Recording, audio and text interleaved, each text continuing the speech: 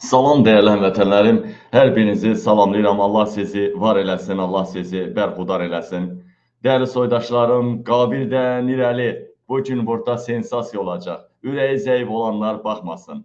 Reklamını etmişdim. Valeriyandan istifadə etmək olar, sudan istifadə etmək olar. Yəni çox dəhşətli bir yayım olacaq. Dostlar. Ən yaxşısı budur ki, dünən 7000-ə qədər izləyicilərimiz var idi. TikTok platformasında və YouTube'da. Düzdür, mən bəzi canavar YouTuberləri TikTok'a köməyə çağırdım. Canavarlar maşallah elə başlamamışdan hədiyyələrin ardı-arası kəsilmir. Mən bilirsiniz ki, hədiyyəyə görə burada deyiləm. Mənəm buradayam. Şir həmişə şirdir dəyərli həmvətənlərim. Bugün fırtına qopacaq, fırtına. Ən gözəl yayımlarımızın biri olacaq. Dəyərli həmvətənlərim, dəyərli dostlarım. Sizi sevindirəcəm. Sizi, necə deyərlər, çox sirləri açacağım burada. Bu arada TikTok dağılır, maşallah olsun. TikTok'un reklamını vermişdim ama YouTuberlər də var. Mən dünən nəyə nəticəyə gəldim? Düzdür, indi də hər iki platformada canlı yayımımız davam edir. Həm TikTok'da, həm YouTube'da. Deməli, mən dünənləri baxdım ki, bir daha şahidi oldum ki, TikTok'da bizi izləyənlər tamamən başqa adamlardır. Amma YouTube'da da izləyənlər tam başqa adamlar. Düzdür, bir 5-10% civarında, ümumi 10.000-in elə bir ki, 500.000 nəfəri olur. TikTok'da da var, YouTube'da da. Amma bağırdığınız dünənləri mən danışıram. Zəki bəydən sonra 2500, 2700, 3000'ə qədər TikTok'da, üzr istəyirəm, YouTube'da adam izləyir, 3500, 3700 də TikTok'da izləyir. Yəni, hər zamanki YouTube izləyicilərimiz YouTube'dadır. Sadəcə mən xahiş elədim ki, yəni burada canavar kimi YouTuberlər var.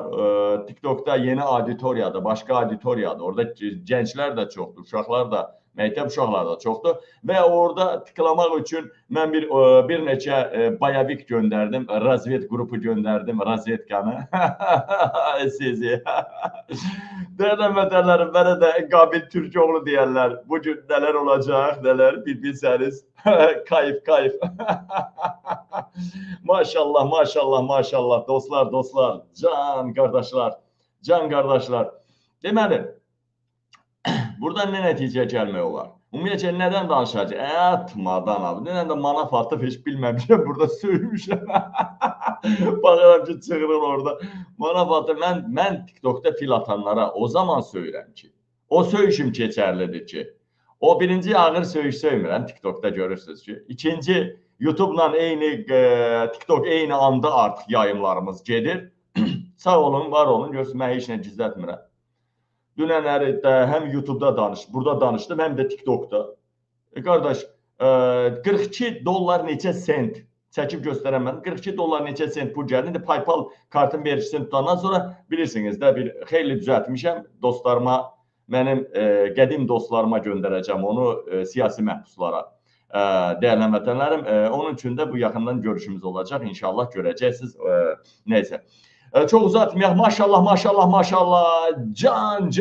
TikTok, YouTube 700'ə çatır. TikTok artıq 1700'ü keçdi. Əzəmədən bugün nədən danışacağım? Vay! Nədən danışacağım mən? Dəhşət danışacağım mən. Fırtına danışacağım mən. Mehriban Əliyeva, ayağı soyuq suya qoy. Mehriban, gəl belə. Mehriban Əliyeva indi psat oynayır belə yerində. Şalaxo gedir ki, Qabil tam qaydalar çərçivəsində danışır. Yəni, burada başqa söhbət olmur, çünki TikTok'dan bir yerdə danışırıq, biz yayım aparırıq, kurallara uyğun. Tam ailə şəraitində. Belə qaynata, qaynana, yeznə, gəlin, quda, bacanaq, hamınız yığışıb baxa bilərsiniz, çünki TikTok'dan bir yerdə yayım edirəmsə, ümumiyyətcə tam kurallara əməl edirəm. Hani deyirlər, Qabil söyləmədən danışamırdı. Nə oldu? Qabil dünya mətbuatında hər yerdə, dünya səviyyəli Hollandiya mətbuatında danışır. Qabil Türkiyə mətbuatında hər yerdə danışır. Qabil onda ən şok baxışsay olur. Nə olub belə Qabilə? Qabil kim oğul var? Qabil ömrünün, bəzi baxıram burada anası salto vuranlar var da, bilirsiniz, anası idmançılar var. Döşək idman üzrə birinci yerə çıxanlar var anası. Deməli, həmən adamlar görürəm və danışırlar. Mən vətənpərvərlik dərs keçənlər. Ömrünüzün yaşınızdan çox mən veşmişox ərləmişəm. Vətən torpaqları üçün mən yaralanmışam. Mən nələr əziyyət çəkmişəm. Mənim ailəm, özüm, yəni ona görə kimsə mənə vətənpərvərlik dərsi keçməsin. Çünki mən qaziyəm özüm. Neysə, dostlar, mənim qədim dostlarım, mənim canlarım, ciyərlərim, bugün nələr olacaq? Bax. Nələr olacaq? YouTube minə çatmayıb hələ. YouTuberlər, haradasınız elə? Oy. Çünki TikTok elədir ki, bir dəfə danışıram, yəni TikTokda, bir dəfə danışıram. Da bu silinir də, indi yaxşı oğlanlar, yaxşı qardaşlar, canım sizə qurban. Siz o yayımımı kəsib paylaşırsınız, eşq olsun sizə. Sağ olun, var olun. Qaldı ki, dünən deyir, xoqacan mənim efirimi vurdu və nə xoqacan, bütün evin interneti, məhəllənin interneti getmişdi burada. Bütün məhəllənin interneti getmişdi, bax burada. Gördü, bütün internet, haradasa belə şey olmamışdı, neçə aylardır, illərdir. Həmişə donanda 5 saniyə, 3 saniyə, 10 saniyə donur da. Yəni ayrılmayın efirdən. 5-10 saniyə donur arada bir. Ancaq bir neçə dəqiqə, harca 5 dəqiqə qədər dünən internet tamamən getdi. YouTube'da yayımız davam elədi. Çünki Zəki bəy yayımı aparırdı YouTube'umuzda və TikTok'umuzda yayımı davam elətdirə bilərdim, amma effekt olmayacaqdı. Təzdən başladım, daha da yaxşı effekt oldu. Maşallah. 4000 TikTok'dadır, 4000. Minə yaxınlaşıbdır YouTube'da. YouTube fırtına qopardın. Kişiyə baxmaq lazımdır. Neysə, bugün nələr olacaq, nələr? Bir reklam edeyim də hələ bir. Deməli, bugün əziz həmvətənlərim, bütün Azərbaycanı bir-birinə qatan, məktəblini təhqir edən, daha doğrusu məktəbli deyil, imkansızlıqdan, o ailədən də danışacağım. O kasıb uşaq var, saçın kəsirlər, başında yumurta qırırlar. Onun. Bir hələ bunu deyim ki, ölkədə bir dənə belə fırtına hadisə olanda, istəyir Qarabağda, istəyir ölkə gündəmində bir Bakıda təxribat zat, hamı mənim efirimi axtarır. Bilirlər ki, Qabil düz deyəcək, qardaşlar, gördünüz mü yenə Qabil haqlı çıxdı? Gördünüz mü yenə Qabil haqlı çıxdı? Mən deməmişdimmi ki, İlham Əliyev Münhendən küsüb, qaçıb, Erdoğanın üstünə gedibdir? Mən deməmişdim. Mən demədimmi ona Münhendə nə təkliflər elədilər Almaniyada, Avropa? Demədimmi? Gördünüz? Mən deyən oldu. Gördünüzmü, mən haqlı çıxdım, kefə getməmişdi, qaçıb getmişdi İlham Əliyev. Düzdür, bugün buna az toxunacağıq, bundan da danışacağıq. Yeni Müharibə, Zəngəzur, dəhşət. Və budur, bax, subut eləyirəm, sadəcə əsas gündəmimiz indi başqa şeydir. Subut eləyirəm, mən deyən düz çıxdı, yenə Qabil haqlı çıxdı. Subut eləyirəm, buyurun baxın. Baxın, buyurun. Ala bax, Əli Kərimli paylaşıb, Əli Kərimli. Ala bax, Əli Kərimli, ala. İndi yazısını oxumuram, Əli Kərimli deyir ki, burada qoy bizə dəqiqə, Əli Kərim. Azərbaycan, indi gəlin Əli Kərimli yazıbdır, Azərbaycan Rusiya orbitinə qayıtmaq cəhdinə Türkiyədən etiraz. Rusiya orbitinə, Rusiyaya, himayəsinə qayıtmağa görə Türkiyə etiraz elədi. Erdoğan etiraz elədi. Erdoğan. Mən bunu reklam üçün deyirəm. Yenə Qabil haqlı çıxdı. TikTok'da 5000'ə yaxınlaşırıq. YouTube'da mini keçdik. YouTube biraz aktiv olun YouTube. Dosta tanış atın, xahiş edirəm. Qabil sevənlər, it nəyinsə kölgəsində yatar. Amma mən dedimsə, kimsə, indi bəziləri bacarmırsa başımızın tacı, problem yox. Amma bacarırsansa nəsə elə. Artıq TikTok 5000'ə çatır. Baxın, mən haqlı çıxdım, yoxsa haqsız. Buyurun baxın.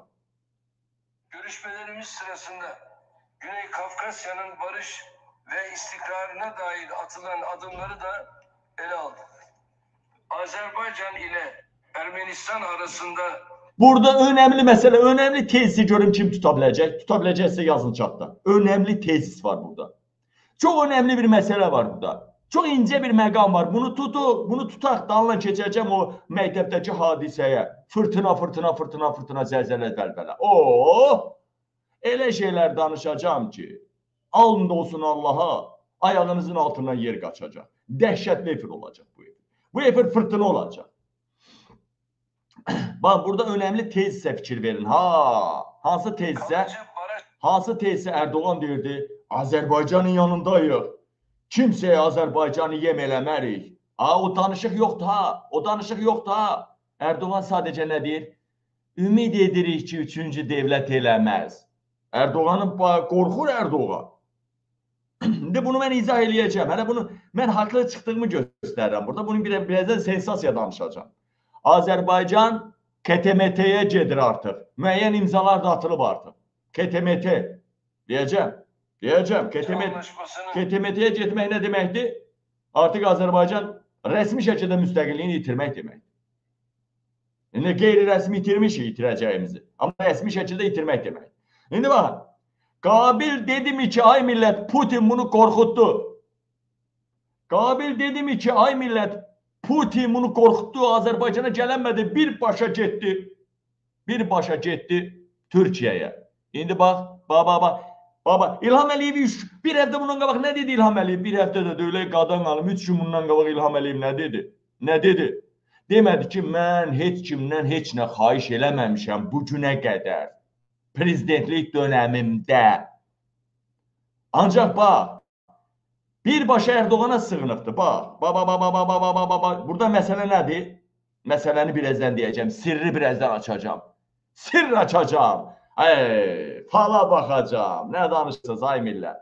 Mənə də Türk oğlu deyərlər. Gəlin baxın. Hələ buna bax, burada haqlı çıxın.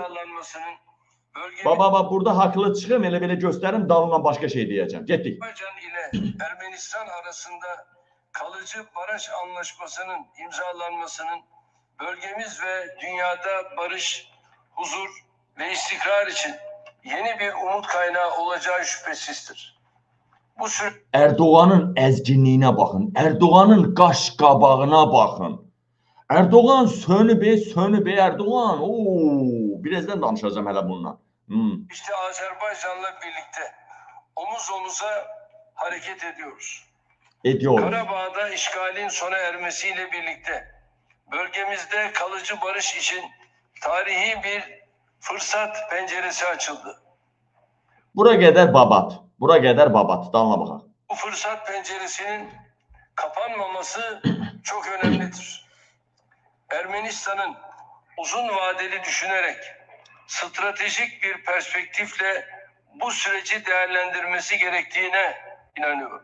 Bax, burada nədir məsələ? İlhamın yanında deyir, toplantıda deyir. Bax, danla baxın, əsas məsələ buradadır. 15 saniye. Üçüncü tarafları da süreci zehirlemek yerine yapıcı katkıda bulunmaya davet ediyoruz. Bu vesileyle geçtiğimiz günlerde iki ülke sınırında meydana gelen eylemlerin tekrar yaşanmamasını ümit ettiğimizi de belirtmek istiyorum. Üçüncü ölkəni, bax, Rusiyanı bu barış sürecini zəhərləməməsinə ümid ediyoruz. Baxın ha, ümid ediyoruz. Demədi ha, Azərbaycanın yanındayıq. Azərbaycan həmişə nə tərdiyədi? 44 günlük savaşda zadda, o vaxtları. Azərbaycanla bir yerdəyik. Azərbaycan bizim qırmızı cizgimiz, nə bilim nəyimiz, ürəyimiz, qan damarımız, venamız, arteriyamız. Belə şey demədi ha.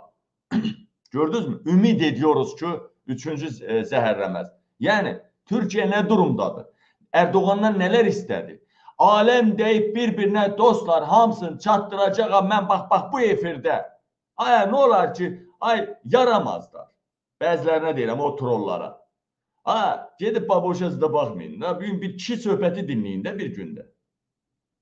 Bir gündə kişi söhbəti dinləyin də kişi. Yenə deyirəm, o İrandan, Hindistandan aldığı o dəmir dümürlər başımızdan yağanda deməyəcək ha. Bu bu qabil sevən idi, bu ilhama sevən idi, bu davan idi, o oydu, bu buydu, ayırt eləməyəcək. Biraz da taleyimizə bicanə qalmayaq da dostlar. Mən burada danışıram, 5500-dən çox TikTokda baxır, hani 1400-də, Zəki bəy gəldi, bağışda görmədim Zəki bəy. Deməli, 1400-də burada baxır. İndi qoy reklamlarımı verəcəm, sonra Zəki bəy qoşacam efirə, bircə dəqiqə. Dəyərli mədənənin dəyərli soydaşlarım, kameranın dalına düşüb görməmişəm Zəki bəy. Deməli, 1. Azərbaycan kollektiv təhlükəsizliyə müqavilə üzv ölkələr də deyək.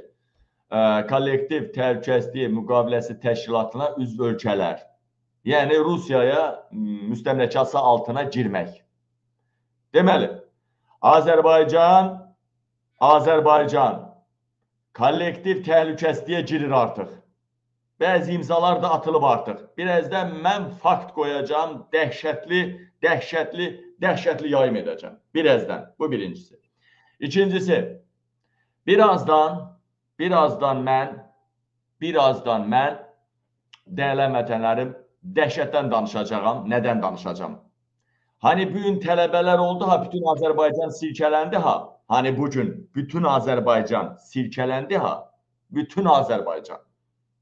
Ha ki qızın başında yumurta qırdı, alnına yazdı, pis söz yazdı. Deməli, bundan başqa qızın saçını kəsdi. Hamı üzdən danışdı da, elə-belə danışdı da. Hamı elə. Qabil deyəni kim deyəcək burada? Qabil deyəni kim deyə bilər? Qabil deyəni bilirsiniz ki, bir neçə gündən sonra, sabahdan, bürsü gündən etibarən qabil deyəni başqa medialar deyəcək. Həmişə nətər olubdur. Deməli, əziz vətənlərim, dəyərli soydaşlar. Mən bugün o saç kəsən qız var, o kabadayı qız. O qızın həyatını danışacağım. O qızın 14-15 yaşında öz dayısı, polis rəisi, Əli, Xəzərin polis rəisi öz dayısıdır. O dayısı nələr elədiyindən danışacağım. Dəhşətli faktlar qoyacağım. O direktordan nələr danışacağım. Aləm deyəcək bir-birinə dostlar, fırtına, zəlzələ, vəlvələ, tsunami. Hər iki kanalda 6000, deməli 6000, 7000-ə yaxın insan izləyir hər iki kanalda. Qabil deyəni heç kim deməyəcək. Mən deyəndən sonra kimsə deyə bilər. Getdik. Əhməd barədə dediklərimin 90%-i təsdiq olundu mu? Olundu. İndi də deyəcəm, həmən o qız barədə Məktəblini sındıran. Hələ ki onu deyə bilərəm ki, kasıb qızı idi. Alnına yazıb, saçın kəsib. Onların taxmasını gördünüzdə uçuq sökük yerdə. Həmən o atası da biraz arağa qurşanıbdı. Deməli, dəyərli həmvətənlərim, o qız çox kasıb olduğuna görə ailəsi onu oxuda bilmədi. Ailəsi onu 9-cu sinifdən çıxartdı dərziliyə. Oxuda bilmədi ailəsi onu. Dərziliyə getdi. Amma bu qız da 11-də oxuyur. Daha doğrusu oxumur. O məktəbi bezdirib. Həmən o qızı tutdu, alnına nə yazdı, başında yumurtalar qırdı. Direktor da minəcəm ona görə ki, nə deyirlər, deyir polis bilir. Nə deyirlər, deyir polis bilir. Nə inəyəcəm direktoru bilirsinizmi? Vay! Dağıdıb tökəcəm ha. Mən deyəni heç kim deməyəcək. Dəyərli vətənlərim, deməli qızın dayısı, o kabadayı qızın dayısı polis rəisi imiş. Əvvəllər nə cinayət törədim, nədir? İkinci Əhməddir da, bu da Əhmədin dişi formasıdır da. Əhmədiyyə. Yəni bir var Əhməd, haqqı gördüyü Əhməd hardadır? Əhməd hardadır? 9 aydan sonra çıxıb gələcək, çeviş polis alayına komandir olacaq. İlham Əliyevə belə adamlar lazımdır. İndi isə bu dişi Əhməddən danışacağım, dişisindən. Elələr çoxdur, çox. Nəysə, üçüncü efirimizin fırtınası nə olacaq? Allah.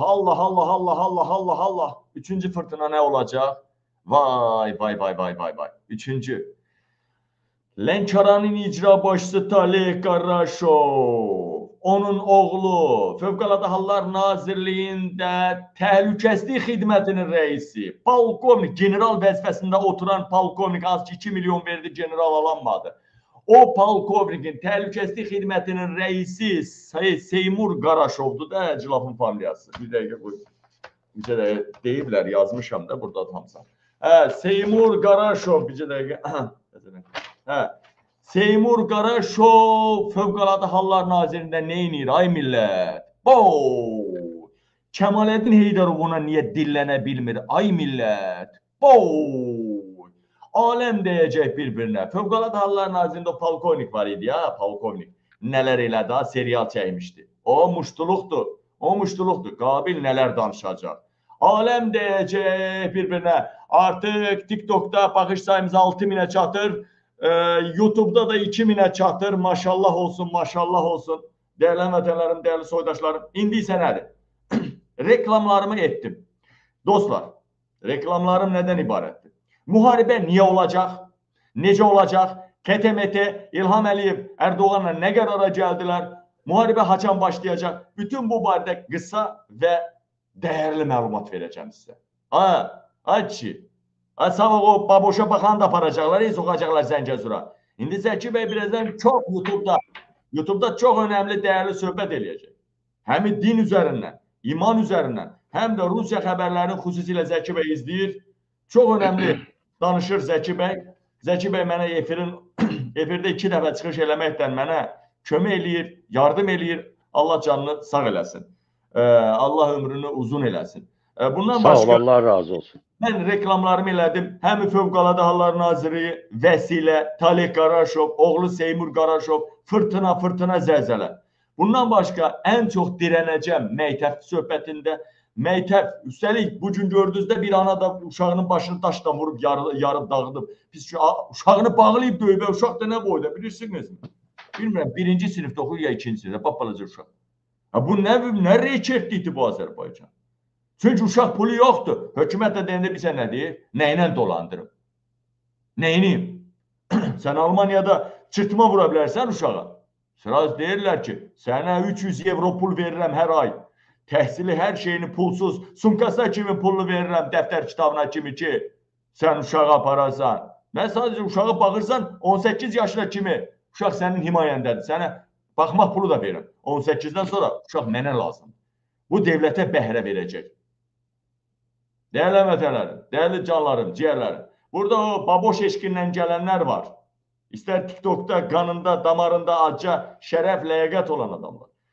TikTokda bu baboş var insanlar, burada şov axtaranlar var. Sabah mələr qalası yetimçələr var burada ki, o 9 yazırlar, nə bilim, fil atırlar, nə bilim, pox, nəysə.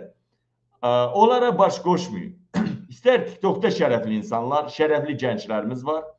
Orta məktəbdə oxuyan belə şərəfli gənclər. İstər burada izləyin, istər YouTube'da izləyin. YouTube'da artıq 2000'ə çatır, TikTok'da 5600'ə qalxır, 700'ə təzdən düşür 5000'ə yaxın. İndi nədir? İndi Zəki bəy yarım saat Zəki bəy danışacaq, dəyərli vətənlərim, bacardığı qədər söz yox. Mən də indi Zəki bəy orada söz verəndə burada boş durmayacağam. TikTok'da danışacağam. TikTok'da nədən danışacağam? Əziz vətənlərim, başqa şeydən danışacağam. Şu xəbərlər ki, dedim, reklamlar dedim, ay YouTube'dakılar, qardaşlarım, bacılarım. Mən burada reklam elədim, bu dəhşətli xəbərləri. Bu dəhşətli xəbərləri Zəki bəy danışan arada danışacağım, balaca hissəsini. Yekə hissəsini də Zəki bəy gedəndən sonra danışacağım. Yəni Zəki bəy də çox incitməyək, dəyərli vətənlərim. Qaldı ki, yəni indi nədən danışacağım mən? İndi dəhşətdən danışacağım. Yenə də dəhşət, yenə də dəhşət. Dəyərli Zəki bəy, sözü verirəm sizə. YouTube sizin sərəncamınızda. Maşallah YouTube 2000'ə çatır. YouTube'da qalxma olur, TikTok'da enmə olur. Ayrı-ayrı izləyicilərdir. Yəni, mən indi TikTok'da başqa mövzudan, şeyxdən zaddan söhbət edəcəm. Bizim şeyx var, Şeyxülislam Hacı Allah şükür Paşazadə. Ondan zaddan söhbət edəcəm. Müəyyən onun bir balaca problemləri var, ondan danışacağım. Zəki bəy də həm Rusiyadan danışacaq, həm müəyyən ölkə daxili, ölkə xarici problemlərdən. Zəki bəy, xoş gördük. Allah sizi var eləsin, Zəki bəy. Sağ ol, Allah razı olsun. Qabil, həqiqətən biz, yəni bu mücadilə çox ağır mücadilədir, həqiqətən də. hər bir kəs başa düşməlidir ki, bu necə ağır bir çətin mücadilədir, Azərbaycanda gedən mücadilə. Çünki bu bir iyrənc, olduqca bizə, necə deyərlər, zülm edən bir rejimdir. Rus şovinist imperiyasının təyin etdiyi bir rejimdir Azərbaycanda. Ona görə də həm mücadilə edənlər, istəyir Avropada olsun, istəyir Rusiyada, istəyir Azərbaycanda olsun, çox çətin durumdadılar, həddindən artıq, hamısı. Ona görə də Allahın nəzəri olsun bütün mücadilə edənlərin başının üstündə və ruhdan düşməsinlər, həqiqətən də biz bu rejimə qalib gəlməliyik. Bütün xalqımız, hamımız bərabər əlimizi Elşad demişkən daşın altına qoymalıyıq, həqiqətən də. Yəni bu belədir. Moderatorlara da təşəkkür edir ki, sağ olsunlar, Allah razı olsun ki, qoymurlar, trollar burada istədiyini yazsınlar burada, istədiyi kimi hərəkət eləsinlər. O dəqiqə onun məqamında, vaxtında alırlar onun yanı qabağını.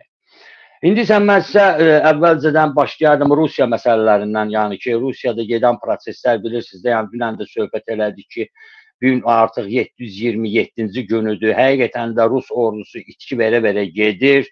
Həm necə deyərlər, hərbi texnikadan, həm canlı qüvvədən, çünki necə deyərlər, Avdeyevkanı məsələn üçün verməkdə təsəvvür yatır ki, bir ay ərzində Avdeyevka məsələsində, yəni Ruslar 47.000 canlı insan itirdilər. 47.000, bu balaca sayda öyle. Yəni bir dənə Avdeyevkanı ələ almaq üçün 47.000 insan itirdilər. Gündə 1000, 1500, 1060, məsələn üçün 800, bəzi olub ki, məsələn üçün 900. Yəni ümumi bir ay ərzində 47.000 canlı insan itiriblər. 47.000 ailənin, evin, necə deyərlər, işığını söndürüb. Yəni bu şovinist imperiyası. Amma ümumilikdə, yəni siz bilirsiniz ki, bu gəlib çıxıbdır, 421 minə gəlib çıxıb artıq. 421 minə. İndi Avdeyevkada, yəni ki, ümumi şəhəri götürəndən sonra da ancaq xarabaqlıq qalıbdır. Şəhərdə bir binalar, zatlar sağ-salamat qalmayıbdır. Hücumu, yəni ki, dayandırıblar. Yəni ki, zəif belə, çünki qabağa da getmək istəmirlər. Çünki başa düşürlər ki, bunlar da müəyyən tələlər qurub orada Ukrayna ordusu istər-istəməz Ruslar orada məhv olacaqlar. Zaporojye tərəfə də yəni bunlar hələ ki intensiv hücumlar edirlər. Artıq hücumun sayı 100-dən yuxarı qalxıb, neçə dəfə hücumlar edirlər Zaporojyeyə.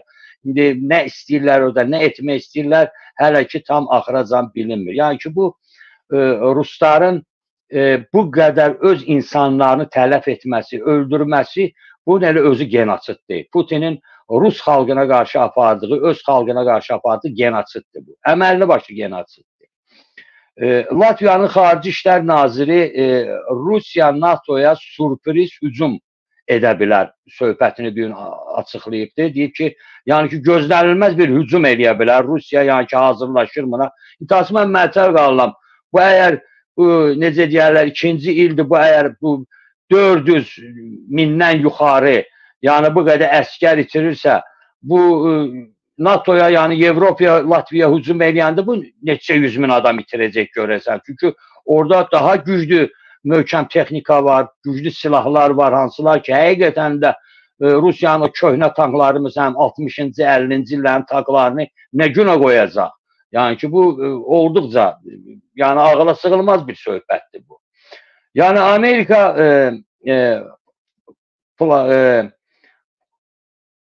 Amerikanın planında, yəni ki, məlumdur ki, uzağı məsafəyə, yəni uzadılmış məsafəyə, yəni diapazonla atamız, yəni sistemini Ukraynaya yollamağa hazırlaşır ki, yəni ki, onlar daha da mükəmməl, yaxşı, yəni ki, işləyə bilsinlər onun üzərində, yəni Rusların üzərində yaxşıca vura bilsinlər və irəliləyə bilsinlər. Bu, həqiqətən də çox vacib bir aspektlərdən biridir ki, həqiqətən də bunu, necə deyərlər, Amerika həyata keçirtmək istəyir. Bu, çox yaxşıdır. Ondan əlavə, yəni ki, ondan əlavə, yəni ki, biz ona deyə bilərik ki, tamamilə aydındır ki, Ukraynaya dərhal mərmi yəni lazımdır Ukraynaya. Çünki olduqca böyük çətinlik var mərmi məsələsində. Ona görə də bu beynəlxalq ictimaiyyəti və Avropa ölkələrini Ukraynaya özünü Rusiyadan qorumaq üçün ehtiyac duyulduğu bu surət, yəni mərmilərin onlara yollanması üçün, alınması üçün bütün Avropa ölkələrini hamısını dəvət edir ki, bu məsələni yəni ki tezliklə həyata keçirdək ki, Ukraynaya bu mərmiləri alıb yollaya bilək. Çünki Ukrayna nəinki özünü, həm də ki bütün Avropanın, yəni Rusiya tərəfindən hücumunun qabağını alır. Ona görə də bunu biz deyir ki, mütləq gərək həyata keçirməliyik. Amma onu deyim ki, ən böyük problem odur ki, ən qəddar, yəni diktator rejimi, yəni ki, belə deyək də, bu Rusların diktator rejimi 400 min əskəri yığmağa başlayıbdı. Yəni, Avropaya hücum üçün bunu istəyir eləsin. Yəni, bu proses nə qədər həyata keçirdə biləcək ya bilməyəcək, bu məlum deyil. Amma belə bir söhbət gedir ki, əgər Rusiya Federasiya bütün şəhərlərindən, bütün kəndlərindən gündə bir nəfər adam əgər götürsə, elə bu elə ən azı hardasa bir 3500-ə yaxın adam eləyir. Bir gündə bir nəfəri dəvət edə bilsə döyüşə, bu elə 3500-ə yaxın adam eləyir. İndi bunu bir aya vuranda görün bu hara gedir, çıxır məsəl üçün də. Böyük bir məğləbə gəlir, çıxır bu. Ona görə də yəni bunlar necə deyərlər, istəsələr yəni ki böyük bir ordu Rusiyadan, çünki pula, hamısını pula alladırlar bunlar yığırlarda. Pul məsələsi ilə bunu eləyirlər, əsasən Ruslar. Yəni hər bir vətəndaşı çağırırlar, istəyir immigrantlar olsun, istəyir necə deyərlər, Afrika ölkələrindən gələn muzlu döyüşçülər olsun, hamısını pulla cəlb edirlər. Amma çoxlarını da ki, məsələn, pulunu vermirlər, alladırlar. Necə bizdəki kimi, məsələn, döyüş vaxtları siz görürdünüz də, necə də məsələn, təcicat bizim əskərlərimizə müəyyən sahələrdə gedib çatmırdı və onların, necə deyərlər, yerini təsbiq edib yollayırdılar erməni tərəfə və o tərəfdən də raketlər, yəni silahlar atılırdı və bizim əskərlərimizin nə qədər heç nədən yəni tələfat olunurdu. Yəni ki, bu rejimin apardığı bu oyundur. Yəni bu Ruslarla bərabər bütün işlərini görür. Yəni başa düşmək lazımdır ki, bayaqları Qabil də yaxşı göstərdi, yəni dedi o barədə, olduqca çox möhtəşəm dedi ki, bu Münxendən yəni qaçıb düz Ərdoğanın yanı. Nəyə görə qaçıbdı ki, orada onu möhkəm sıxdılar. Həqiqət, ona dedilər ki, sən gərək yerini tanıyasan, gərək biləsən. Çünki ona nəinki bu, həm də onun bank sistemlərinin hamısının yəni dondurulması məsələsi onun qabağına qoyulubdur. Avropada məsələn rahat gediş-gəliş məsələsi qoyulubdur. Bütün onun yəni ətrafında olanların Avropada olan pulları, istəyir ərəb ölkələrində olsun, onların hamısının dondurulması məsələsi onun qabağına qoyulubdur. Çünki bu İlham da bunu görür, başa düşür. Yəni bu qədər ağılsız deyil bu adam. Ay nə qədər də orada desə ki, mən Rusiyadan ayrılamıram, Putinin ona deyirlər ki, sən bir kərəmli yolunu seçməlisən, dəqiq olmalısan, kimin tərəfindəsən və hansı istiqamətdə yəni yolunu gedəsən. İndi baxın görün də, əgər bu dərin siyasətçi olsaydı, uzaq görən siyasətçi olsaydı, əlbəttə ki, bu çoxdan Amerika ilə, İngiltərə ilə çox gözəl müqavilələr bağlayardı, çox gözəl strateji müqavilələr eləyərdi və onları dəvət eləyərdi ki, Azərbaycanı həqiqətən də Rus şovinist imperiyasından təmizləsinlər. Başa düşürsünüzmü? Yəni, dərin siyasətçi gərək 50 il, 100 il qabağa baxsın, hər şeyi görsün. Çünki məlumdur ki, bu günləri Vatikanla Anglo-Saksonların, yəni ki, iki masonların arasında böyük müharibə gedir bir-birlərinə qarşı. Böyük yəni ki, döyüşlər gedir ki, kim hansı əraziləri öz öhdəsinə götürəcək, o ərazilərə nəzarət edəcək. Yəni ki, o Bildirbeski klubun da nəzərində Azərbaycan yəni ki, tranzit yoludur və bu tranzit yolu mütləq həyata keçməlidir. Yəni burada istəyir İlham oldu, istəyir İlham olmadı, istəyir qeyri başqası oldu. Kim olursa olsun dövlət başında ona bu təklif olunacaqdır. Amma bir var ki, təklif olunacaq, sən özünü nökər kimi göstərəsən, marionetka kimi göstərəsən, bir də var ki, sən müstəqil özünü göstərəsən. Heç kimdən asılı olmayaraq bu tranzitdən gəlirlər əldə eləyəsən, xalqıva, yəni ki, iş yerləri düzəldəsən və böyük bu tranzitdən, yəni əgər orada gəlir varsa 160-200 milyard, sən onu məsələn üçün müəyyən işlər görə onu 300, 400, 500 milyarda da yüksəldə bilərsən. Yəni apardığın işlər nəticəsində. Yəni bunun üçün gərək iqtisadiyyatçılarımız da var, uzaq görənlərimiz də var. Bu sistemi hazırlayıb quranlar da var, necə deyərlər. Onlarla mütabadə işləyib bu işi bəhrələndirmək olar, genişləndirmək olar və böyük gəlirlər əldə eləmək olar. Çünki bunun üçün də gərək dövlət xalqla bərabər olmalıdır ki, bunlar həyata keçə bilsin. Məni düzgün başa düşün. Əgər bu bambalı necə deyərlər, hinduşka başın başı işləmirsə, onu bizim günahımız deyil bu. Bizim günahımız ondadır ki, biz indiyənəcən buna qarşı inqilab hazırlaya bilməmişik. Ən böyük günahımız odur bizim. Məni düzgün başa düşün. Odur ki, heç kim ruhdan düşməsin, hamısı hər tərəfli baxsın. Çünki baxın da evdə uşaq böyüdürsünüz. Kimə böyüdürsünüz bu uşağı? Görürsünüz ki, necə məktəblərdə, çöllərdə, küçələrdə, bayırda, hər yanda öz kasıb uşaqlarınızı necə alçaldırlar, necə onları tapdalayırlar, mənəviyyatını, qeyrətini, həyata baxışını, nə var bunların pulu var, ona görə də alçaq-alçaq alınlarına biədəb sözlər yazırlar, götürürlər yaxşı məsələm üçün, necə deyərlər, şirniyyatdan alırlar o uşaqların qabağında, yiyirlər onlara acıq verə-verə. Siz görürsünüz ki, bu nə qədər qəlbə toxunan şeydir, nə qədər insanı alçaldıcı bir şeydir. Məsələn, bunu ilə istifadə edirlər həmin o pullular. Çünki bunlarda degradasiyadır, artıq bunlarda insani instiklər yoxdur, bunlarda heyvanı düşüncələrdir. Düzgün başa düşün. Məsələn, dünən mən söhbət edirdim o, yəni Şirvan zonasından olan məsələm üçün həmin o dindar barəsində söhbət edirdim, necə ki, məsələn, onlar, məsələn, gedirlər orada deyirlər ki, o balam, biz icra kimi sənin haqqını veririk, prokurorun haqqını veririk, ABX-in haqqını veririk, necə deyərlər. Yəni ki, polis bölməsinin bölgünün haqqını veririk. Bu nədir? Bunlar gəlib bizdən haqq alırlar. Bunlar deyirlər ki, başa düşün, biz onlara qaçışa bilmərik. Mümkün deyil biz onlara bir söz deyək. Nə isə deyək, o rekitlərdir. Onlar İlhamdan, necə deyərlər, ondan haqq alır, şey deyirlər, doyladadılar hamısı. Yəni bir yerdə bu Kürtlərin yaratdığı bir şeydir, bandat deyildi. Onlar hamıdan haqq alırlar, tula payı da verirlər İlhama da, necə deyərlər, tula payı verirlər. Yəni ki, təsəvvüyyatı bu oda pul alırlar, ondan 5.000 ayrılırlar ona. Bəs bunun 300.000-i, 500.000-i hara gedir? Yəni özünüz fikirləşin də, yəni ki, görün necə bunlar harınlayıblar, əsl rekit deyirlər. İstəyir Türkiyədə olsun, istəyir Azərbaycanda olsun, fərqi yoxdur bunun.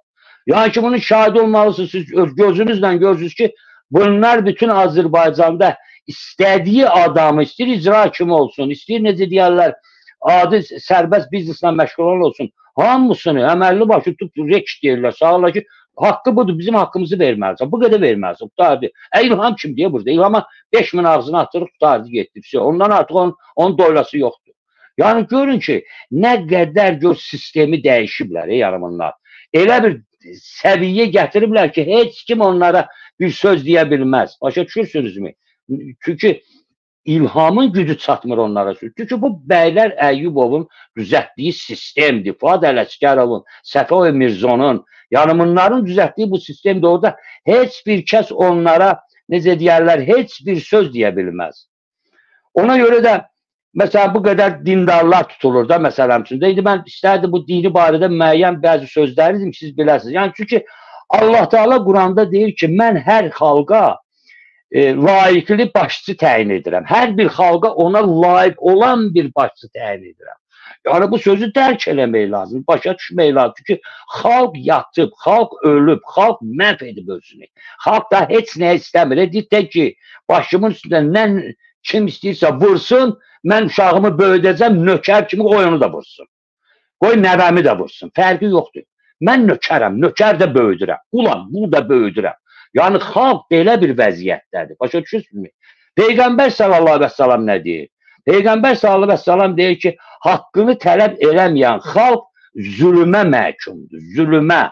Yəni, bu həqiqətən də bir xalq ki, öz haqqını, öz, necə deyərlər, insaniyyətini, öz yaşayışını, öz, necə deyərlər, gələcəyini bu rejimdən tələb eləmirsə, bu rejimə hücum eləmirsə, bu rejimlə döyüşmək istəmirsə, o mütləq zülm çəkməlidir. Onun zülmü nədir? Bax, gözünün qabağında görürsünüz də, bir çox, məsələn, uşaqları necə alçadırlar məktəbdə, soyundururlar, mamarozalar məktəbdə, əxlaqsızlıq yetişdirirlər. Məktəbdə bunu eləyirlər. İndi çöldə bir yavru qonşuda, zətdə də siz bunu görürsünüz. Yəni insanlarımız, yəni xalqımız degradasiya olubdur. Qətiyyən maraqlı deyil onun yanında insan öldü, ölmədi, qaldı, zorlandı, zorlanmadı. Vecinə də deyil bunu. Yəni istəyir bu Avropada olanlar olsun, istəyir Rusiyada olanlar olsun. Bircə dənə yeganə nədir ki, içərilərində məsələn üçün deyə bilər ki, neçə bir faizi məsələn üçün öz namusuna görə məsələn üçün döyüşər. Öz namusuna görə döyüşür. Bəziləri heç döyüşmür. Çünki çılpaq vəziyyətdə paltarda giydirir, çıxartır, şəhər içərisində gəzdirir öz xanımını, qızını. İndi siz bundan hansı kişilik gözləyirsiniz? Bundan hansı qeyrət gözləyirsiniz? Bundan hansı siz mədəniyyət gözləyirsiniz? Əxlaqsızlıq başa alıb gedib Azərbaycan. Yəni düz oturaq, düz danışağında. TikTokda siz görürsünüz ki, hansı nə cürlə mındar məsələn üçün hərəkətlər edirlər, hansı bir alçaqlıq məsələn hərəkətləri edirlər.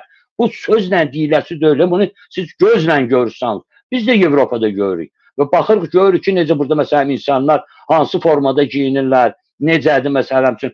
O səviyyə gətirib özlərini çıxartmırlar. Düzgün başa düşün. Özünüz də bilirsiniz ki, dünya təcrübəsi deyir ki, yəni hər bir prezident özünü 3 dəfə, 5 dəfə, 4 dəfə ya 10 dəfə seçdirirsə, bu artıq inkişafdan geri qalıb, artıq diktatura gətirir, degradasiya gətirir. Yəni ki, bayrağımızı tapdalayıb, özdə necə lazımdır üstündə əskərlərimizi zorlayıbdır. Onların uşaqlarını, onların xanımlarını zorlayıbdır. Yəni bundan siz nə gözlüyorsunuz? Quranı bu tapdalayıbdır yəni ki, 17 dənə neçin söktürüb bu. Siz bundan nə siz bu elə yalandan əlini, o pakazluq üçün əlini Qurana qoyur ki, ya bu Qurana and üçün. Əgər o Qurana inanırsa, və sonunda niyə məsələn bu qədər qazilər dilənir? Şəhid ailələri bədbəxt bir vəziyyətdə, çətin bir evlə. Kasıblar hamısı çöllərdə yatırlar, ev eşikləri yoxdur. Banklar kreditə görə tutub alıb əllərindən bu evi. Yəni siz təsəvvür edin ki, Azərbaycan hansı bir aspektdə, hansı bir kriminal toçkada, hansı bir vəziyyətdədir Azərbaycan. Bu belə sözlə deyilib tutarmaq mümkün deyil. Yəni bir də ki, o insanlar ki, hansılar ki, yəni ki, Allahı qoyub, qarnında nəcis gəzdirən, böyrəyində sidik gəzdirənə səcdə edirsə, bu ilhama səcdə edirsə, o artıq Allahın rəhmətindən uzaqdır. Başa düşün də. Yəni Həzrəti Əli əleyhissalam buyurur, deyir ki, əgər namus əldən gedirsə, artıq səbir etməyə yığışdırır. Da Əmir əl-Möminin bu sözüdür də, yəni bu elə belə demir ki, yəni deyir ki, səbir yaxşı şeydir. Namus əldən getməsə. Səbir etmək olar, səbir yaxşı şeydir, amma namus əldən getməsə. Amma siz görürsünüz ki, artıq millətin namusu, qeyrəti əldən gedir. Hansı səbir edirsiniz? Məsələn, oturub namaz qılırsınız, bir özünüzə sual eləyin. Siz bu qədər namaz qılırsınız, Allaha dua edirsiniz, amma duanız qəbul olunmur. Nəyə görə olunmur? Çünki siz haqqı batıl edirsiniz. Baxmayaraq ki, namaz qılırsınız, batıl edirsiniz haqqı. Başa düşürsünüz, haqqı deyənin yanında durmursunuz. İndiyənəcən bir dənə mənim məsələm üçün əhl-i sünnədən, vahabilərdən, əhl-i şiyyədən bir nəfər Azərbaycanda bir insan göstərin ki, cihaddan sizə ətraflı bir söhbət eləsin. Açığı da bir cihaddan söhbət eləsin ki, bəli, cihadın 4 növü var, 4 cürə. Yəni, birincisi odur ki, sən həqiqətən danışığınla, çağırışınla cihad edirsən. Bu cihadın bir şeyidir, söhbətidir. Biri onlardan məsələm odur ki, sən həqiqətən də çağırış eləyirsən. Biri var, sən danışırsan, deyirsən, cihad eləyirsən ki, bax, bu görürsünüz də vəziyyətlə. Bir də var ki, sən cihad eləyirsən çağırışınla, çağırırsan ki, ay millət, hamımız bir yerə yığılmalıyıq, hamımız Allahu Əkbər deyib, məsələn, nəysə etməliyik. Bir də var ki, sən cihad edirsən pulunla. Həqiqətən sənin pulun var, pulu qoyursan, döyüşkən insanlara, məsələn, döyüşmək istəyirlər, bu rejimə qarşı ayağa qalxmaq istəyirlər, onları, məsələn, bunlar üçün yerlər düzəldirsən, hazırlıq görürsən, silah alırsan, hər şey edirsən onlar üçün ki, onlar döyüşə bilsinlər, məsələn, yezidlərə qarşı. Bu da cihaddır, məsələn üçün. Yəni, döyüşə hazırlanmaq üçün. Bir də var ki, sən döyüşmək istəyirsən, döyüşünlə cihad eləmək istəyirsən. Başa düşürsünüzmü? Yəni, bu barədə heç danışanlar olurmu, məsələn üçün? Meçidə gedirsiniz və yaxud 4 nəfər, 5 nəfər oturursunuz, bir haradasa bunu dərindən bilən, məsələn, sizə deyirmi ki, bax, biz belə bir səhvə yol vermişik. Çünki Quranda buna dəlalət var da, Quranda deyir ki, məsələn üçün, Siz niyə susurdunuz? Quranda deyir, niyə susur? Siz görürdünüz ki, həqiqətən də Yezidlər at oynadır, at sapır, başınıza itin oynatır. Siz susursa, mən səbr eləməliyim. Mən səbr eləməliyim. Nəyə səbr eləyirsən? Növbə sənə çatmağına səbr eləyirsən? Hə? İndi siz bir təsəvvürə gətirin ki, bu nə deməkdir? Yəni, dərindən baxında, bu nə İslamdır? Bu nə Allah yolunda Allaha namaz qılmaqdır? Bu namaz qılmaq deyil, bu şeytan namazıdır. Açıq mən sizə deyirəm. Çünki deyilsiz şeytansız və şeytan namazı qılır. Xoruz namazı qılırsınız siz. Açıq da, siz xoruz namazı qılırsınız. Tap-tap əyirdiniz, qalxdınız, tutardı. Çünki Allah hər şeyi görəndir, hər şeyi biləndir, hər şeyi eşidəndir. Allah hər şeydən agahdır. Hətta harada yatarsan agahdır. Hətta ağacların üstündə olan yarpaqların sayını biləndir Allah. Və onun əmri olmasa o yarpaqlardan biri də yerə düşə bilməz. Görürsünüzmü? Yəni Quran-ı Kərimdə bu. Amma siz buna əməl edirsinizmi Allahın qoyduğu qanuna? Heç bir dindardan mən görmürəm. Avropada olan dindarlar da var. Bəzilərlə də mən danışmışam ki, bəs mənə şey eləyək, söhbət eləyək, müəyyən bir şey. Heç danışığa da gəlməyiblər. Başa düşürsünüzmü? Danışığa da gəlməyib. Niyə? Çünki özləri dilsiz şeytandılar. Yalandan, dindən danışırlar. Özləri də heç bir hərəkət eləmirlər. Nə sözləri ilə, nə deyərlər əməlləri ilə, nə pulları ilə. Başa düşürsünüzmü? Çoxları vardı, çıxırlar, danışırlar, söhbət, muizə eləyirlər.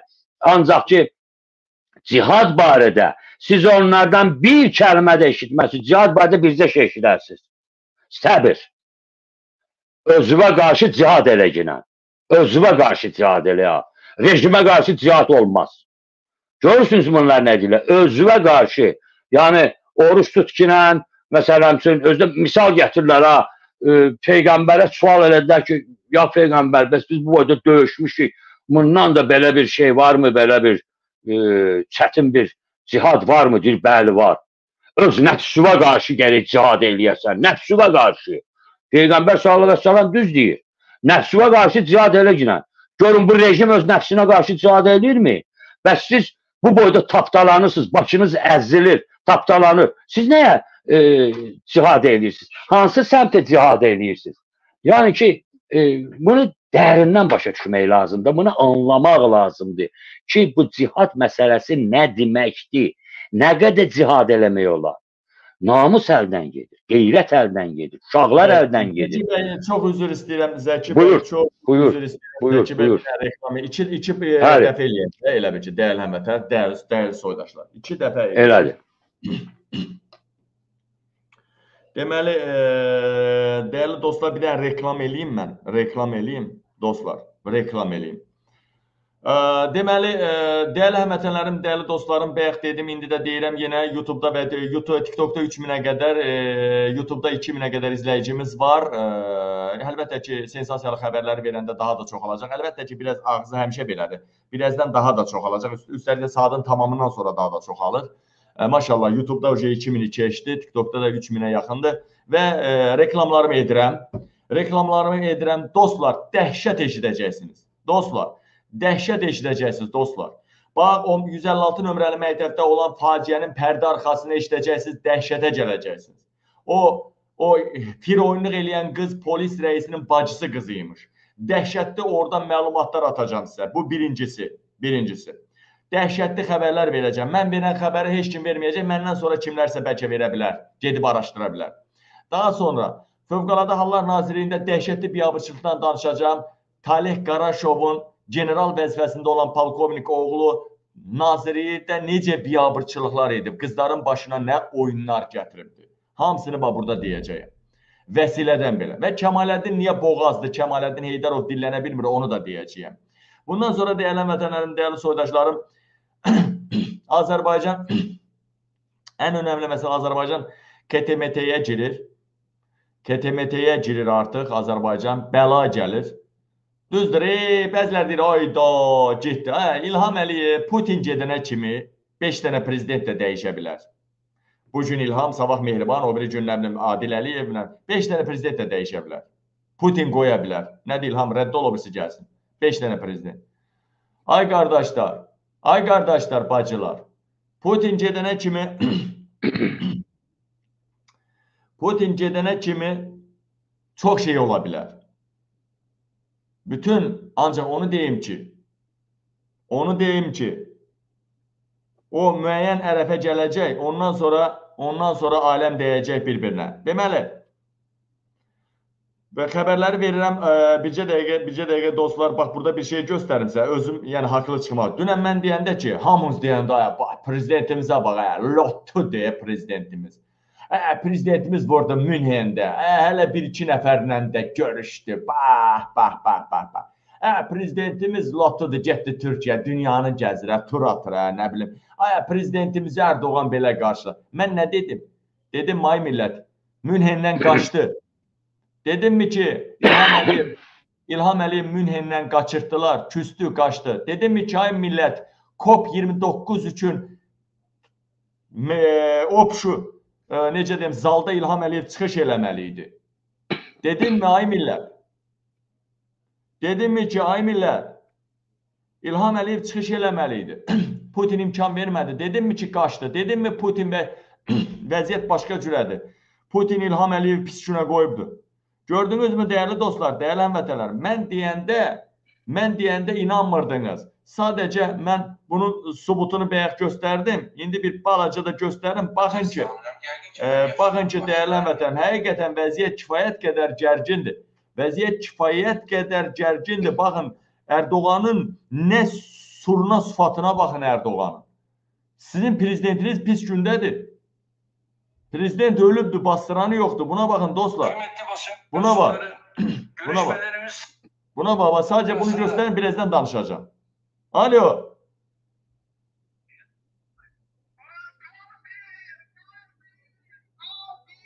Sağ ol, mane olma, xahiş edirəm. Bu da tozdan imiş. Kafkasya'nın barış ve istikrarına dair atılan adımları da Bağın değerli həmvətənlər.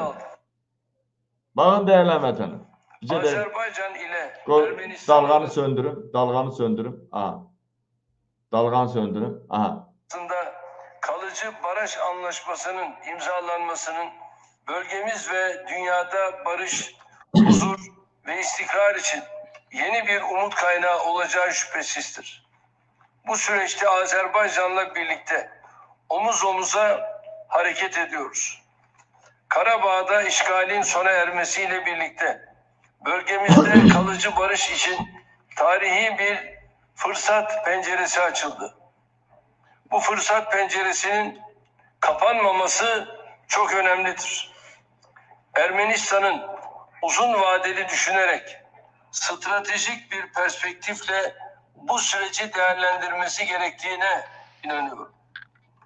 Üçüncü tarafları da süreci zehirlemek yerine yapıcı katkıda bulunmaya davet ediyoruz. Bu vesileyle geçtiğimiz günlerde iki ülke sınırında meydana gelen eylemlerin tekrar yaşanmamasını ümit ettiğimizi de belirtmek istiyorum. Değerli həmvətənlərim, ümid ediyoruz, dəvət ediyoruz. Ama əvvəl nə tər idi?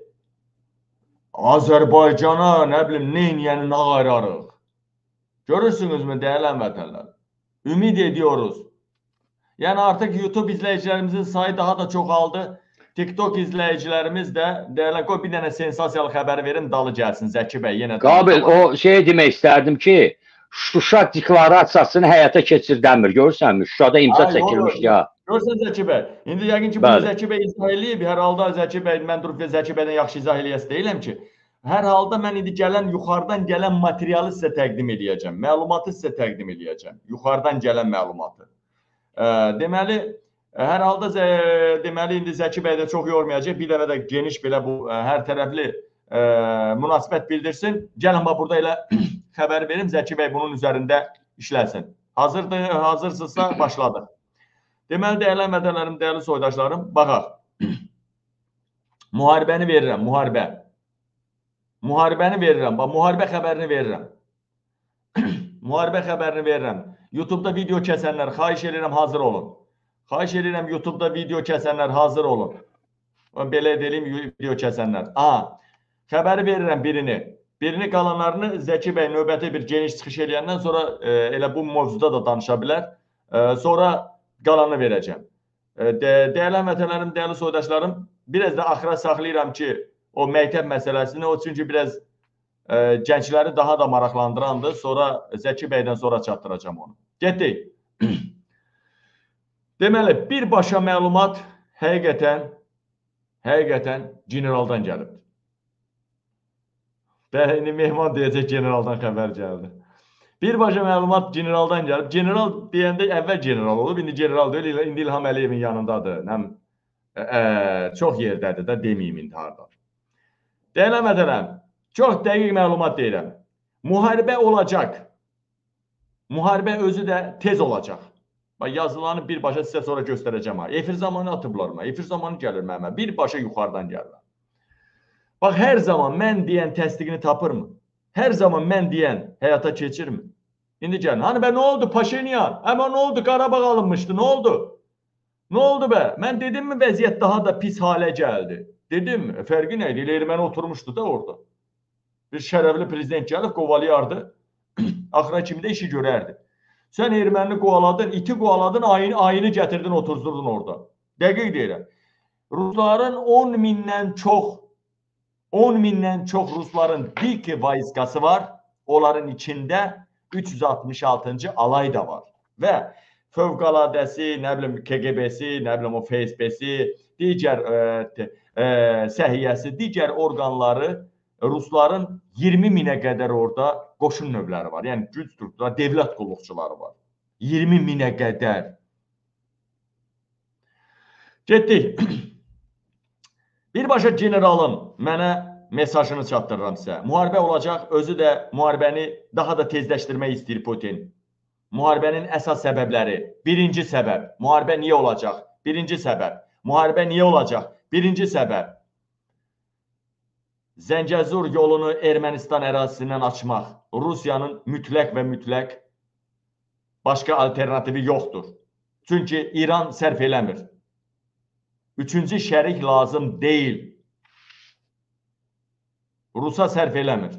Zəngəzur yolu Ermənistan ərazisindən açılmalı məsələsi ortadadır. Birinci səbəb budur. İkinci səbəb, Putin Azərbaycanı, ikinci səbəb, Putin Azərbaycanı KTMT, Kollektiv Təhlükəsizlik Müqaviləsi Təşkilatına üzv ölkələr, KTMT-nin tərkibinə qatmaq istəyir və qatacaq. Çox şeylər də razılaşdırılıb. Sadəcə İlham Əliyev getmişdi ki, ay Rəcəb Tayyib Ərdoğan, mən artıq bəzi şeyə də qol çəkib razılıq vermişəm, bəzi qüvvələr də artıq Azərbaycandadır. Bunu birbaşa rəsmiləşdirmək lazımdır, ay Rəcəb. Sən xeyir dua ver, neynə? O da dedi ki, Amerika, Avropa, məni sana qatar, səni mənə qatar. Mənə ona görə hörmət ediblər ki, səni nəzarətdə saxlayayım. Qafqazda Türkiyə güclü olsun. Ermənistan sən nə vardığın da, ağlın özü başını gücü yiyib sən. Erdoğan tüstüsü başından çıxdı. Amma Erdoğan artıq bu qədər də qorxaq prezidentin kaprizlərini çəkə bilmir. Erdoğan özü də pis vəziyyətdədir. İlhamı dəstəkləsə dəhşət olacaq. İndi gəlin baxaq görəyinə. İlhamı başqa cürə dəstəkləyə bilər. Onu da deyəcəm. İlham Əliyev buna razıdır. Razıdır İlham Əliyev. İki şeyə də razıdır. Hər iki, birinci Zəngəzurda yolun açılması, Rusiya üçün açır İlham Əliyev oradan, Rusiyanı sanksiyalardan qurtarmaq istəyir. İlham Əliyev buna da razıdır. Üstəlik də ikincisi Putin Azərbaycanı KTMT-yə, yəni öz müstəmləkəsi altına rəsmən almaq istəyir. İlham Əliyev buna da razıdır. Yəni İlham Əliyev bunlara razıdır. Lakini var, amması var. Amma və lakin Azərbaycan birdən bu təşkilata qoşulması, birdən-birə bu təşkilata qoşulması sanksiyalara, təzyiqlərə səbəb olar. Yəni Rusiyanın planı ona görədir ki, savaşda Rusiya da bilir, Erdoğan da bilir, İlham da bilir. Bu savaşda minimum 80, maksimum 90% biz uduzacağıq. Biz uduzacağıq. Və savaşın uduzma mərhələsində İlham Əliyevi məcbur eləyəcəklər. Zaten çox işlər görülüb, KTMT-yə qol çəkəcək. KTMT-yə. Danla baxa. Deməli, sanksiyalar, bu İlham Əliyev ikili razıdır. Ancaq Erdoğan məsələsi var, üstəlik də sanksiyalar məsələsi var. Aləm deyəcək bir-birinə. Ona görə də İlham Əliyev və Putin bu müharibəni başladacaq. İlham Əliyev də razıdır KTMT-yə. Zaten Rusiya olmasa İlham Əliyev bilir ki, orada hakimiyyətdə qalmayacaq. Onu orada saxlayan Rusiyadır.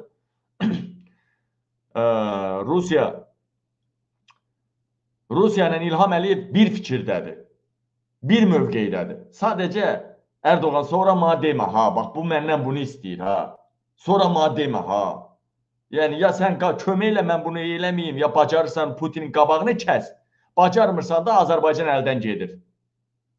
Sadəcə Erdoğan sonra birdən-birə Erdoğan Nuru Paşa kimi Bakıya qoşun yeritməsin, elə bir paşanı göndərməsin. Məsələ budur. Tarix təkrarlanır. Düz 18-ci əsrdə də belə olmuşdu. Üzr istəyirəm, 1918-ci ildə də belə olmuşdu. 19-cu əsrin əvvəlində. Deyələmədələr. Nədir məsələ? İndi deyəcəm mən sizə. Buyurun baxaq. Ona görə İlham Əliyev və Putin müharibəni başladacaq. Müharibədə Azərbaycan tərəfi çox böyük itki verəcək. Planlaşdırılıb. 20 mindən yuxarı hərbiçimiz şəhid olacaq və kəstirə bilmirlər nə qədər raket hansı şəhərlərə atılacaq. O 50 min, 100 min arası da mülki əhalinin məhv edilməsindən söhbət gedir. Buna görə də nə addım atırlar? Buna görə də güya ki, Rusiya Azərbaycana dəstək olacaq deyə, buna görə Rusiya Azərbaycana dəstək olacaq müharibədə deyə, təcili KTMT-yə Azərbaycanı qoşulacaq. İlham da deyəcək, başqa çarəm yoxdur. Yəni, Erdoğanın yanına getdi həm xeyir duasını almağa, həm də dedi, bax, məni KTMT-yə qoşur, Məni KTMT-yə qoşur, sonra indi Azərbaycanda hər şeydə siz də varsınız. Savaq deməyin ki, demədi. Demədi deməyin, söyləmədi deməyin. Ya qabağına durun Putinin, bacarırsınızsa. İlham Əliyev də bilir ki, Erdoğan bunu bacara bilməz. Erdoğan, Türkiyənin iqtisadiyyatı çox zəifdir.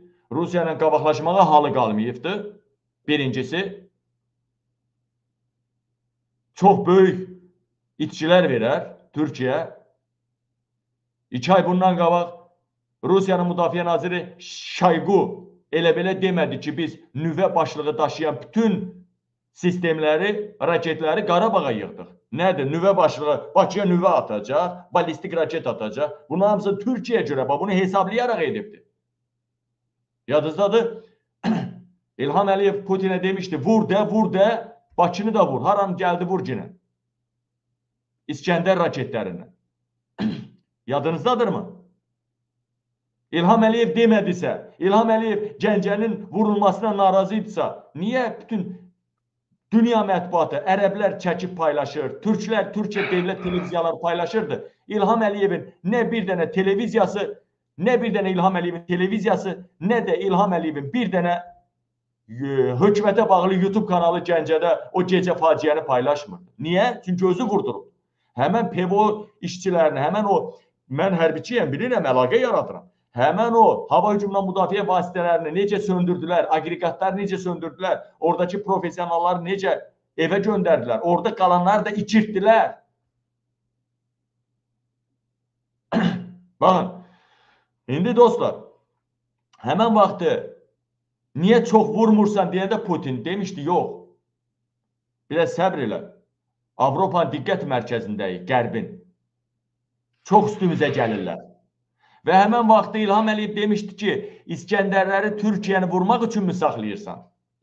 Bu söz, mənim ağzımdan eşitmişsiniz bu sözü. Çox adam eşitdim. İskəndərləri Türkiyəni vurmaq üçün mü saxlayırsan? İlham Əliyevin Putinə dediyi sözdür.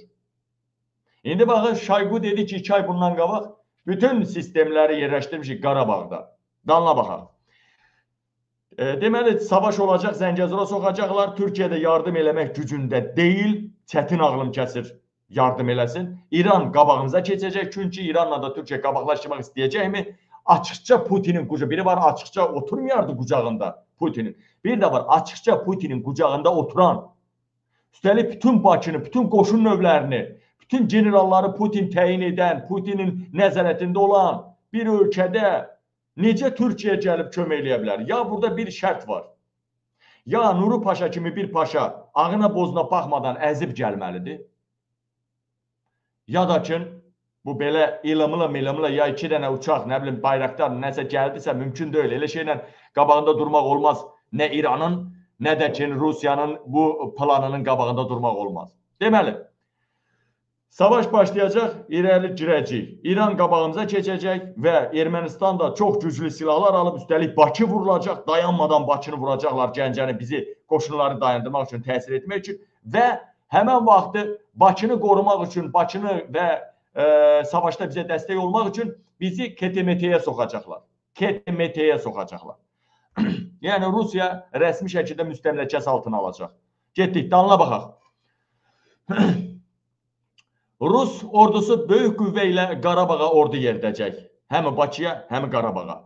Rusiya böyük qüvvə ilə Qarabağa ordu yeridəcək. Həm Bakıya. Yadınızda da 18-ci il. Yadınızda da orada da dənizdən gəldilər. Həmən vaxtda da dənizdən gəldilər. Tarix 100 ildən bir təkrarlanır. İndi biraz bizim fağırlığımızdan dolayı, müəyyən şeylərdən dolayı 100 ildən biraz artıq keçib. Haradasa 140-150 il keçib. 140 ildir. Deməli, 18-ci il, 30, deməli, 42, buradan 142 il. 142 il, deyilən vətənlər. Yox, 142 yox, üzr istəyirəm. Deməli, orada deməli 82 il oradan 6 ildə keçir üstündən, 6 il artıq. 82 il, keçən əsrdən 82 il, indi bu əsrdə 24 il, deyilən vətənlər, dəyərli soydaşlarım. Təsəvvür edirsiniz? Nərdəysə 126 il. Nərdə aşağı yuxarıda belə deyil. Deməli, dəyərli dostlar, dəyərli həmvətənlərim,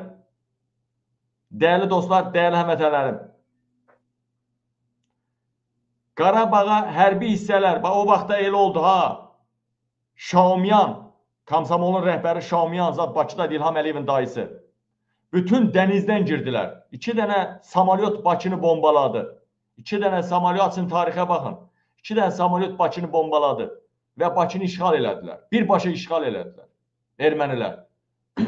Tək Bakıda yox, Şamaxıda, Lənkəranda, çox yerlərdə savaş başladı və hər yerdə də məğlub ola getdik.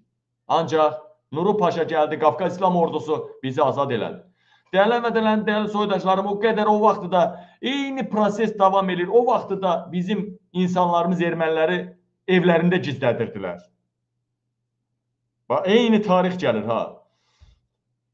Deməli, Qarabağa və Bakıya hərbi hissə yeridəcəklər, ordu yeridəcəklər, qoşun növləri yeridəcəklər. Vahid komandanlıq idarəçilik bu Rus hərbiçilərinin, Rus generallarının əlində olacaq. Bakıda artıq demişdik, 500 nəfərli general polkovnik, ali rütbəli Ruslar üçün bütün Azərbaycanı və bölgəni, 2 qitəni nəzarətə götürmək üçün burada qərargahları olacaq Bakıda. Mən demişdim ha bunu. Deməli, dənizdən gələcək. Tanklar, zirehli texnikaların əksəriyyəti qatar yolundan yox, dəniz yolundan gəmilər vasitəsindən gələcək. Burada da iz azdırırlar. Mən bunu məxfi məlumatlar deyim, bunu mən elə-belə vermirəm bu məlumat. Bu YouTube izləyicilərimiz 3000-ə çatır, maşallah. 2612 izləyici YouTube'da da 2000 TikTok keçdi yox, TikTok keçdi. Deməli, bütün qoşun növləri Bakıdan girəcək, gəmilərlə girəcək. Ona görə bu boyda həngamənin içində Xəzər göldür də, balaca göldür. Amma İranla da Rusiya müttəfiqdir. İranın da böyük gəmiləri var Xəzər dənizdə, dənizaltıları var. Yaxşı, Xəzərin ətrafında 5 dənə ölkə var. Ən güclü İranla da Rusiya müttəfiqdirlər. İkisi də ən böyük donanmasını saxlayıbdır Xəzər dənizində. Xeyr olar, balaca göldə nə saxlamışsınız? Burada sizin protivnikiniz kimdir? Burada sizi təhlükəyə salan hansı ölkədir? Azərbaycandır, İlham Əliyev Putinin orasından sallaşan adamdır. O birisi Orta Asiya, Özbək, Türkmənistan, Qazaxıstandır. Onlar da Putinin adamlarıdır demək olar ki, aşağı yuxarı. Axı sual ortaya çıxır. Sən nədən narahat olub bu boyda ən böyük donanmanı get də Qaradəniz tərəfə, o tərəflərə sür də bu gəmilərin. Ha, Bakını götürmək üçün. Yəni, dəyərli vətənlərim, İlham Əliyev Azərbaycanı təmsil edir, təslim edir. Birbaşa Amerikanın xüsusi xidmət orqanının rəhbəri general birbaşa Antony Blinkenlə bir yerdə Münhendə İlham Əliyevin qabağına material qoyublar. Ala bax, səni Putin hara aparır? Məhvə aparır, səni belə eləyəcək. Plan budur. İlham Əliyevə deyiblər ki, sən Putin bitirir, məhv edir. İlham Əliyev ona görə qaçdı getdi də, KTMT-yə qoyur, budur danışığı, Putinin səsinə kimi yazdırmış, qala bax. Bu imzalar, bu sənədlər. Ona görə birbaşa qaçdı da ora. Erdoğan, həməni xalq qalib, müzəffər, nə bilim, nə. Sabah hamı deyəcək, Qabil elə düz deyirmiş, bu nə gündə prezidentiymiş. Sabah mənim hökumətim bitər bununla. Hani mən müzəffər idim, hani biz Qarabağ almışdıq, hani belə, hani elə, xalqın qabağında durmaq olmaz, Üstəlik xalqı qoyan, Avropanın, Amerikanın qabağında durmaq olmaz, Erdoğan. Birbaşa məni məhv eləyərlər. Bunlar qələmlə, o birisilər də silah da. Və deyələn vətənlərim, bax, mən gəliş gedişatını da dedim, gəlişini də dedim. Deməli, ona görə Azərbaycanın təşkilata qoşulmasında, Azərbaycanın KTMT-yə qoşulmasında problem olmayacaq. Çünki İlham razı, Putin razı. Bunlar bir zibildilər. Və bunun üçün də əlverişli bir dənə Erdoğan qarşı çıxa bilərdi. O da İlham Əliyev getdi, dedi ki, bax, KTMT-yə qoşacaqlar məni. Zəngəzura soxacaqlar. Ya bacarırsan Putinin qabağında dur, ya da sonra demədi demə. Mən buna məcburam. Belə deyir də. Amma dərində İlham Əliyevlə Putin danışanda Erdoğanı ortaya qoyub gülürlər, məzələnirlər. Azərbaycan KTMT-yə savaş başlayandan bir ay sonra, bir ay çəkməyəcək KTMT-yə qoşacaqlar. Və bu yaz Əliyev buna görə Türkiyəyə gedib, Erdoğan da buna razılıq, Erdoğan da buna razılıq verdi artıq. Baxın, sizə o müzəffər zad deməyin, bu ciqandılar, Putin, Erdoğan, İlham, bunlar bir ciqan banditdilər bunlar. Ala bax, bu axırıncı cümləyə baxın, ala baxın, Erdoğan da buna razılıq verib, baxın, KTMT-nin üstünə baxın, ala bax, YouTube'da da göstərin, ala, KTMT-nin üstünə baxın. Baxın KTMT-nin üstünə mənə görürsünüz, elə-belə yerdən gəlmir məlumat. Mənə bu məlumat göndərən adama, bu məlumatı göndərən adama. Heydər Əliyev, oğlum deyirdi. Oğlum deyirdi. Baxın. İndi də bu adam elə-belə adam deyil. Düzdür, general deyirəm. Bütün generallar onun qabağına qaça-qaça gəlir. Mən elə-belə söhbət eləmirəm. Tarix gələcək, vaxt gələcək, deyəcəm ki, kimlər idi. Deməli, indi KTMT məsələsinə ola bilər bir də toxunduq. Zəki bəy o vaxtı efirimizdə olmayanda bir də ola bilər toxunduq. Suallarınız əsasında və yaxud başqa material gələ bilər. Ancaq indi iki mövzumuz qaldı. Fövqəladə Hallar Nazirliyində Talih Qaraşovun oğlunun biabırçılığı, bir də qaldı, nə qaldı ordu, üzr istəyirəm, məktəb, 156 nömrəli məktəbdəki biabırçılıq. Mən deyəni heç kim deməyəcək. Mən dedim də, KTMT bu. Mən deyəni kimsə dedi mi? Dünən dediyim bugün təsdiqini tapdı mı? Erdoğan narahatçılığı biruzə verdi mi? Erdoğan o cümləni dedi. Dedi. Amma dalda razılıq verdi dostlar. Üzdə dedi ki, üçüncü ölkələr zəhərləməsə yaxşıdır. Gör nə deməkdir, bu Putinə deyirdi bu sözü, adını çəkmədən.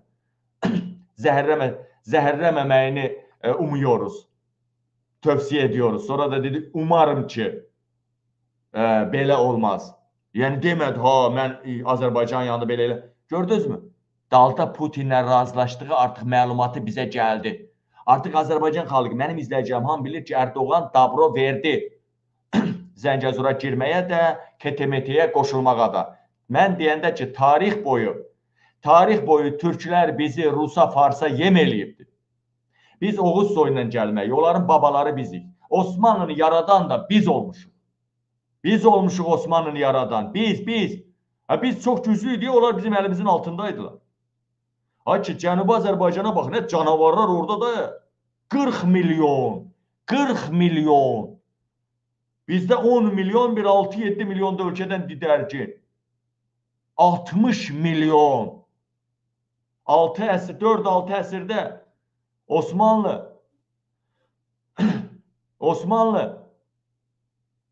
6 dənə ərəbi türkləşdirə bilmədi. Amma Erdoğan Türkiyənin yarısını ərəbləşdirdi. Ham bilir, kom, həbibi, kom.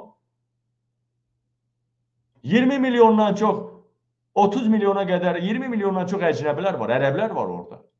Başqa Pakistan, Ərəb, Afqan, hamısı Suriya. 20 milyondan çox. Hələ rəsmi rəqəmdən çox. Ona görə 85 milyon olublar. Amma o qarışıq adamları çıxsanız, 40 milyon bizlərin üstünə gəl, biz onlardan çoxuq. Bizim nəsil, yəni Oğuz soyumuz.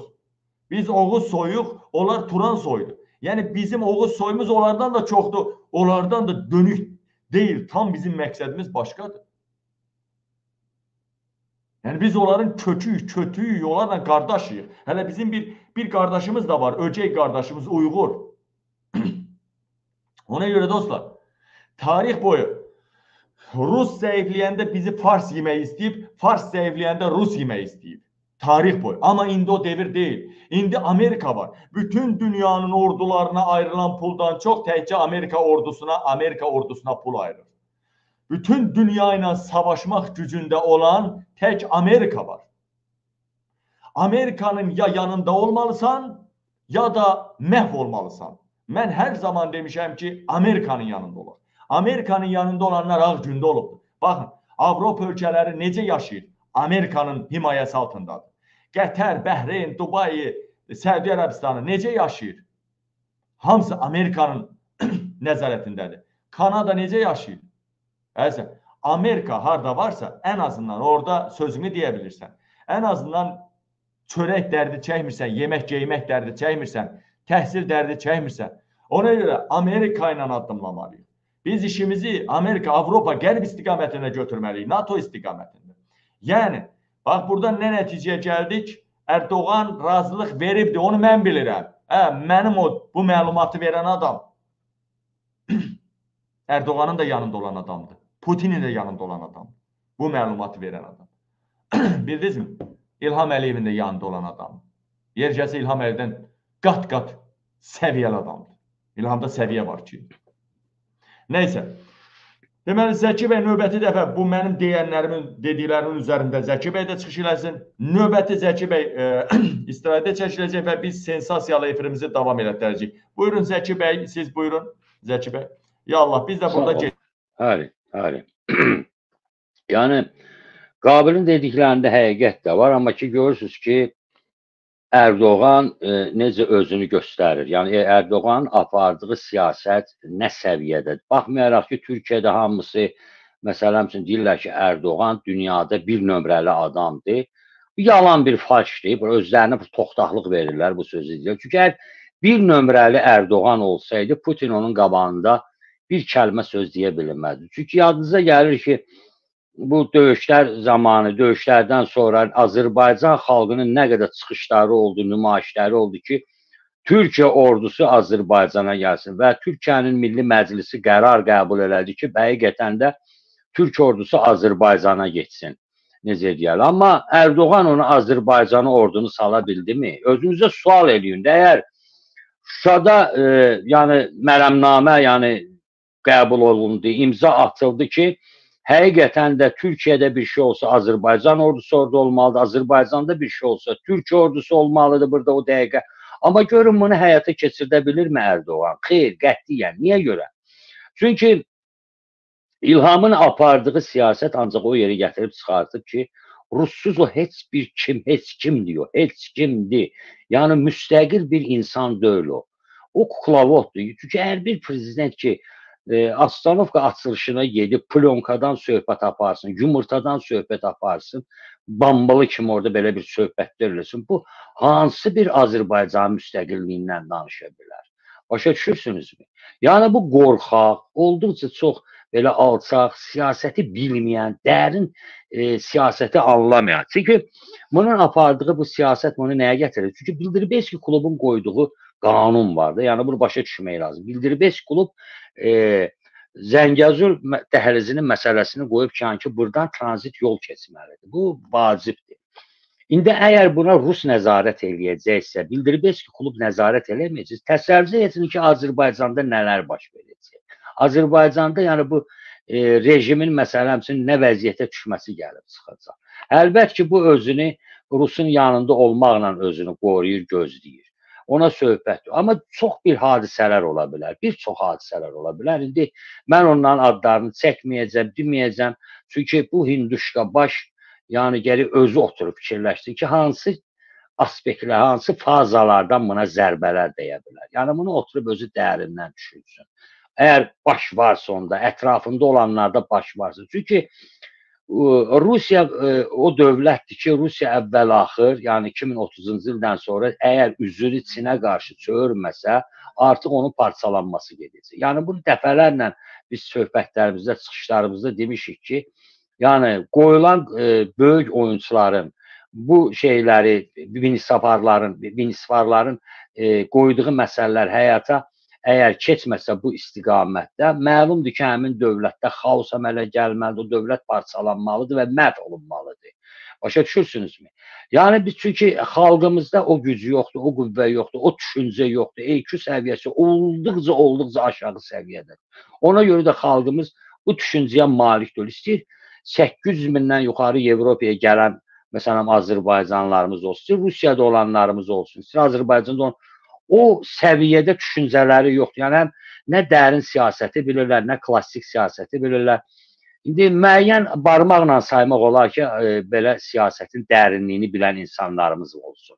Barmaqla, mən sizə həqiqətən deyirəm. Yəni, nə qədər çox olsa, məsələn, biz deyərik ki, bir 50-yə yaxın adam ola bilər ki, ümumi Azərbaycanın bütövlükdə 10 milyon xalqın içində 50 nəfərə yaxın insan ola bilər ki, belə dərin siyasətləri bilsin.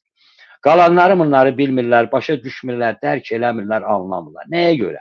Çünki degradasiyanı o səviyyəyə gətiriblər, səhiyyəmiz nə vəziyyətdədir, məsələn, maarifçilik nə vəziyyətdədir, siz bunun şahidisiniz də. Heç tibbi sığortamız da yoxdur, yəni belə götürəndə, deyəndə. Sərhədlər bağlıdır, xalqımız nə vəziyyətdədir. Yəni, burada Erdoğan əgər həqiqətən də Türk anlayışında olan insan olsaydı, Turan anlayışında, əsl İslam dini anlayışında olan insan olsaydı, həqiqətən də o, çoxdan Nuru Paşa kimi bir neçə generalı yollaya bilərdi, tappıltı ilə Azərbaycana girə bilərdi və Rus ordusunu buradan Azərbaycanlılarla bir yerdə çıxarta bilərdi. Rusiya hepsini eləyə bilməzdi. İnandırıram sizi ki, nə Amerika Rusiyaya icazə verərdi hücum eləsin, nə də ki, İngiltərə icazə verərdi. Çünki bu masonların qoyduğu oyunlar var da, oyun əsasında da gedən şeylər var, danışıqlar var.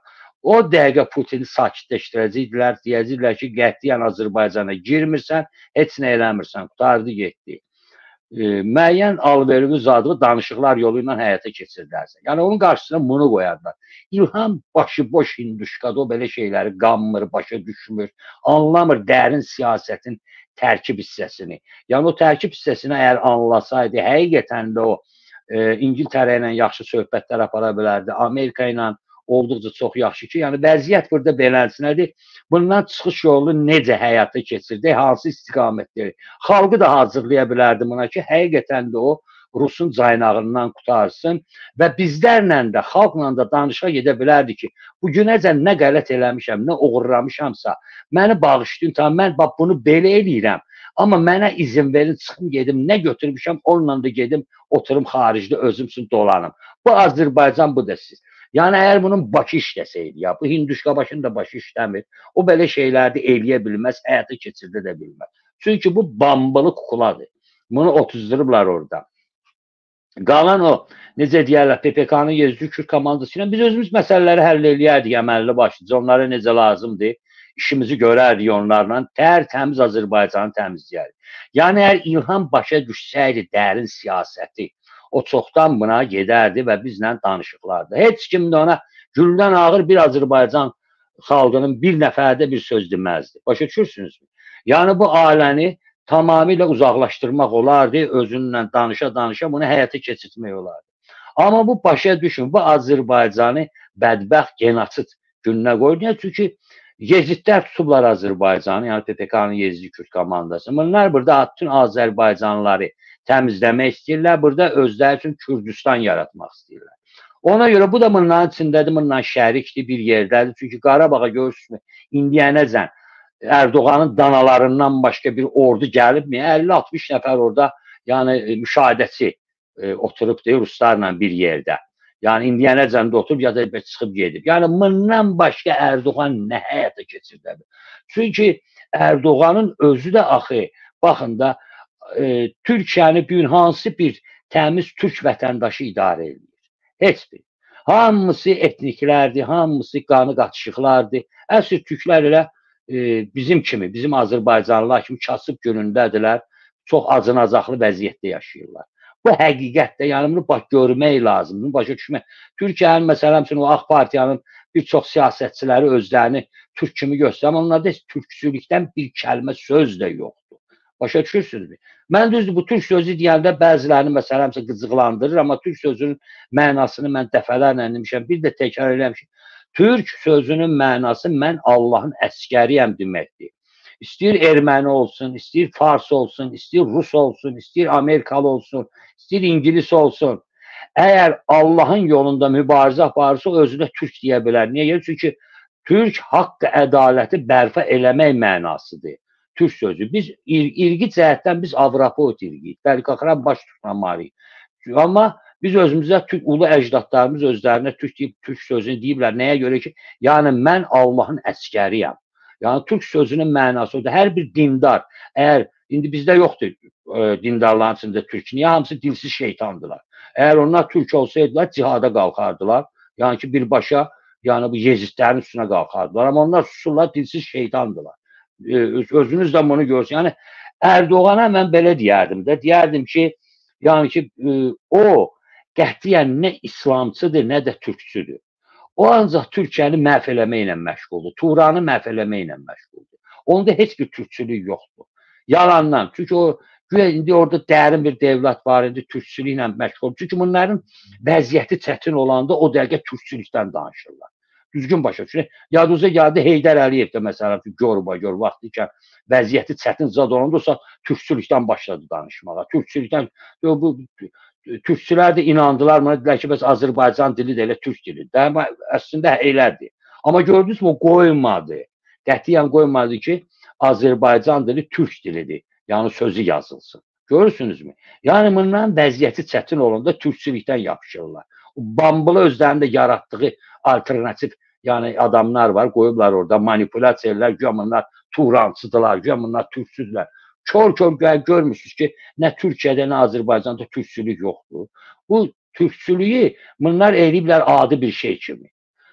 Türk xaqanları heç bir vaxt hara gediblərsə həmişə əxlaq aparıblar, mədəniyyət aparıblar, yəni siyasət aparıblar, necə tikinti lazımdır eləmək, necə bərpa eləmək lazımdır ki, türkçülük bundan əlaqədardır. Allahın yolunu gediblər.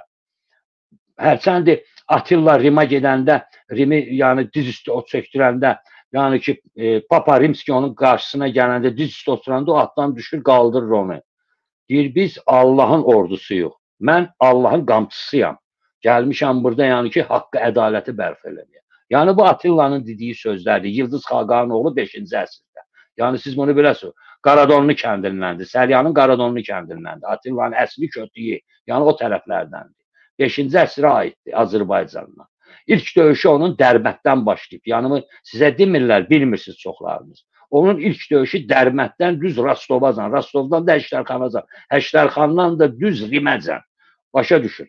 Yəni biraz ki, bu Xaqan hardan çıxıbdır? Baxmayaraq ki, Qazaxlar deyir bizdəndir, Türkiyədəkilər deyir bizdəndir, nə bilim, Qırğızlar deyir bizdəndir, Özbəklər deyir bizdəndir. Onun əsl kötüyü zadı Rimin arxivində də bu var. Allah rəhmət eləsin, Qəni Mirəli Seyidov onu getdi oradan çıxartdı, qoydu ortalığa ki, bəli, Atilla'nın əsli kötüyü hardandır? Azərbaycandandır. Yəni bunu biləsiniz.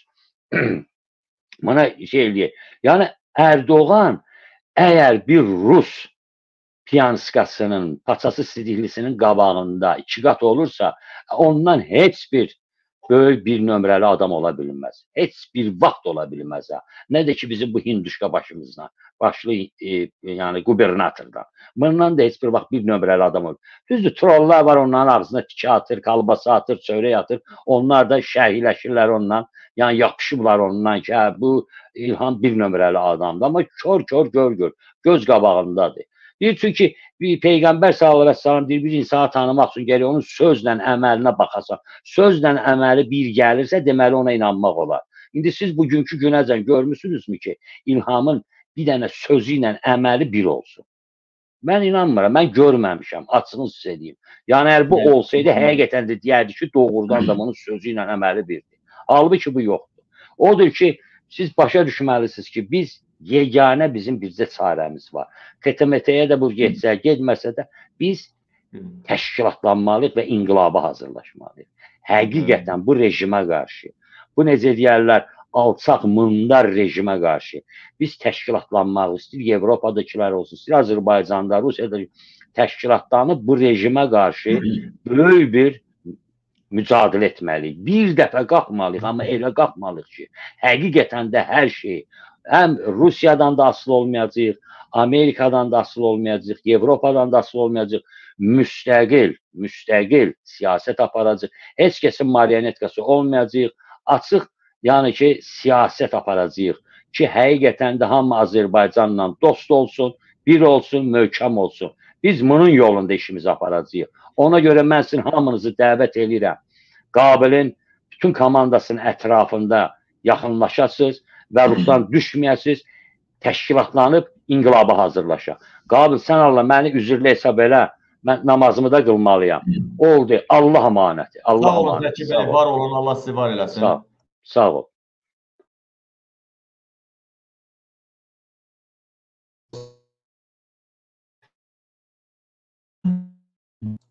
Zəki bəy, çox sağ olsun. Hə, dəyərli həmvətənlərim, getdik. Bayaqdan danışırdım mən, danışırdım. Siz Allah düz deyirəm, yoxsa sən YouTube izləyicilərim izləyə bilmədi. Qardaş, başqa dinlər də var, başqa imanlar da var. Yaradılanı yaradana görə sevin. Bütün müsəlmanlar Avropada yaşamaq istəyir, Amerikada. Deməli ki, dindən qabaq demokratiya lazımdır. Bir halda ki, biz nəinki Avropa, Latviya, Litviya, Estoniyanın iti pişiyi qədər Azərbaycan xalqının 70%-i yaşaya bilmirsə, o iti pişiyə qoyulan pul qədər, aylıq pul qədər Azərbaycan xalqının 80%-i evinə pul gəlmirsə, deməli, qardaş, nədən gəlmir? Diktatura sistemi olur. Demokratiyada insanlar gözəl yaşayır. Qaldı bu din məsələsində bir neçə mən söhbət elədim. Bu İslam dini barədə. Qardaş, İslam dini nədən, nəyə görə? Bəx, İmam Hüseyndən danışdım mən. O vaxtda, indi əyrotca təmiz söhbət eləyək də, qardaş. Təmiz söhbət eləyək. Bayaq dedim, Almaniyada nə qədər yezidlərlə oturmuşamsa, nə qədər, 5-6 dəfə oturmuşam da harca, mənim əlimi cibimə salmağa qoymayıblar.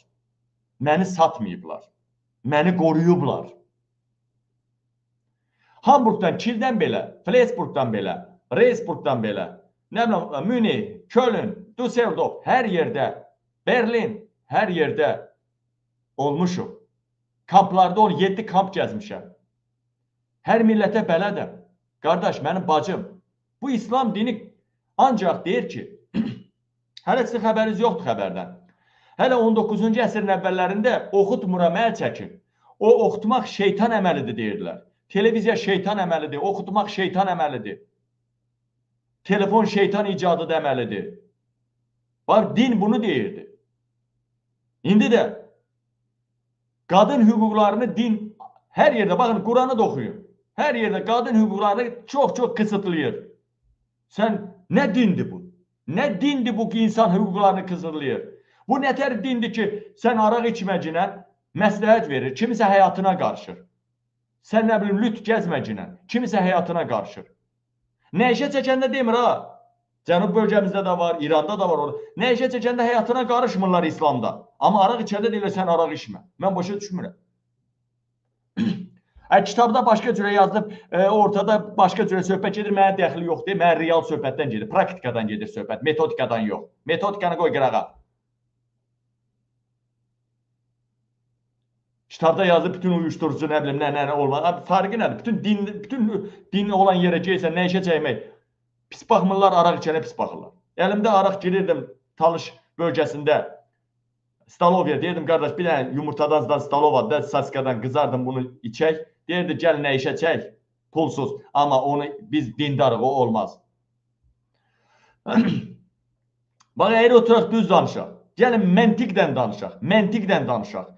Sən bir kasıb adamsan. Sən bir ev tikmək istəyirsən. Eləmi?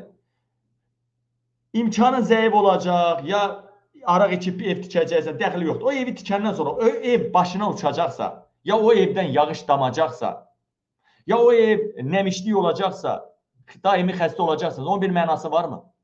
Yaxşı, İmam Hüseyin qalxdı ayağa Yezidlə savaşa. Eləmi? 3000-dən çox Yezid idi. İmam Hüseyin də elə Yezidin ordusu qədər ordusu var idi. Hamısı qaçdı, İmam Hüseyini tək qoydu. İmam Hüseyini o zaman tək qoydu. Yaxşı, o vaxtda daha da kişilərin möhkəm olduğu bir vaxt idi. Mən ölümə nədə bir dənə işariyə başkən, nələr eləyən vaxt idi. Yaxşı, Yezidin ordusu İmam Hüseyin ordusuyla qabaqlaşanda niyə İmam Hüseyin ordusu tək qaldı? Ha? O ordudakılar nə dedi? Nə üçün eləyirik bu savaşı biz? Nə üçün eləyirik bu savaşı? Yezid araq içmək istəyir. Araq içir də eyş işrət eləyir. Eləmi? Yezid bazlıq eləyir də, bazlıq eləyir, eləmi? Eləmi? Nə girsin bazlıq eləyir? Mən ailəmə cavab deyəm, mən tayfama cavab deyəm, mən qəbiləmə cavab deyəm. Girsin arağını da içsin, nə bilim nəyin. Nədir? İndi gəlin məntiqdən danışaq. Yaxşı, İmam Hüseyin sonundan sonra, İmam Hüseyin söhbətindən sonra nədir? Yezid araq içmədi? Yoxsa dünyada araq içən yoxdur? Yoxsa dünyada bazlıq eləyən yoxdur? Nədir? Sən müsəlman ol, sən 7 dənə, 40 dənə arvadı arxanda düz girən, hələ bir bəhanə də qatışan, müharibədə əri ölən qadınlar dul qalmalı deyil, onlara sahib çıxmaq lazımdır. Hətta gəlini, Peyğəmbər gəlini özünə arvad eləyir. Peyğəmbər gəlini özünə arvad eləyir. Gəlini. Belə şeylər olar. Yezid də kayf edir də. Nədir? Niyə başqasının həyatına qarışırsan? Təmiz söhbət eləyək də ki. Sənin kəndin tutaq ki, dindardır. Gəl, əyri oturaq düz danışaq da. Bax, sənin kəndin dindardır, 80% dindardır. Hamı dinlə məşğuldur. Eləmi? Bir kətdə bir 20 dənə daha, 100 ailənin 80-i dincidir. Hamı namaza gedir, nə bilim, niyaz, Allahu Ekber. 20 nəfər də yiyib içən oğlan var, yiyib içən ailə var. Elə bir sən 80 nəfər yığışmısan ki, gedirsən onun üstə siz yiyib içməməlisiniz, siz bazlıq eləməməlisiniz, siz belə eləməməlisiniz. Səndən eləmir ki, sənin evində küçədə eləmir ki, tərbiyəni pozmur ki, gedib özü evində eləyir, onun evində eləyir, otel orada eləyir, bu oteldə eləyir də. Sənə dəxli var. Nədir, indi gedək kətdə 5-6 dənə, hər kətdə var da, gedək nədir, dava eləyək. Sən ümumiyyətcə, bu din nətər dindir ki, kiminsə həyatına qarışsın. Ki, insan bu dünyaya tək gəlir. Xanımınla getmir dünyadan. Ya kimləsə gəlmir. Cüt də gələndə başqa əqidə ilə gəlir, ekiz də doğulanda. Başqa əqidə ilə. Rüşeymi tək gəlir, insan dünyaya tək gəlir, dünyadan da tək gedir. Bir para, bir insan ömrü qısa ömürdür. Sən niyə qarışırsan? Biri sigaret çəkəcək. Adətdir, bax. Sigaret çəkib, sigareti buraxan adamlar belirləyir, bax sırası. Sırası gəlir bir.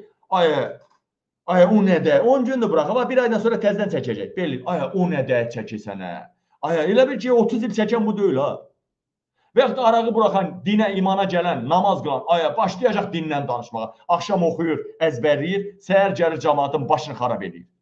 Ay ki, alnında möhür izi.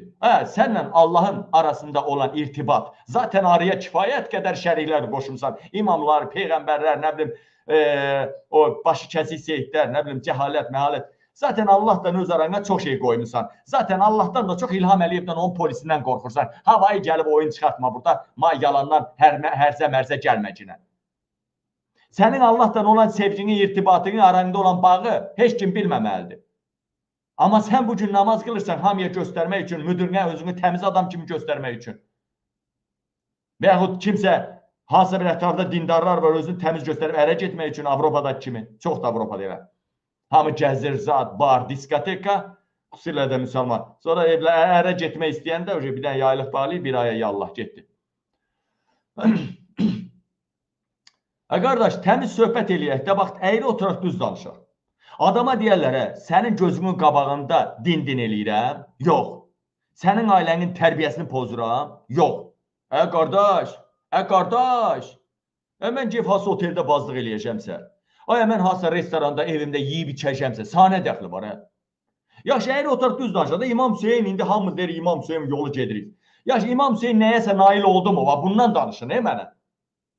Getdi ora, yaxşı, mən düşünürəm ki, İmam Hüseyin tam haqlıydısa, niyə onu 73 nəfərdən tək qoyurdular? Tam haqlıydısa.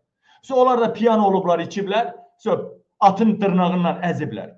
Tam haqlıydısa, dini yaymaq istəyir də, Peyğəmbərin hamısı yiyənləri idi, Peyğəmbərlərin yiyənləri idi, İslam dinini yaymaq istəyirlər. İndi sən burada İslam dini tərtib eləyirsən, o kətdə, bu kətdə piyanskalar, toydan, rumka ilə gəzənlər, istəyirsən onları da məhv eləyəsən, o da alınmır, səni tək qoyublar, deyiblər, bu içir içsin də. Ümumiyyətlə, nəyəsə nail oldu mu? Bax, gəlin, başqa şey deməyək, nəyəsə nail oldu mu? Yaxşı, İmam Hüseyin nə üçün danışırdı? Araq yığışdırılsın, eləmi? Araq yığışdırılsın. Əxlaqsızlıq yığışdırılsın, eləmi? Yaxşı, bəzi şey yığışdırılmağı mən də deyək ki, yığışdırsa yaxşı olar. Yaxşı, bunu yığışdırmaq mümkündürmü birincisi? Yığışdırmaq mümkündürmü? İkincisi, sana nə dəxli var? Adama deyirlər, sana nə dəxli var? Mən öz həyatımı yaşamağa gəlmişəm. Həyatımı. Qardaş, istəsəm ağaçda yataram, istəsəm narkotik çəkərəm, istəsəm araq içərəm, istəsəm, nə bilim, sigaret çəkərəm, istəsəm, nə bilim, heç aclıq elan eləyərəm, aclıq aksiyasında. Sən nə dəxli var? Mənim həyatıma niyə qarışırsan? Üstəlik, qadın azadlıqlarını, qız çocuklarının azadlıqlarını niyə qısıtlayırsan? O uşaq məktəbə getməlidir, günəş enerjisi almalıdır, bədəni, qolları, ən azından sifət, boyun, boğaz, bədən günəş enerjisi almalıdır. Sən onu bütün qara paltara bürüməkdə, sən onu türk qadını ilə qadın olmuyor. Sən bunu ərəbləşdirməkdə nəyə nail olmasın? Cəmaət Almaniyadan D vitamini atır, günəş yoxdur deyə. Sən o boyda günəş enerjisindən ən sağlam şeydən uşağını məhrum edirsən. Sən qoymursan qız uşaqlarını oxumağa. Bax, bütün Türkiyəyə baxın. Azərbaycanda da elədir çox yerdə. Qız uşaqları yox, elə yazdı, pozu bildi, heç ona da buraxmaq istəmirlər. Zorla çağırırlar məktəbə. Bu nə biabırçılıq? Sən kimsən ki, qadınları, qızları, öz qızın olsa belə, öz bacın, həyat yolda, sən kimsən ki, onun həyatına qarışırsan? Sən kimsən ki, o dərəyə, namus məsələsinə qarışmaq olar. Namus məsələsinə qarışmaq olar, amma sən kimsən ki, namus məsələsinə Alman da qarışır, İngilis də qarışır, yeri gələndə. Yalandan deyirlər belə. Bacı, o təhlükətlidir, adam da ora tərəf getmə. Ora belədir, ora elədir. Burada da məsləhət var, insan kimi. Daha yatıb birdən işdən keçəndən sonra bizimkilər kimi hadisə törətmirlər. Vaxtında məsləhət edirlər. Məsləhətdə don gen olar. Amma adama deyərlər ki, balam, çocuğunu oxutmursan, qız çocuğunu. Məktəbdən eləyirsən. Həyat yoldaşının həyatını qısıtlayırsan. Başla, sən kimsən axı? Nə deyir? Din belə deyir. Dünyanı idarə edən qadınlardır.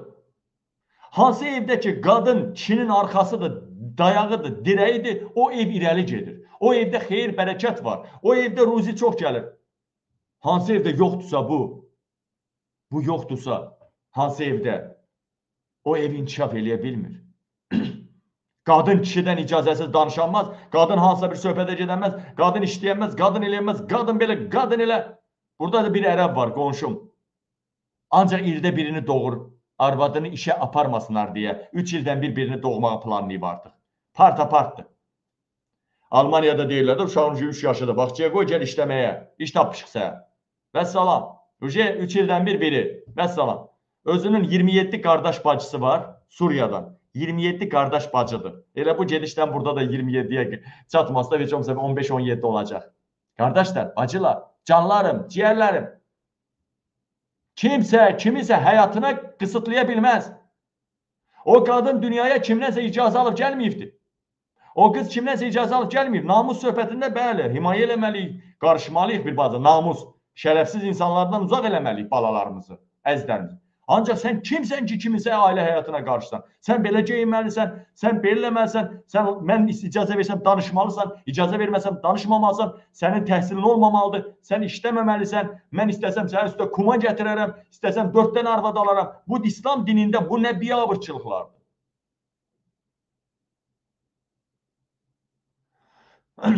İstəsək də belədir, istəməsək də. Kimsə mənə deməsin, kitabda belə yazılıb. Metodika mənə dəxli yoxdur, praktika hər yerdə elədir. Qardaşlar, YouTube'da da danışdım, indi başqa mövzuya keçirik əlbəttə ki. YouTube'da, TikTok'da eyni anda yayımımız gedir və mən sizə soruşuram. YouTube'dakılar və TikTokçular, və YouTube'çular soruşuram. Mən düzmü deyirəm? Mən düzmü deyirəm? Xahiş edirəm, ya belə qoyun, ya belə qoyun. Hamı ya belə qoysun, ya da belə qoysun, bu işarəni qoysun. Ya düz, işarə qoya bilmirsənsə düz yaz, düz. Ya oğlan uşağısansa, öz qapının abam, elə bir ki, dünyaya qız kimi gəl, qız uşağı kimi gəlmirsən. Sənə belə qısıtlama qoysalar, sən sərf eləyərmi? Sən sərf eləyərmi belə qısıtlamalar olsa? Bir dənə baba, xahiş edirəm, mən düz deyirəmsə, hamı belə qoysun. Bax, TikTok təmiz başqa auditoriyadır, YouTube da mənim daimi auditoriyamdır. Burada 2200, indi baxış biraz azaldı. Burada da iki yerdə də 2200'dür. Burada da 2200'dən çoxdur, orada da. Bax, bir dənə səhv deyirəmsə, sən, burada bir nəfər səhv yazmışdı. Sən qızını oxutmazsan, bir oğlan gələr, evlənər onunla da, istədiyi kimi başına qapazlayar, sən onsuz da evə çörək gətirən mənəm, sən qızının üstünə bir kuma da gətirərlər, İkinci gələn daha şirin olur. Sənin qızın pəncərə siləndə o da kayf eləyər. Nə bilim, bu otaqda onun səsi, o otaqda bunun səsi. Və belə sən ol belə, Farsın şeyini. Yəni, görürsünüzmü deyərlər vətən? Bircə nəfər səhv yazdı. Temada düz deyil. Tema nəyə düz deyir ki? Tema düz deyil deyir. Tema nəyə düz deyil? Mən fakt olanı dedim də.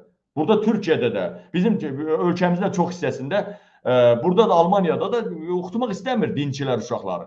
8-dən 9-dan çıxardır, elə belə yazmaq, pozmaq, o da məcburidir. Sonra da başqa cürə məcbur edirlər uşaqlarını. Yəni, sən kimisə həyatına niyə qarışırsan? Atasan, normal geyin, keçin.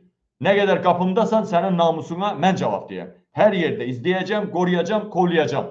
Amma sabah o bir münasib bildiyiniz bir adamla evlənəndən sonra o sənin qızın iş sahibi olmalıdır.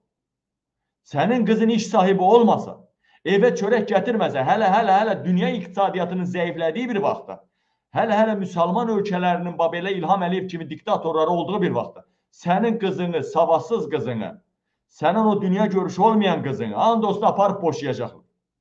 Aparıb buradan bir-iki il saxlayıb təzdən üstünə göndərəcək. Kimdə savadsız qızı saxlayan ev?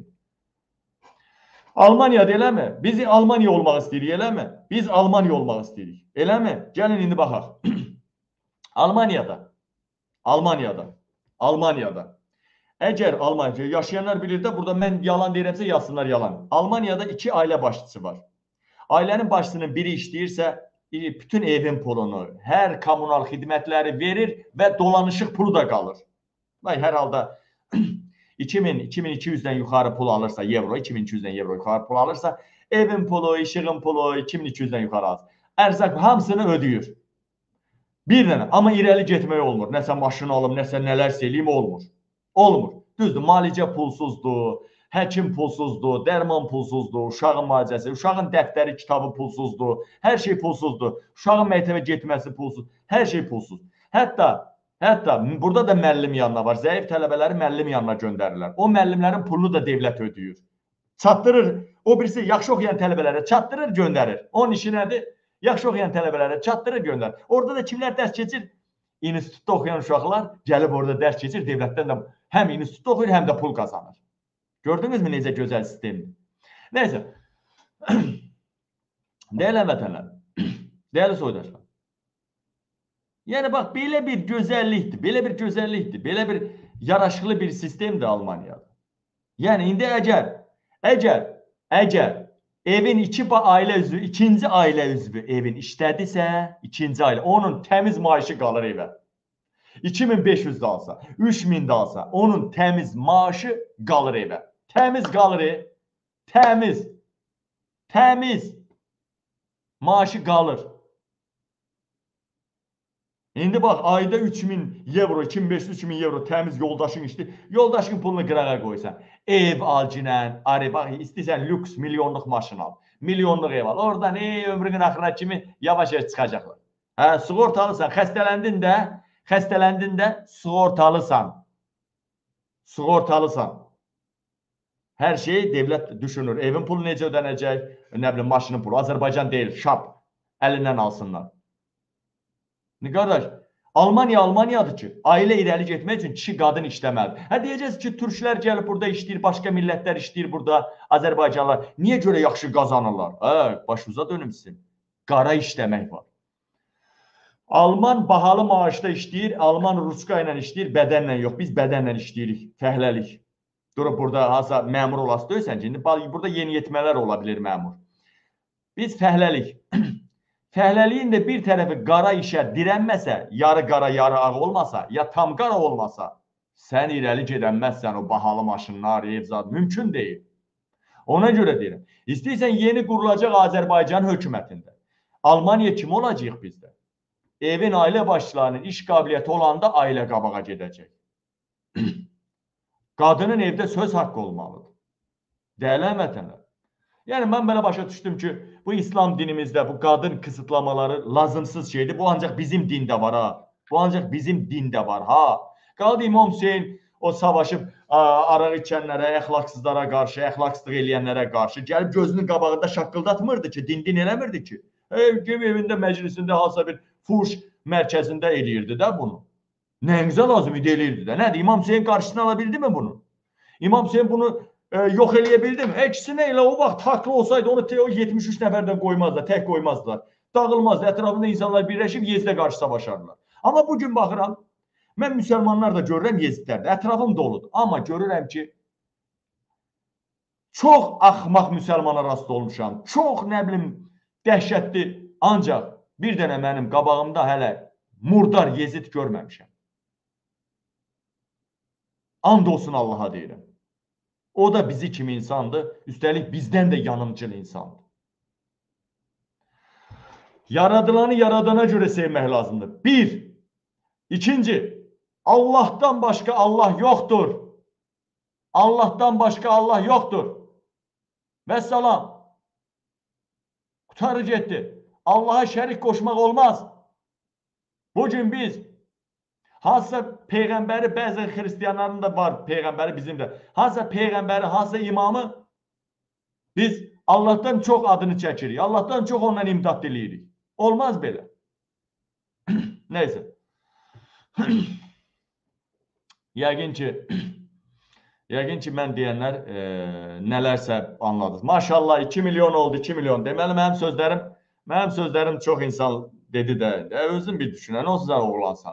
Sən və din. Bildim, burada bir-iki dənə molla var, o mollalar. Onlara sərf eləmir. Siğədən əmələ gələnlər var burada. Onlara sərf eləmir. Onlar istədikləri vaxt, istədiyi cürə keyfi eləyir. Sadəcə arvadına deyirsən, mənim süpürgənsəm, orada durmalısan. İstədiyim adamı, bax, dindir, bax, məsələn, İrandır da, İran. Arvad oxumuyubdur, iş haqqı yoxdur, evə pul gətirmir, gözü kölgəlidir, boynu qısıqdır, bir şillə vurub atası yola salsa, əri yola salsa nə olacaq? Hansı qapıda qalacaq? Ata-ana da yaşlı özlərinə ki. Deməli, ona görə boynu ki, amma evə pul gətirsə, mənə bax, kişi də qadından, məsələn, mən öz gözümü götürüm, mənim qızım oxuyub da həkim olub. Məsələn, mənim qızım tutaq ki, həkimdir. Eləmi? Mənim qızım həkim olacaqsa, məsələn, ya bir müəllim olacaqsa, qardaş, bu o deməkdir ki, evin sütununu, sabah belə piçası, onun yoldaşı ölsə də, onun yoldaşı qaçsa da, onun yoldaşı, nə bilim, qayadan aşsa da, bu qızım ailəni keçindirəcək necə lazım.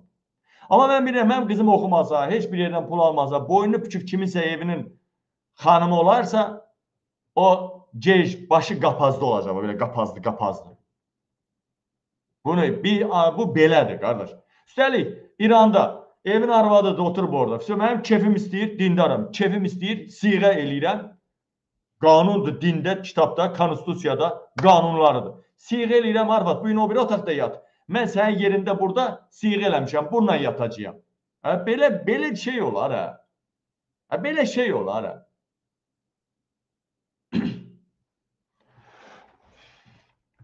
Nəysə, yəqin ki, mənlə gördüm elə bircə nəfər burada gözümə sataşdı. Biri dedi, tema, düzgün tema deyil. Bir nəfər də yazdı, düz deyil. Hər halda bu dindən istifadə edib puluna pul qatanlar adama, pula pul qatanlar da sərf eləməyəcək. El adamlar. Nəysə, getdik. Hazırsınızmı? Bu arada tıklamanızı da artırın. Dostlar, dəyərli həmvətənim. Yayımımızı hadisi yarım saatı yekunlaşdıracağım. Yayımımız yarım saatdan o tərəfə getməyəcək. Amma yarım saat yayımımızın ən gözəl vaxtıdır. Bayaqdan Zəki bəy də danışdıq, gözəl danışdıq. Mən baxa bilmədim, amma bəzən arada bir cümləsini biləndə deyirəm, fikri anlayıram ki, hansı temadan gedir söhbət. Deməli, Zəki bəy yaxşı danışacaq bu temada. Sağ olsun Zəki bəy, yaxşı danışdı. Bax, məsələn, Zəki bəy. Zəki bəyin yoldaşı mənim bacım. Zəki bəyin yoldaşı ən sayılan seçilən həkimlərdən biridir. Öz də xarici ölkədə. Nə deməkdir bu, bilirsiniz? Amma Zəki bəy özü dindardır. Zəki bəy bilirsiniz nədir? O, nə deyim, dindarlar da 2-3 cürətdə o radikal dindarlar var. Təm qapalı, özünə qapanıblar. Dindarlar var, müasir dindarlar. Nə bilim nə var? Zəki bəy müasir dindardır. Belə dindarı adam istəyir ürəyinin başına qoysun. Belə dindara nə var ki, bu Zəki bəy kimi dindar. Mən istəyirəm, dindarlar Zəki bəy kimi dindar olsun. Və var da dindarlar var məsələn. O bir nəfər də danışır, o Pərviz həkim. O da dindardır. Bax, mən istəyirəm elə dindarlar olsun. Bax, Mircəfər bugün Yahudilərin sinagogundaydı. Yahudilərin. Dedi, burada da sağ dua elədim, məsciddə deyilirəm. Bax, mən istəyirəm elə dindar olsun. Dindar elə dindar olsun. Müasir dindar olsun. Heç nəyi qısıtlamasın. Zamana ilə Erdoğan da çıxıb deyir ki, Quran küncəllənməlidir. Nəysə, din mövzusunu da bitirdim. İndi kimsə yaxşı qəbul edir, kimsə pis qəbul edir. Mən bu öz fikrimi dedim, qardaşlar, bacılar. Öz fikrimi dedim.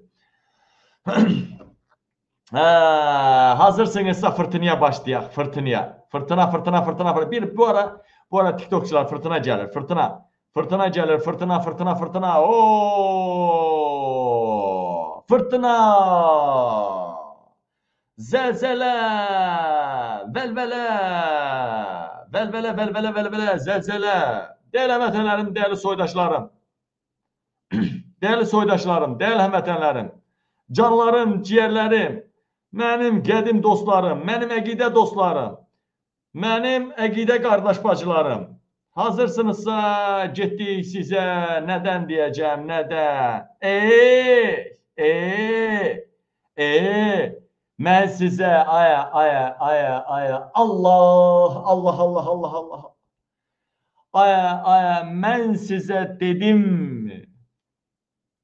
Hər dəfə mənim dediklərim təsdiq olanda, elə bil ki, mən bədənimə bir istilik gəlir. Elə bil ki, az qala haqlı çıxanda gözüm dolur ki, mən bunu dedimmi? İstəyir pis hadisə olsun, istəyir yaxşı hadisə olsun. Axır ki, mən öngörücülüyüm mənim haqlı çıxdı. Mənim aldığım informasiya və öngörücülüyüm haqlı çıxır. Ay qardaşlar, demişdiniz Qarabağ alında, ay Qabil qulağını qıx elə. Qulağını qıx elə. Nə oldu? Nə oldu? Qarabağ alınmağı cəhənnəmə əvvəlki heç alınmamışdan qabaqdan da betər bir duruma düşdük. Həyləmi? Əbədə dabə. Ay kişilər. Nə oldu be? Qarabağ alınmışdı, bitmişdi. Ərazi bütövlüyümüz bərpa olunmuşdu. Hani Qazağın kəndləri? Hani Qarabağdakı 20 min Rus qoşununa qaraq, 20 min qoşun növləri var orada. Hələ gəlik, KTMT də gəlik, Şey deyir, Razi Nurlayev, R deyəmir axı, Y deyir ya da Y deyir. Gəlik. Ay qardaşlar, əsas sizə keçirəm. Mən sizə demişdimmi ki, Abey, efirə qoşulmaq istəyirdimmi, bilməm, ad boy verdim. Qoşulmaq istəyirəm, təzdən zənciri, qadan alın. Deməli, mən sizə demişdimmi ki, ay qardaşlar, bu baboşlar, ləmonlar, bu kratorların, yəni Mehriban Əliyeva deyir ki, İlhama pituq deyirsiniz, bütün kişiləri pituq eləyəcəm. Mənə əxlaqsız deyirsiniz, bütün qadınları əxlaqsız eləyəcəm. Mənsə deyirdimmi ki, bütün bu baboşlardır, bu tiktokçulardır, bu nə bilim Bayram Nurlular, bunların hamısını Mehriban Əliyeva tapşırıb, bunların kirişası Vilayət Eyvazovdur. Mənsə dedimmi ki, Vilayət Eyvazov o baboş təhqir elədi, ha, nəsə o oyun çıxartdı. Ondan sonra baboşu güya tutdular, ha, baboşu. Mənsə dedimmi ki, Tolik bunların naziridir, qeyri-qanunun naziri Tolikdir. Bax, cinsi azlıqların və, yəni geylərin və əxlaqsızların naziri Tolikdir. Əvvəl İlhamə Quliyeva idi. Kim də qız istəyir, oğlan istəyir, hansısa məmur Tolikə deyir. Tolikin də icraçı direktorları var, müdürləri. Baboşlar, Bayram Nurlular və s. və s. Samiral dolar. Mənsə dedimmi ki, Vilayət Eyvazov çağırıb Toliki də yanına, baboşu da yanına, Vilayət Eyvazov. Deyiblər ki, əmir yuxarıdan gəldi, əmir dəmiri kəsir.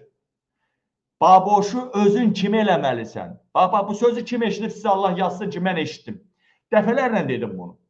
Baboş o 5 gün, neçə gün həbs edildi. Əslində həbs edilmədi. Vilayətin villasında qaldı. Vilayət Eyvazov. Adı həbs oldu. Mənsə dedimmi ki, Vilayət Eyvazov Tolikə və Bayram Nurluya şəxsən çağırıb ki, baboşu öz vidinə salmalısan. Dedimmi? İndi qabil haqlı çıxdı mı? Buyurun baxın. Buyurun baxın. Bu da sizə baboş.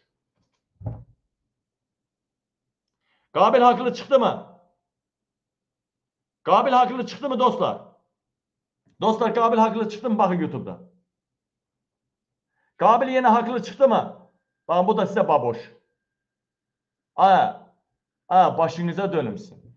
Baboş gördü ki, çox tiktokçularsa, çox, bu nə bir sümük gəmirməkdən, nə evzat təmizləməkdən, birisi də o kəndiskoy danışır, güya heç nədən xəbəri yoxdur.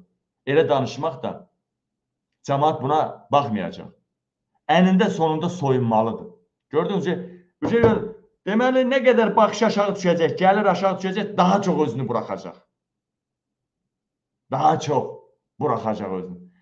Qardaşlar, bacılar, yenə qabil haqlı çıxdı mı? Dün dediyim bugün təsdiqini tapdı. Erdoğan məni dəstəklədi. Erdoğan mən deyəni də təsdiqlədi Erdoğan. Dün dediyim bugün təsdiqini tapdı. İndi bugün deyəcəyim, sabah təsdiqini tapacaq. Bu arada hədiyyə atırsınız, nə bilim, jeton atırsınız. Bilirsiniz də, bunlar hamısı gedəcək bizim qəhrəman evlatlarımızın ailəsinə, özlərinə. Yəni, siyasi məhbuslar ailələrinə, özlərinə gedəcək. Birinci partiyanı bu ay sonuna qədər ya da gələn ayın 5-nə qədər belə yola salacağıq. Bilməyəcəkləri qabillikdir. Sadəcə ərzaq kimi gedəcək, nə bilim, sigaret kimi gedəcək, biləsiz. Onu da siz eləyirsiniz. Bizi kimi qeyrətli oğullar, qızlar, xanımlar və bəylər belə qeyrətli olan yerdə, onlar Ata Abdullayevlərin əlinə baxmamalıdır. Ata Abdullayevlərdən dərman, nə bilim, sigaret, nəsə xahiş eləməməlidir. Biz varıq burada. Onlar xalq üçün oradadılar. Özləri üçün yox. Bircə cümlə Əli Kərimliyə qarşı danışsalar, onlara villa da verərlər, milyon da verərlər. Onların qeyrətinə qurban olum, onların qeyrəti, Polad Həşimov başımın tacıdır. Mübariz İbrahimov daxil, Raqub, Pəncəlik, Ağdamın 16 qəhrəman, hamısı başımın tacıdır. Ancaq siyasi məhbuslar başımın, nə bilim, ağasıdır. Ürəyimin başıdır. Başımın qızıl tacıdır. Tac da var, tac da. Başımın brilyant tacıdır. Qarabağda savaşmaq hər kişinin işidir. Rejimə qarşı danışmaq hər kişinin işidir. Hazırsınızsa getdik. Dostlar, bilirəm da çox uzatmayacağım. Birbaşa xəbərlər, birbaşa. Baboş barədə də dediyim təsdiqini tapdı mı? İndi nə qaldı? Qabırğası mı çıxardacaq? Qarnını mı balacalaşdıracaq? Harasınası nəsə soxduracaq? Bayram Nurlu olacaq o. Hər yerinə estetik elətdirəcək. Əvvəl qorxurdum deyir, qorxurdu deyir. İndi onu elətdirəcək. Qardaş, saqqalım yoxdur, sözüm ötmür. Amma mən deyənlər hamısı təsdiqini tapır. Hazırsınızsa keçək. 3000-ə qədər burada baxır, 2500-ə yaxınlaşmışıq burada. Tez. Ay, gör nə deyəcəm sizə. Bu arada əlinizdən gələn edin ki, 3 milyon olsun tıklama. Bu arada dostlar, hər kəsə təşəkkür edirəm. Allah əvəzini versin. Bilirəm, imkanınız yoxdur. Kasıbın dostu kasıbdır.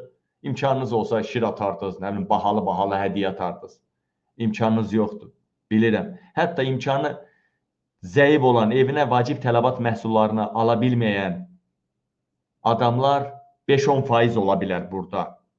Heç nə atmasınlar. Bəziləri də hədiyyə atmağın yolunu bilmir. Öyrənin də, neçə gündür yayımdayıq. Mən də bilmirəm, vallahi billahi mən də bilmirəm.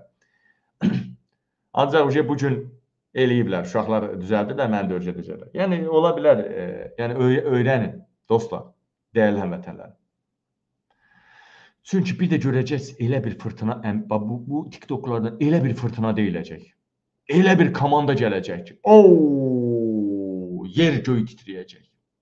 Siz hələ nə bilmisiniz? Dəyərli həmvətənlərim, dəyərli soydaşlarım, bu görürsünüz, YouTube'da göstərim. Bu polisdir, hansı ki polis. Polis indi şeydən danışacağım ha, cürbəcür məsələlərdən. O da məktəbin direktorudur, yəni bu məktəb direktoru, polis, həmən polis, əlidir, polis əli, Xəzərin polis rəisi. Yallah, hazırsınızsa getdik. Getdikmi? 3000'i keçdik burada, 2500'e çatırıq orada. Tez başınıza dönüm. Dəyərli həmvətənlərim, görürsünüz, mən çıxmaya da bilərəm efirə. Ancaq necə ağır durumum da olsa, bir gün yayımı boş buraxmıram. Görürsünüz. Ona görə çox xahiş edirəm. Auditoriyamızı genişləndirin. Çox xahiş edirəm. Burada bir xəbərimi atım. Bircə dəqiqə. Ukrayna, burada bir xəbərimi atım. Həbəy, çox şey eləyə bilmirəm, gözəl insan. Ən vacib, dəhşətli xəbərlər at mənə. Ən vacib və dəhşətli xəbərlər. 5 dənə xəbər at, ən dəhşətlisin. Çünki mövzularımız çoxdur, başqa mövzular.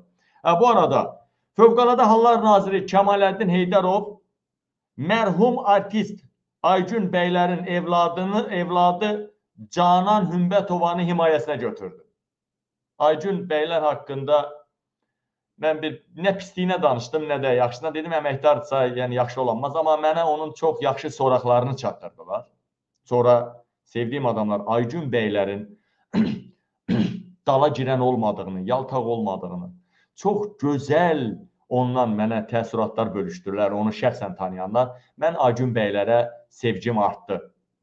Amma mən efirdə demişdim ki, əməkdar artist isə yaxşı ola bilməz. Deməli, Kəmaləddin Heydərov bunun qızını himayəyə götürdü, rəsmi xəbər kimi qarşıma çıxdı. Bu, yaxşı elədi. Yaxşı elədi. Amma bu, başına daş düşsün Kəmaləddin özü boyda. Bu şeylərə niyə himayə çıxmır bu? Müxalifətçilərdən bəzilərinə heç olmasa. Nəysə. Dəyərli həmvətənlərim, Navalninin anası, Aleksey Navalninin anası deyir ki, heç olmasa mənim evladımın nə işini ver. Rusiya müxalifətinin bir neçə gün əvvəl həbsxanada həyatını itirmiş Aleksey Navalninin anası prezidentə Putinə müraciət edib ki, oğlumun nə işini sada, cəsədini sada ver. Qaldı ki, xanımı da deyib ki, Navalninin işini mən öz üzərimə götürürəm. Bundan başqa Azərbaycanda daha bir dəhşətli hadisə, uşağı, ana, başını gözü, balaca uşaq, balaca uşaq. Balaca uşağı nə günə qoyub anası öz də bağlayıb deyir, çırpıbdır. Balaca uşağı. Dəyərli mədənlərim, dəyərli soydaşlarım, İnzibati Xətalar Məcəlləsinə görə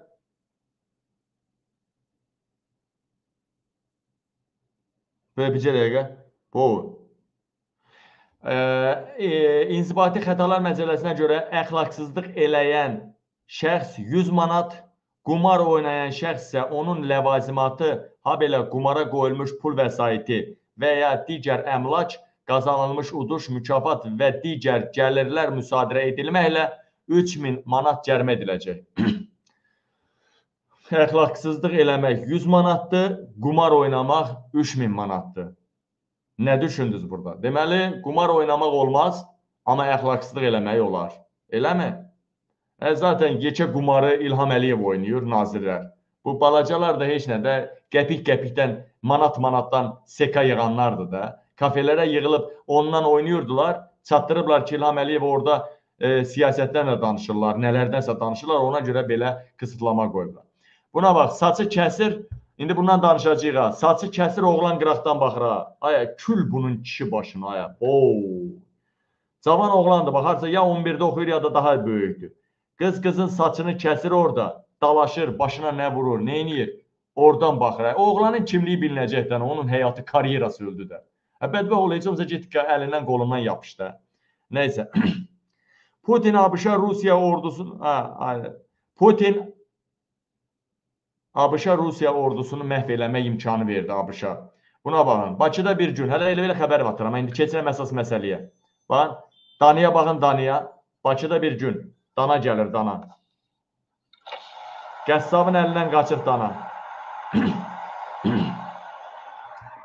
Bu Bakıda adi bir gündür, belə günlər. Deməli, dəyərli mədələrim, dəyərli soydaşlarım, direktordan nə soruşurlar deyir, bilir, polis bilir. Direktordan nə soruşurlar deyir, polis bilir. Budur, bax, həmən yer. Məktəbin 10 addımlığında yerləşən bir ərazidir. Video görüntülər... Məktəbin 10 addımlığında, 10 addım, bu da bu tiktokçular görmədi. 10 addımlığında yerləşən bir ərazidir. Dəyərli vətənlərim, ərazidir. Və niyə belə edirlər? Niyə uşağın başına o oynaşdılar? Və bir ay keçibdir, nə tədbir görüblər? Hadisələrə baxın. 6 yaşlı uşaq qığılcadan dünyasını dəyişdi. Gəncədə, daha doğrusu həkimlər səhlənkarlığı nəticəsində dünyasını dəyişdi. Gəncədə 9 yaşlı qız xəstəxanada dünyasını dəyişdi. Həkimlərin səhlənkarlığı nəticəsində. Şirvanda badımcan turşusundan 22 yaşlı Lalə Fərziyeva vəfat etdi. Poxnözlük başını aldı. Turşu qoyamırsan, qoyma. Qubada daha bir məktəbli xəstəlikdən vəfat elədi. 4 saylı 11-ci sinif şagirdi Aytən Elman qızı Bəşirova. Getdi. Vallah. Qardaş, ölkədə faciədir, hər yer faciədir. Nəysə, keçək xəbərimizə. Hazırsınızmı? Hazırsınızmı? Allah şükür Paşazadənin də öcək qardaşı tapılıbdır. Şeyxülislam Hacı Allah şükür Paşazadənin öcək qardaşı tapılıb, baxın. Oxşuyur mu? Hacı Allah şükür Paşazadənin öcək qardaşı. Hacı Allah şükür Paşazadənin öcək qardaşı. Toş, elə bir burnundan düşüb, askırıb burnundan düşüb. Baxın, öcək qardaşı tapdı, o da orada, o da Afrikanı xoşbəxt eləyibdir. Ay, Allah. Nə bəla gəldisə, başımıza nə bəla gəldisə, yəni yaxşı iş də gəlmədi, ha. Deyək ki, bəzinin başına bəla gəlsə, heç yaxşı iş də gəlməyib. Bu dinçilikdən, mollalardan gəldi, mollalardan. Getdik. Hazırsınızsa dəhşət çatdırım, dəhşət. Bax. Getdik. Ya Allah, dostlar. Dostlar, dəhşət gəlir, dəhşətli məlumat gəlir. Elə belə yox. Efirimizin ən gözəl hissəsi bu hissəsidir. Ən gözəl hissəsi başlayır efirimizin. Və videonu kəsənlər olacaq, mənə atanlar olacaq. Bu arada tıklama, dayanmadan, xahiş edirəm. 3 milyona çataqda 2 milyon yarıma çatırıq. Xahiş edirəm tıklama, 3 milyona qədər efiri. 3 milyona çataq, 3 milyona tez, xahiş edirəm. Bir videoda qabağıma keçdi, onu göstərin. Mən deyəndə ki, qəhbə İlham Əliyevlə, Zırıq Paşayevlə ölkəni qəhbə. Ayda, neysə. Dəyərli mütələrlərin, dəyərli sorulardan bunu sonra verərik, neysə. Deməli, dostlar, TikTokda canlı yayımız davam edir. TikToku bağlayandan sonra Eşat bəyin bu çıxışını verərəm efirə. Biraz bilirəm ki, hər halda Jobot danışacaq. Məni kimi, mənim hər zaman danışdığım kimi. Deməli, dostlar, dəyərli vətənlərim, hazırsınızsa getdik. Xəbərimizi tez verək. Çox uzatmayacağım efiri. 3 milyona çatın tıklamanı. Tez olun, xahiş edirəm. 3 milyon. Tez. Yallah, getdik. Bu nə idi burada mən atıblar? Buna aiddirmi? Instagram Bakıda. Baxa gör bizə dəqiqə. O vacib deyil mənim üçün. 2 milyon 400 min oldu mu tıklama? Tez. Tıklayan əllər var olsun. Keçdik xəbərimizə. Keçdik xəbərimizə. Birinci, axıra saxlayıram məktəbi. Məktəb 156 məktəbi, o qızı təhqir eləyib, məktəblini təhqir eləyibdir bir-birini. Dəhşətli məlumat verəcəm, dəhşətli. Bilirsiniz ki, mən deyən şeyi heç kim demir. Mən deyən şeyi heç kim demir. Bir dəqiqə. Bir saniyə gəlirəm. 5 saniyə gəlirəm. Ayrılmayın, gəlirəm 5 saniyə. O təzə şey gəlib. Yaz, başqa nəsə var mı? Yaz. Hə, deməli dostlar. Dostlar.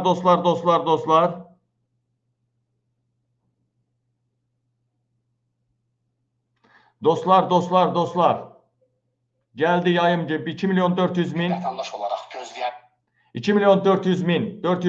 Görək kısa bir kadr var, ona baxaq. səhv etmişəm deyəcək, üzr istəyəcək. Baxın. Baxına. Yox, bu fövqəladən danışaq, sonra buna keçərik. Aydın. Çox sensasiyalı xəbər var. Getdik. Bu xəbəri çatdırana kimi 2 milyon 500 min olsun ha. Bu xəbəri çatdırana kimi 2 milyon 500 min olsun YouTube izləyicilərimiz. Belə xəbər hələ düşmür. Getdik. Fövqəladə Hallar Nazirliyi ilə başladıq. Lənkəranın icra başçısı, ömürlü icra başçısı Talih Qaraşov, oğlu Seymur Qaraşov Fövqəladə Hallar Nazirliyində İdarə Xilas Etmə Xidmətində rəis idi. Baxına. Lənkəranın icra başçısı Talih Qaraşovun oğlu Seymur Qaraşov, yəni Lənkəranın milyarder icra başçısı Talih Qaraşovun oğlu Seymur Qaraşov Fövqəladə Hallar Nazirliyində əvvəllər İdarə Xilas Etmə Xidmətində rəis idi. O dənizin qırağında zada sümsünürdü. Dəniz tərəfdə o. Xilas Etmə dəniz tərəf. Balaca bir rəis idi. Talih Qaraşov Kəmaləddinə 2 milyon dollar verdi. Dekabrda Fövqəladə Hallar Nazirliyinin, yəni 2 ay bundan qabaq Fövqəladə Hallar Nazirliyinin peşə bayramında, dekabrda Fövqəladə Hallar Nazirliyinin peşə bayramında Talih Qaraşovun oğlu, mən demişdim, Talih Qaraşovun oğlu Seymur Qaraşov general, polkovnikdir, general rütbəsi almalıydı. Lakin mən bunu dediyimə görə, bir neçə dəfə dediyimə görə İlham Əliyev rütbəni vermədi. Demişdim 2 milyon alıb İlham verəcək, 2 milyon alıb İlham verəcək. İlham rütbəni vermədi. Dedi, bütün Azərbaycan bilir ki, 2 milyon verirsən, dəliyəm, sağ rütbə verirəm. Buna görə də Kəmaləddin Heydərov 2 milyon verməlidir, qarşılığını verməlidir 2 milyon. 2 milyonu geri qaytarası deyil ki, başqa bir vəzifəyə verməlidir. Ona görə də Kəmaləddin Heydərov Talih Qaraşovun üzr istəyirəm. Talih Qaraşovun oğlunu ona görə də Kəmaləddin Heydərov Talih Qaraşovun oğlunu pulun qarşılığında, həmən 2 milyonun qarşılığında Fövqəladə Hallar Nazirliyinə Daxili Təhlükəsizlik İdarəsinə vəzifəsinə rəis təyin elədi. Ən güclü vəzifə. Baxın ha, istər polis olsun, istər başqa orqanlar olsun. Daxili Təhlükəsizliyin rəisi çox böyük vəzifədir. Hamını izləyən adamdır. Kəmaləddin Heydərov 2 milyonun qarşılığında Talih Qaraşovun oğlunu pulun qarşılığında Fövqəladə Hallar Nazirliyində Daxili Təhlükəsizlik İdarəsinin rəisi vəzifəsinə gətirdi. Yəni mayorski vəzifədən birbaşa gətirdi general vəzifəsinə. Bu vəzifəyə gələndən sonra Seymur Qaraşov Fövqəladə Hallar Nazirliyində işləyən qadın hərbi qulluqçuları hər hansı səhvinə görə qızları şantaj edir, onları özü ilə yatağa basmağa məcbur edir. Baxın ha. Yəni, Adam, qadınlar işdən çıxdı, getdi, özəl həyatını yaşayır. İstəsə sevgilisindən keçirər, istəsə məşuqəsindən keçirər, istəsə mülki formanı geyinəndən sonra, istəsə dolana bilmirsə, İlham Əliyevin otelində ərəbdən bir gecə görüş keçirər, onun sana nə dəxli var? Onun sana nə dəxli var? Deməli, qadınlar işdən çıxan kimi hərəsinin dalından bir adam salır.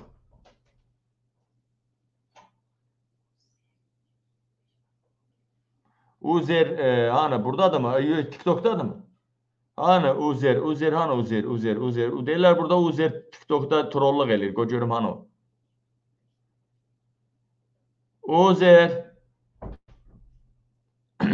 Uzer. Hardasan Uzer? Bilmirsən? Uzer. Qabil sən neyniyər? Bilmirsən sən nəslini neyniyər? Uzer hana, Uzer. Tapamadım, neysə. Qabağıma keçsən səni, bilsən də neyniyəcəm? Nəslini. Dəyərli mədələrim, dəyərli soydaşlarım. Dəyərli həmvətənlərim, deməli, Fövqəladə Hallar Nazirinin Daxili Təhlükəsizlik İdarəsinin rəisi Taleh Qaraşovun oğlu Seymur Qaraşov işdən cavan qızlardır, gəlinlərdir, zabitlərdir və maxelər dəxli yoxdur da. Cavan qızlar işdən çıxırlar, gedirlər evinə. İndi bulvarda görüşür, çay içir, sevdiyi var, istədiyi var və yaxud ərdən boşanıb, yeni evlənəcəyi adam var. Hamının dalından bir adam qoşur hamının dalından bir adam və izlətdirir. Orada kadrını çəkdirir, burada şəklini çəkdirir, kafedə, mafedə. Səni nazirə çıxardacam, səni şuraya çıxardacam, səni işdən qovduracam, səni hətta biraz da irəli gedərək, indi bulvarda ola bilər, kimsə belə öpüşüb də, hamı öpüşür də bulvarda, sevdiyi qızla. Ola bilər, bulvarda bir dodaq öpüşübsə, sırası bunu birbaşa mediaya sızdıracam. Deməkdən, Fövqəladə Hallar Nazirliyinin təlim tərbiyəli qızlarını belə əxlaqsızlığa çəkir və Fövqəladə Hallar Nazirliyinin qızlarını dindin eləyir. Fövqəladə Hallar Nazirliyində firoynluq eləyir və dəhşətli korrupsiya ilə məşğuldur. Fövqəladə Hallar Nazirliyindən əməkdaşları artıq aksiya eləmək istəyirlər. Birisi də orada mənim əlaqələrim də genişdir. Fövqəladə Hallar Nazirliyin əməkdaşları var ki, artıq aksiya eləmək istəyirlər, mənim efirimə çıxmaq istəyirlər. Mən buradan səslənirəm ki, Kəmaləddin Heydərov tədbir görcünə sənə 2 milyon verib. Burada başqa nə edir? Baxın, Kəmaləddin Heydərov niyə boğazdır? 1-2 milyon verib, bir də 4 dənə qız göndəribdi Taleh Qaraşov Kəmaləddin Heydərova. Bax, Taleh Qaraşov 2 gün bundan qabaq Kəmaləddin Heydərovun yenidən vəzifədə qalmasına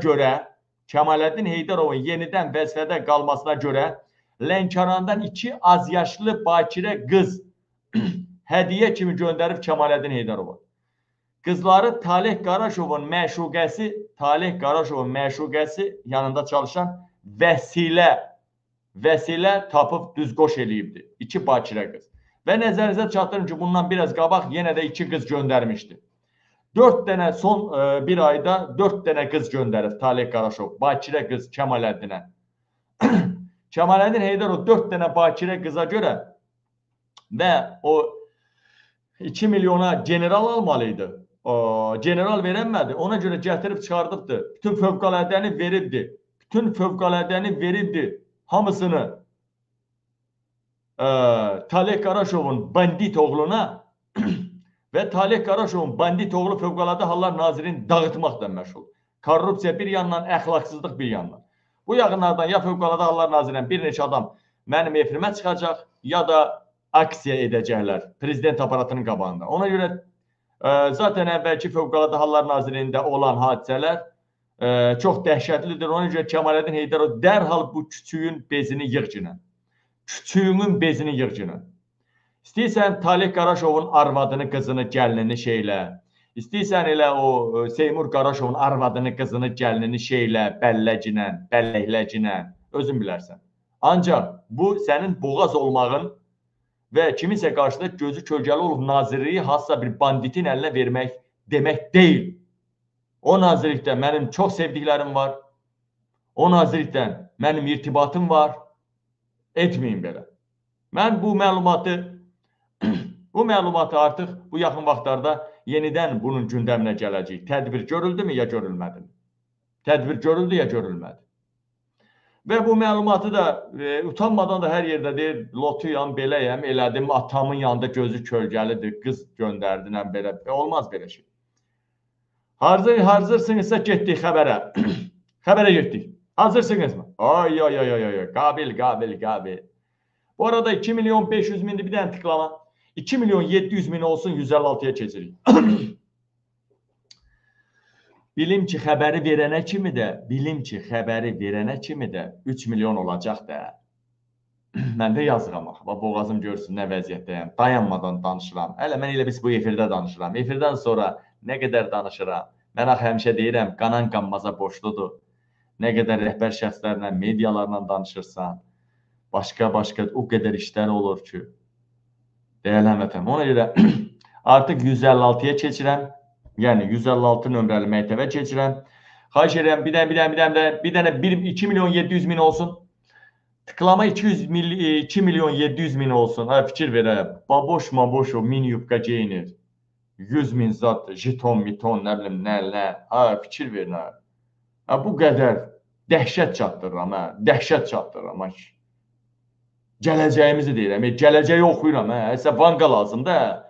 Vanqa lazımdır sizə. Qabil qanqa buradadır. Nostradamus lazımdır. Qabil Damus buradadır. Ay kişi, gələcəkdən xəbər verirəm. Sabah nə olacaq, birisi nə olacaq, müharibə necə olacaq, hansı zamanda KTMT-yə girəcək, hansı zamanda İlham istefa verəcək, hansı zamanda Mehribana devr eləməyəcək, hansı zamana eşşək öləcək. Qardaş, gələcəyi oxuyuram lan.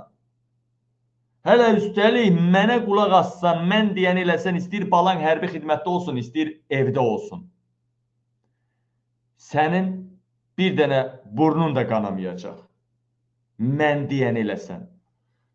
Məsləhət də verirəm. Dana, ay qardaş, nə istəyirsən? Ay başına dönüm, ay bacı, ay qardaş.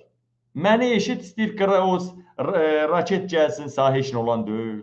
Məni eşit sənin balan cəbhədə alıb hücuma soxsunlar, heç nə olan deyil. Mən onu da demişəm. Sabah yadıma salarlar, adminlərim sabah yadıma salın, onu danışım ki, necə özünü müdafiə qaydaları.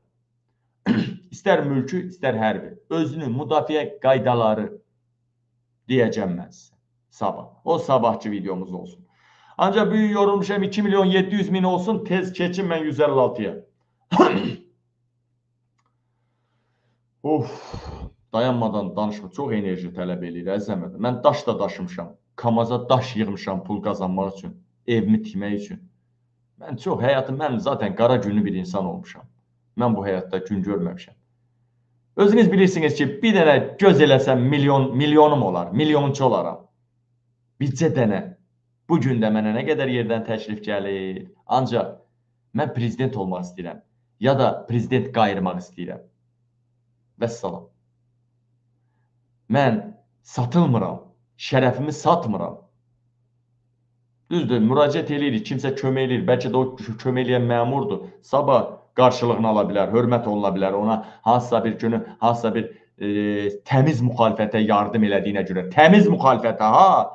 Sehranın, Rafiq Rəfiyevdir, nədir o? O Sehranların Mübariz Məsimovdan, Mehriban Əliyeva ilə burada maliyyələşdirdiyi o fikrətlər, Sehranlar, o bəziləri var, ha? Onları demirəm, Amerikadakılar. Hamısını bilirəm, dostlar, bunlar bir qrupdular.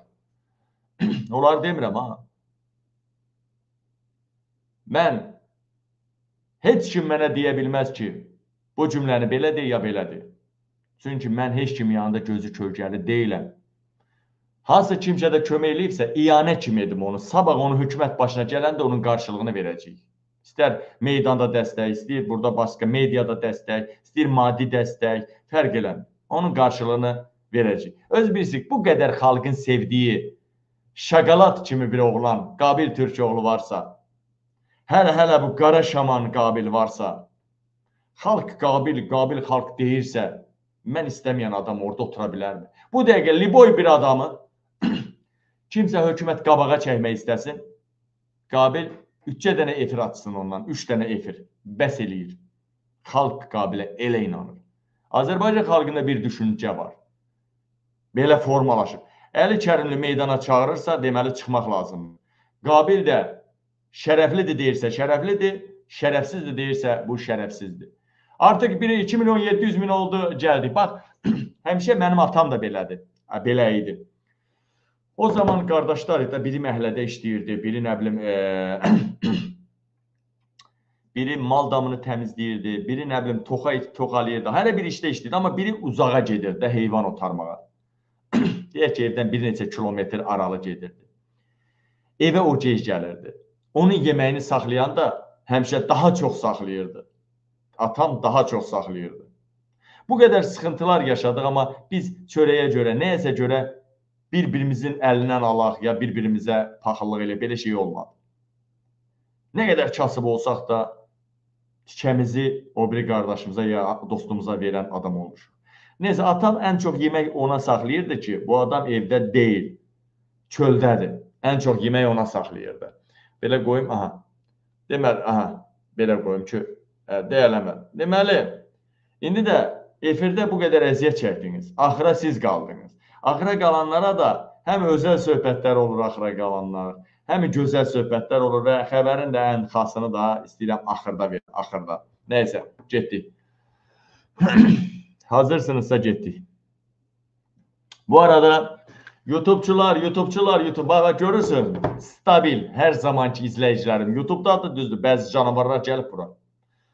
YouTube'dan bəzi canavarlar gəlib TikTok'a və burada YouTube'da bəzi canavarlar da varsa, gəlib burada şaqqıldadıb tıklayıb, dayamadan tıklayıb, bir neçə yüz, bir neçə min tıklayıb mənə dəstək olacaqlarsa, gəlsinlər TikTok'da dəstək olsunlar mənə tıklamalarda. Və yaxud YouTube'da olan izləyicilərim və jetonunuz var, müəyyən hədiyyəniz varsa, siz də yardımda bulunmaq istəyirsinizsə, yəni bu hamısı yenə deyirəm, siyasi məhbuslara gedəcək. Bu qədər problemim ola-ola onlar üçün pul yığmışam. Və onlar bilməyəcəklər, məndən gedib gedəcək. Yəni etmək istəyirsiniz, edin. Zaten dünənki efirimizdə 42 dollar idi. Mən açıq deyirəm, 42 dollar idi dünənki. Nə qədər bank tutacaq, nə tutacaq, əlimizə nə gələcək, onu deyəmərəm. Axır ki, topalayıram. Hələ özüm də fəhləlik eləyəcəm. Bu anda yer əkmək var. Gedib orada yer belləyəcəm, əkəcəm, biraz da özüm düzəldəcəm, üstünü elə göndərəcəm. Mən şərəfli insan. Üstəlik də 1-2 dənə Pakistanla, Əfqanistanla, o heç o, mənim yoldaşımın əməliyyatına pul göndərmədilər, biraz kömək eləmədilər, onu gözləyirəm. Hələ oradan da artıq qalarsa, onu da göndərəcəm. Yəni, etmək lazımdır, dostlar. Çünki az qalıb. O bizim baş ucalığımızdır. Sabah birinci sual olacaq. Neynəmisən? Necə ki, 800 min Avropaya gələn Azərbaycanlıya deyirlər, nədən gəlmişsən, neynəmisən? Göstər. Birinci sual olacaq devlət qulluğuna. Neynəmisən? Bax, devlət qulluğuna birinci sual olacaq. Neynəmisən? Meydanda hərəkətini göstər, mediada hərəkətini göstər, maddi dəstəyini göstər. 3 şeydən biri qoyulacaq qabağa. 3 şeydən nə eləmisən? Ən azından pul yoxdur, meydana da çıxmağa ürək yoxdur. Allah canımı sağ eləsin. Mən demirəm sən Terminator ol günə. Ən azından Əli Kərimlinin paylaşımını etmisənmi? Qabilin və yaxud Tofiq Yağqunun, Quba Dibadoğlu'nun paylaşımını etmisənmi? Like vermisənmi? Altından bir dəstək yorumu yazmısanmı? Qabil burada danışır. Qabili tıklasan, tak tıklasan, onu screen eləyib, saxlayıb, arxivə atıb mənə göstərə bilərdinmi? Onu da tıklamağı bilmirsən. Heç nə, mən nəyə yaşayırsan sən? Sən özün də bilirsən ki, ölkəmizin başında Yezdi Kürdlər, ermənilər ölkəmizi əsarət altına alıbdır. Biz əsarət altında yaşayırıq. Bunu sən gözəl bilirsən. Bəs neynəmsən? Və biz deyirik, Əli Kərim də deyir, əlini daşın altda qoy. Neynəmsən daşın altda qoy? Mən səndən pul istəmirəm ki, deyirəm, burada gəl tıklada gündə, elə oğlanlar var orada 10 min, 20 min tıklama eləyir, 18 min, hamısı atırlar mənə efirdən sonra. Deyirəm, arxivə yığ, onları mən saxlamıram. Arxivə yığ, hökumət dəyişəndə onları göstər. Mən sənə cavab deyəm. Hansı zirvələrə, xüsusi devlət qulluğu olan adamlar olacaq, biləsiniz. Bu boyda faciənin içindən qəhrəmanlar çıxırsa, o qəhrəmanlar hər biri Polat Həşimovdan da daha qəhrəmandır. Hər biri Mübariz İbrahimovdan da daha qəhrəmandır. Nəysə, getdik. Mən xəbəri çatdırana kimi 3 milyon tıklama olsun. Hazırsınızsa başladıq. Birinci, elə göstərim həm YouTube'da düşsün, həm TikTok'da. Birinci, məktəbin müdürü Gülər İsmailova. Şəkillərini göstərib sonra danışacağım. Məktəbin müdürü Gülər İsmailova. Saz şeydi ha. Məktəbin müdürü Gülər İsmailova. Getdik. Dalıncaq. Gülər İsmailova. Söhbət kimdən gedəcək də? Quruluşçu rejissor, baş rollarda. Yəni, baş rollarda.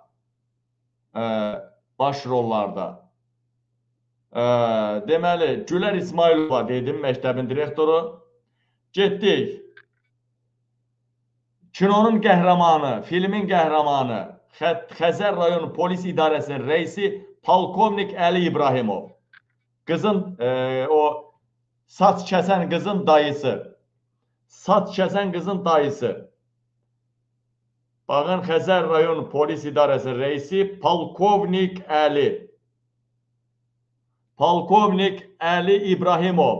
Diqqətlə baxın, ha. Baxın, ha, gördünüz mü? Polkovnik, indi TikTok yayımını dayandıracağım, sənə ürək sözlərimi deyəcəm, polkovnik. Yox, bana polkovnik. Sonra, müdürün mavini, 156 nömrəli məktəbin müdürünün mavini, baş rollarda mavin də gedir. Bunun adı çəkilmirdi, amma qabil gör nə deyəcək. Müdür mavini, Gülxanım Məmmədova. Baş rollarda Gülxanım Məmmədova. Müdür mavini. Məmurlara qız tapanlar. Bilirsiniz, Zəki bəy də bunu dedi. Mənə bunu əvvəl də efirə çıxıb deyiblər. Bakıda uşaqları oxuyanlar da deyiblər ki, Bakıdakı hər məktəbdə müəllimlər var ki, ərəb ölkələrinə prezident üçün, hökumət üçün, məmurlar üçün qızlar seçirlər. Yoldan çıxardırlar. Və bir də baş rollarda hadisənin qəhrəmanı Dilarə. Hadisənin qəhrəmanı Parabeyin Dilarə. Hadisənin qəhrəmanı Parabeyin Dilarə. Hadisənin qəhrəmanı. Hadisənin qəhrəmanı Parabeyin Dilarə. Getdik. Hazırsınızsa xəbərlər gəlsin. Getdik. Mən deyəni kimsə deyənməz. Mən türk oğluyam və mən fərqim nədir? Və cəmaat bu qədər dəyərli insanlar baboşa baxmırlar. O hələ təzə qırmızı geyinib özdə mini yubka. Ona baxmır o bislə. O cürbəcür əndirabadi insanlara baxmır. Qabilə baxır və qabilə nəyəsə görə baxmalıdırlar. Qabilə baxan hər efirdə nəsə qazanır. Qulağı yeni bir şey eşidir. Yeni bir plan üzərində düşünür. Gələcəyə ümidi olur.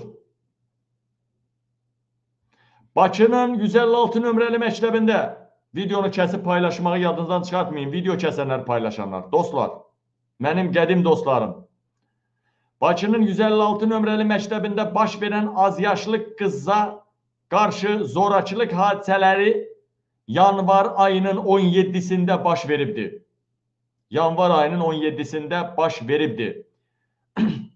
Bu hadisəni məktəbin direktoru Gülər İsmailova bilibdi. Həmən gündən də bilib hadisəni. Hadisəni törədən Dilarə adlı qızdır. Müdür hadisəni ört bastır edib və azyaşlı qıza qarşı zorakılıq edən 11-ci sinif şagirdi olan Dilarənin valideynlərini çağırıb onları polisə şikayət etməmək üçün valideynindən 500 manat alıbdır. Ay ki, müstəntiqlə danışmışam. Mən, nə danışırsınız siz? Hər kəs qabil deyəni dedisə da, nə oldu? Namus and içirəm ki, həqiqətdir bu. Şərəf and içirəm. İndi bax, sabahdan hamı deyəcək nə qədər pul alsan paylaşılacaq. İndi bax, direktor heç vaxtı qoymazlar onu, çıxartmazlar. Bu söhbətdən sonra bəlkə çıxardarlar. Mənə qabil deyərlər. O üçün video paylaşmışam. Hansısa bir məktəbin tələbəsi yazır ki, bu Qabil deyir, bizim məktəbi məndən yaxşı tanıyır. Neyse. Dilarə hadisəni törədəndən sonra müdür hadisəni örtbasır edir və az yaşlıya qarşı zorakılıq edən 11-ci sinif şagirdi olan Dilarəni valideynlərini çağırıb onları polisə şikayət etməmək üçün valideynlərindən 500 manat rüşvət alıb cinayəti gizlədir. Məktəb direktoru. Hadisə bir müddət belə üstü örtülü qalır. Elə bilir ki, bu kasıb adamdır da, o qızı da yola verəcək, söz-söhbət bağlanacaq. Hadisə bir müddət üstü örtülü qalır. Sonradan Dilarəni videoya çəkən qızla mübahisəsi düşür. Video nətər ortaya çıxır? 3-4 dənə qız yığışır, TikTok videosu çəkirlər, nə bilim, nə edirlər, qızın alnına əxlaqsız yazır, fahişə yazır, qızın başında yumurtalar qırır, onun hamınız görmüsünüz videoları, kurallara uyğun göstərmirəm, YouTube'da göstərəcəm zaten. Və dəyərli həmvətənlərim, dəyərli soydaşlarım, üstəlik saçını kəsirən, təsir eləyən hadisədə, mənim balamı eləyərlər ha, aya, mənim balamın saçının telinə toxunan olar, boy. Yusifi təkcə bircə nəfər vururdu. Yusif məhətti toxanda, Seyid balasıyıq biz. Biz Seyid balasıyıq. İnan Allah. Yusif heç olmasa bir ay göz yaşından gəldi evə. Ata dedi, bir kürt var, yığışır məni döyürlər, vururlar. 5-6 nəfərdir. Məktəbə getmək istəmirdi. İnan Allaha, intihar həddinə çatmışdı uşaq. Çox pis vəziyyətdə idi. Bir dənə Yusif bəddua elədi. İnan Allaha, düzdür, o məktəbdən sonra çox məktəblər dəyişdik. Atası bir il yaşamadı. Və atası salamat olanda oğlan bık kimi idi belə. Atası ölən kimi oğlan çöp kimi oldu. Sonra Yusifə nələr yalvardı, nələr ehtiyacı oldu. Demirəm. Biz Seyid nəsliyik, ən ağır Seyidik. Bizə dolaşan həyatda xeyir tapanmaz, biləsiniz. Mənə bax, mənə bilmədən fil atana eybi yox. Amma bilərək mənə ələ salmaq üçün fil atan, burada ciddi söhbət edirik, smarik qoyan, Allah bəlanızı versin sizin. Allahın bəlası, o ağrı acısı heç üzərinizdən əksik olmasın. Amma məni dəstəkləyənlər, xalqın ağ günə çıxmağını istəyənlər, əlindən gələn edənlər, Allah üstünüzdə olsun. Allahın kölgəsi üstünüzdə olsun, belə xoş arzularınıza çatasınız, Allahın nurlu işığı sizin yolunuza işıq salsın. Keçdik dəyərli həmvətənlərim, dalına keçdik. Və mövzunun dalına baxaq. Sonradan Dilarə o başına yumurta vuranda, saç kəsəndə onu çəkən qız var idi da, o videonu çəkən qız var idi. Sonra Dilarəni videoya çəkən qızla mübahisəsi düşdüyü üçün, Dilarənin, o kabadayı qızın, o videonu çəkən qızdan mübahisəsi, davası düşdüyü üçün, qız da ondan acıq çıxmağa görə videonu paylaşıbdı. O, sosial şəbəkələrdə. Bayat ona. Tıklama bu arada dəhşət başlayır, dəhşət. Tıklama. Maşallah 3 milyonu keçdi tıklama. Dilarənin 16 yaşı var. O, bakirə deyil.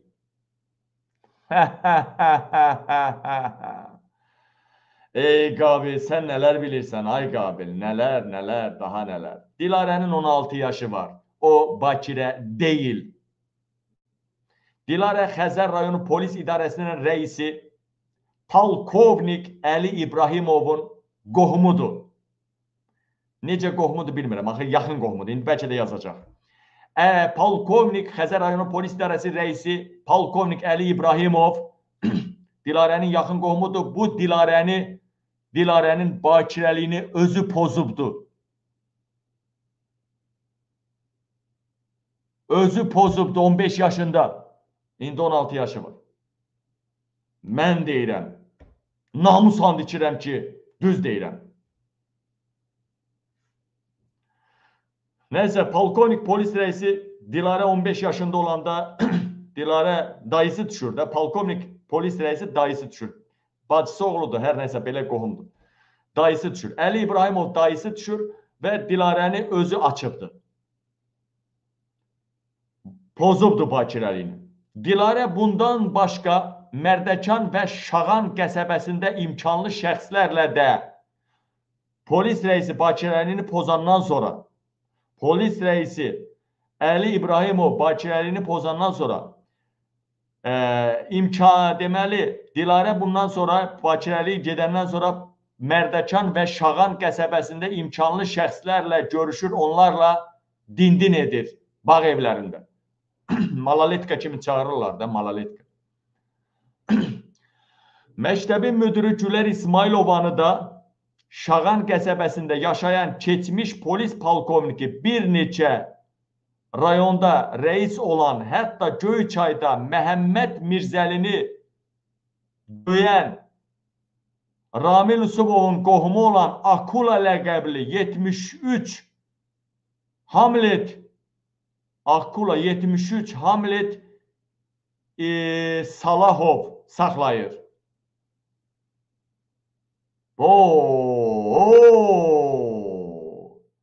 Əziz həmvətən, məktəbin müdürü Ceyranı oxşuyurdu, gördünüz mü? Ceyranım, ay Ceyranım. Məktəbin müdürü Ceyranı oxşuyurdu. Mən baxanda o dodaqlara baxdım, o dodaqlar elə belə dodaqlar deyildi. O dodaqların arasından çox şeylər gedibdi. Alt dodağından üst dodaqları heç geri qalmayıb. Hər 4 dodağının 4'ü də fəaliyyətdə olubdur.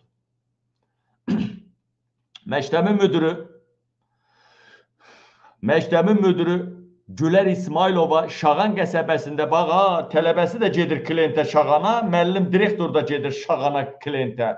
Mən deyəndə ki, Zəki bəy deyəndə ki, Bakıda məktəb direktorları, müəllimlər, məmurlar, rəislər, generallar üçün, ta yuxarılar üçün İlham Əliyevə qədər qız düzəldirlər, qızları yoldan çıxardılar. 10-cu, 11-ci sinifdən, 9-cu sinifdən bakirə qızları yoldan çıxardılar. Deyirdiniz, yalan deyil. Namus and içirik biz, yalan demirik.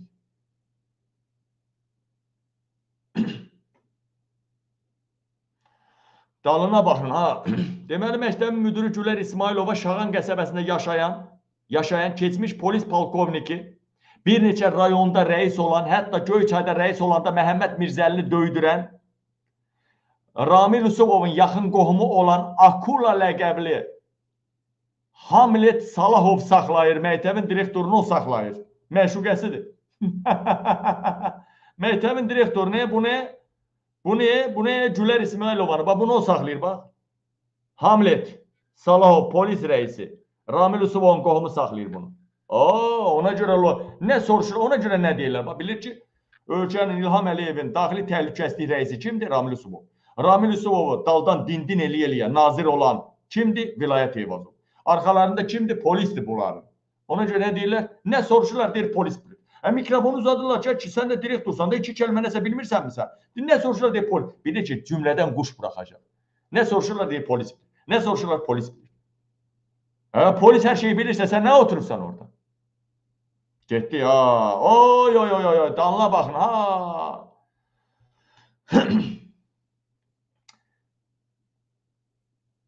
Gülər İsmailova, deməli məktəbin müdürü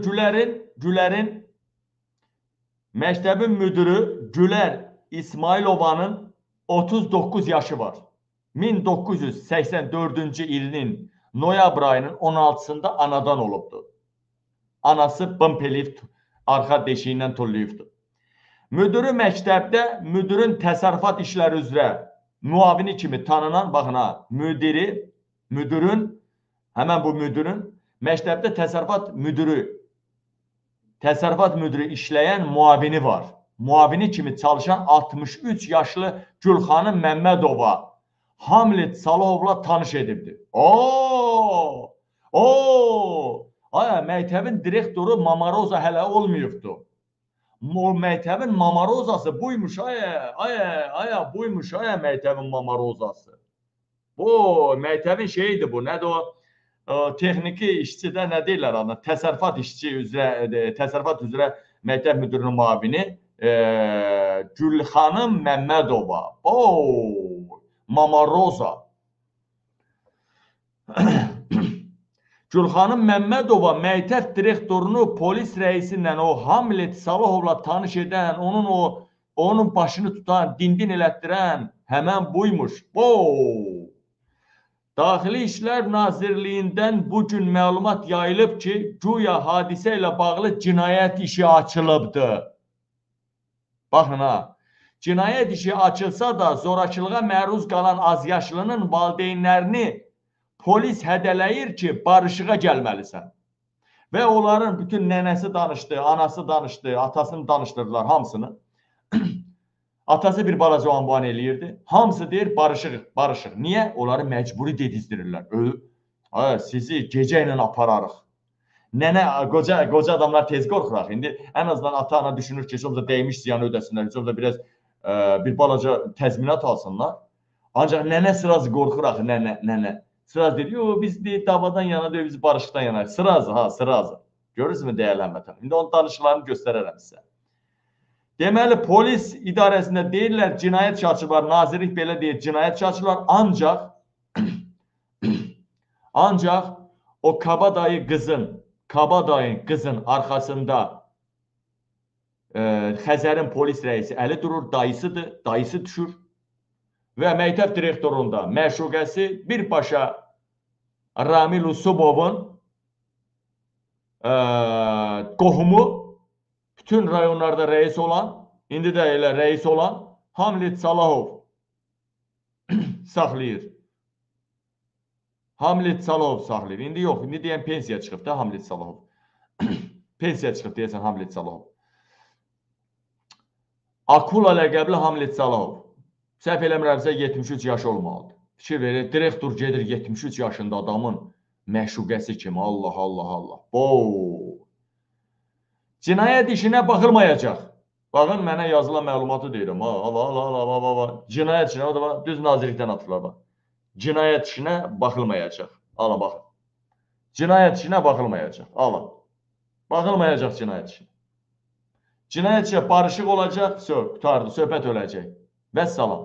Amma qabil, hökumət dəyişəndən sonra bu cinayət işinə baxılacaq. Narahat olmayın. O qız da 15 yaşında polkovnik necə bakirəyini pozdu. Hamısını deyəcək, narahat olmayın.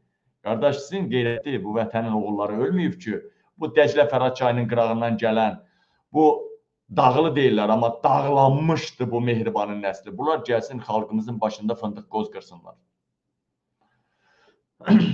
Yaxşı hərəkət eləsəydiniz bir xəbərdə deyərdim. Gecənin bu aləmində. Yox, bu mövzuya qaydacıyıq. Mövzunu burada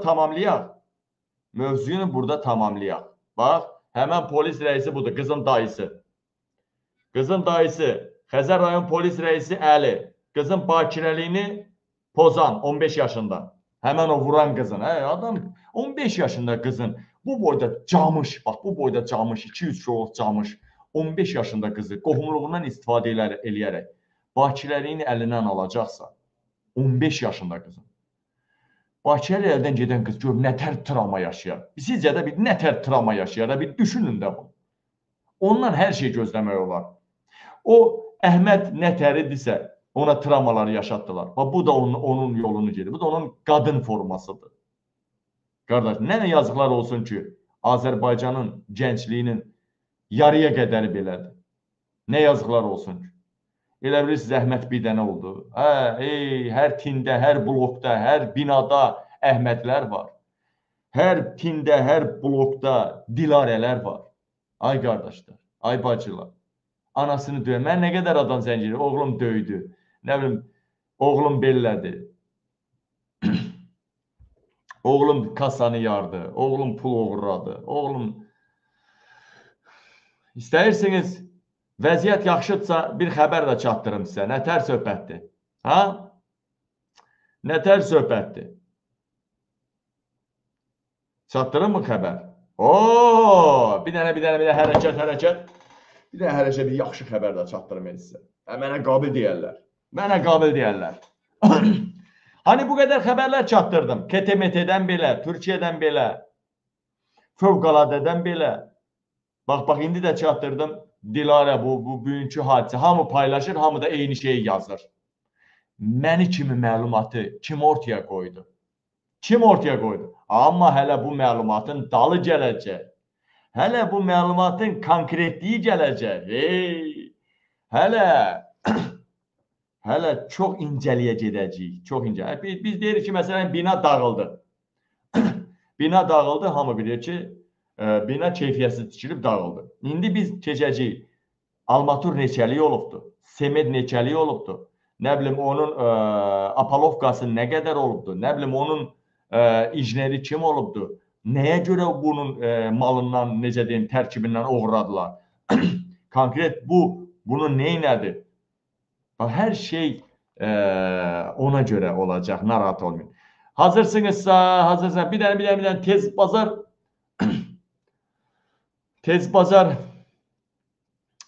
tıklaya bilsəniz, tez bazar, yox, iştahımı saxlayayım sabaha. Necədir?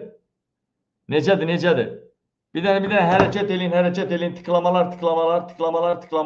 YouTube ellər. YouTube nə qədərdir? 2500. Bax, görürsünüz, stabil. Görürsünüz. Stabil YouTube'umuzda 2500 izləyici var. 2500'e qədər. Stabil TikTok'umuzda da 3000'dən maşallah aşağı düşmür. Qalxır 3600, 3000 nə qədərə qədər təzədən qayıdır geri. Stabil. Yəni, mən artıq hiss edirəm ki, bir 50 nəfər o yaramazlardan başqa TikTok'da da sağlam qüvvələr izləyir bizi. Və YouTube'da da tam qabilin ordusudur YouTube, heç aydın məsələ. Gördünüz mü dəyərlənmədən? Necə gözəl efir aparırıq. Burada hər iki yerdə demək olar ki, 6000, 6500, 7000 civarında izləyirlər. Boşluğumu doldururam, maşallah olsun. Nazirlər, efirimi vuranlar. Siz də bilməlisiniz ki, Qabil Türkoğlu, yəni bu arada biraz söhbət eləyəcəm, özəl söhbət. Özəl söhbət eləyəndə dincəlirəm sanki. Biraz özəl söhbət eləyəcəm. Özəl söhbətdən sonra tıklama 3.500.000'ə çatdısa, bir qəşəng xəbər də deyəcəm sizə. Ləzzətli xəbər. Deməli, dəyərli vətənlərim, dəyərli soydaşlarım, bu məmurlar, nazirlər, siz də pis gündəsiniz, başa düşürəm. Mənim efirimi İlham Əliyev kimlərəsə vurdurur, Rabitə Texnologiya nazirinə deyək. Deyək ki, mənə çay gətirən yoxdur mu orada? Alo. Alo. Deməli, 3.500.000, artıq 3.200.000'i keçdik, 3.500.000 olsaq bir xəbərlə deyəcəm, ayrılmayacaq. Gözəl efirimiz gedir, xudmani efir gedir, elə? Deməli, ay məmurlar, ay nazirlər, sizi də İlham Əliyev pis vəziyyətə qoyubdur. Siz də pis gündəsiniz. Yəni, ay dostlar, ay insanlar, yəni o raket hər birinizin əzlərinə zərbə dəyə bilər. Bu savaşda indi İlham Əliyev boğazdır. İlham Əliyevin bir murdar keçmişi var İlham Əliyevin. İlham Əliyevin, necə deyərlər, bir murdar keçmişi var. İlham Əliyev boğazdır. Ancaq siz bilirsiniz ki, İlham Əliyev səhv yoldadır. Siz bilirsiniz ki, xalqımızın başına faciələr gələcək. Axı siz mənim efirimi vurmaqdan nə əldə eləyəcəksiniz? Mən birinci Azərbaycana addım atan kimi Rabitə və Texnologiya naziri. Üstəlik, Daxili İşlər Nazirində bu quruma baxan var, efir vuran hakerlər var, aparaturalar, 3 nazirlikdə var da, 3. Daha doğrusu 4 yerdə var, 4. Xarici kəşfiyyatda var, Daxili Dövlət Təhlükəsizlik Xidmətində var, ayrıca xarici kəşfiyyatda var, Prezidentə tabidir, xarici kəşfiyyat DTX-yə tabi deyil. Rabitə və Texnologiya Nazirliyində var. Üstəlik də Daxili İşlər Nazirliyində var. Hələ əlavə Daxili İşlər Nazirliyinin banda dilində də var. Yəni, efirimi vuran qüvvələr. Yəni, sabah o nazirlərin rəhbərləri, mavinləri, orada olan hakerlər, siz cavab verməyəcəksinizmi?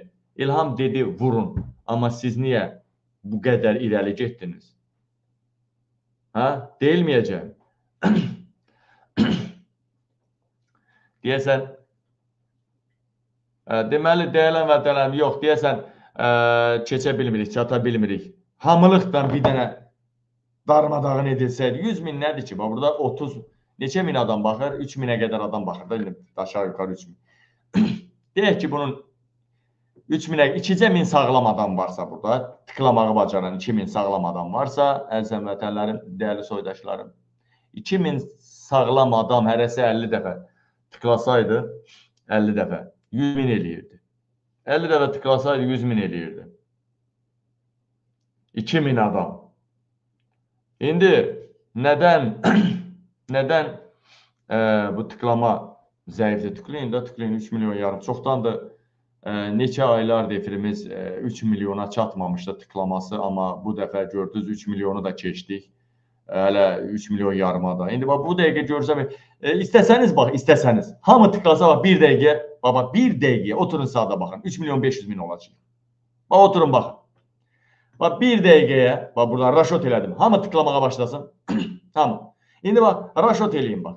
Hamı tıklayırsa 1 dəqiqəyə 200 min olacaq, 3 milyon yarım olacaq. Baxın. Baba baxın, heç 1 dəqiqə çəkməyəcək. Baxın görək. Hamı bacarsa, hamı 2000 adam hamısı eləsə, hamısı eləsə. Hamısı eləsə. Hamısı tıklasın, da belə tıklasın. Hamısı. Mən də o bir mövzumu da çatdırım da, üst-üstə gəlməsin, sonra da problem olur. Hələ üstəlik 1-2 dənə də şey göstərməliydim o məktəbdən. Baba, gördünüz, harada 20 saniyəyə 3 milyon 400 min oldu, eləmi? 20 saniyə. İndi 40 saniyə qalıb. 40 saniyə. 40 saniyə qalıb, bax, dəyərli həmvətənlər. 10 saniyə getdi. 10 saniyə getdi. Yəni 10 saniyə getdi artıq. Yəni yarım dəqiqə vaxtımız qalıb. Tez tıklama. Yəni mən bilirəm burada 2000 adam, hələ burada çoxdur insanlar. Belə tıklasa tez bax. 20 saniyə qalıb. 20 saniyə. 20 saniyə qalıb. Tez. Bax görək. Tıklamayanın əlinə bayram nurunun münasib bir yeri olsun. Yəni bacarıb tıklamayanlar deyil. Yoxsa burada nənələr var, babalar var. Bacarmayanlar var. Onlar bizim başımızın tacı. Yəni tıklamayan əlinə bayram nurlu bax. Görürüz, oldu. Gör 1 dəqiqəyə. Hələ burada qüvvəmiz az deyil. 3000 adam yoxdur. 2800 adam var. Bəziləri də adam deyil. Troldur. Yəni 1 dəqiqəyə 200 min. 1 dəqiqəyə 200 min tıklama. İstəsək eləyə bilirik. Düzdürmü? İstəsək eləyə bilirik, dostlar. Yetər ki, istəyək, iradəmiz olsun. Mümkündür. Çətindir, ancaq mümkündür. Əziyyətlidir, ancaq mümkün. Hazırsınızsa bu məlumatla çatdırım mən sizə. Bu məlumatı da. Hazırsınızsa, dostlar, mənim dəyərli həmvətənlərim. Önəmli xəbərdir. Bu arada tıklayın. Daha bura qədər çatmışıq. Bu xəbərdə deyənə kimi 4 milyon olaqdana. Nə istəyirsiniz? Hə, elə deyilmi? Bu xəbərdə çatdırana kimi 4 milyon olaq. Ona da tıklama biraz çox gəldi. Vurdu 3500 keçdi. Yəni 3 milyon 600 minə çatacaq. Çünki vurdu keçdi belə. Vurdu keçdi. Getdik. Dəyərli vətənlərim, dəyərli soydaşlarım, jeton atanlar, fildən başqa hədiyyə atanlar, gül atanlar, hamıza təşəkkür edirəm. Oldu bax, 1 dəqiqə çəkmədi 3 milyon 600 min. Gördünüz mü? 3 milyon 600 min. Bu xalq elə belə xalq deyil. Bu xalq müdrik xalqdır. Bu xalq azad olmaq istəyir. Bu xalq yaxşı yaşamaq istəyir. Bu xalq ona layiqdir. Bu xalq vaxt var idi, bu xalqın kişiləri bazlıq eləməyə gedirdi Rusiyaya. Azərbaycanda bazlıq eləmək üçün əxlaqsızlıq yuvası yox idi. Bu xalqı aclıqdan, giclikdən bu rejim gör nə günə saldı. Bu xalq hər şeyə, yaxşı şeylərə layiqdir. Bizim insanlarımız fikirləşir ki, xəbəri çatdıracağım, söz yox. Bizim insanlarımız fikirləşir ki, alaba 146 min, alaba, mənim hələ bu adamımdır ha. Alaba, Qabil bəy, 146 min. Atıbba, mən skrin eləyib atıbba, 146 min. İndi bunlar mənim qeydiyyatımda olan adamlardır. Mənim komandamın üzvləridir. Ancaq sizlər hamısını arxivləşdirin, ha. Tıkladın eləmi? 100 min, 150 min, nə bilim nələrsən. Qabili dəstəkləmək demək, Əli Kərimi dəstəkləmək demək. Qabili dəstəkləmək demək, xalqın səsinə səs vermək deməkdir. Qabili dəstəkləmək demək, bütün şəhidlərin, qazilərin, bütün haqqı tapdaranları dəstəkləmək demək. Qabili dəstəkləmək demək, dəyərli həmvətənlərim, uşaq pulu verilməsini dəstəkləmək deməkdir. Qabili dəstəkləmək çox şey deməkdir, dostlar. Dəyərli həmvətənlər. Qabili dəstəkləmək demək, Tofiq Yaqublu, Quba Dibadoğlu, siyasi məhbusları dəstəkləmək deməkdir. Qabili dəstəkləmək demək, Polad Həşimovun, Tərtər hadisələrin, bütün o cinayətləri törədənlərin ortaya çıxarılması deməkdir. Qabili dəstəkləmək, Rus qoşunlarının Azərbaycandan rədd olması deməkdir. Qabili dəstəkləmək, Azərbaycan ərazi bütövlüyünü tam dəstəkləmək deməkdir. Qabil bəy nədən ötəri mübarizə aparır? Maşallah, 3.700.000 Allah əlinizə, qolunuza bərəkət versin. Getdik, mən burada indi xəbəri çat, təcili oxuyun deyir Qabil bəy. Görək bunu nə deyir, təcili oxuyun. Sən gəlsən, gedəcək Rusiya bazdığa. Bu nə yazdım? Deyir, təcili oxuyun, mən deyə bilirəm nə yazdım. Nəysə, hazırsınızsa getdik, xəbərimi çatdım. Burada o qədər xəbərlər gəldi ki, mən onları bilmirəm necə çatdırım. Gəlin onları başqa vaxta saxlayaq. Getdik, amma bu xəbəri çatdırım sizə. Başqa yerdən gəlib bu xəbər. Bu xəbər başqa yerdən gəlib. Bu xəbər başqa yerdən. Bəyəfki gələn hökumətin başından idi, başından. Amma bu xəbər gələn, bu elə bir hökumətin ortasındandır. Bu hökumət, burada da həmən məktəbli qızdan danışılır.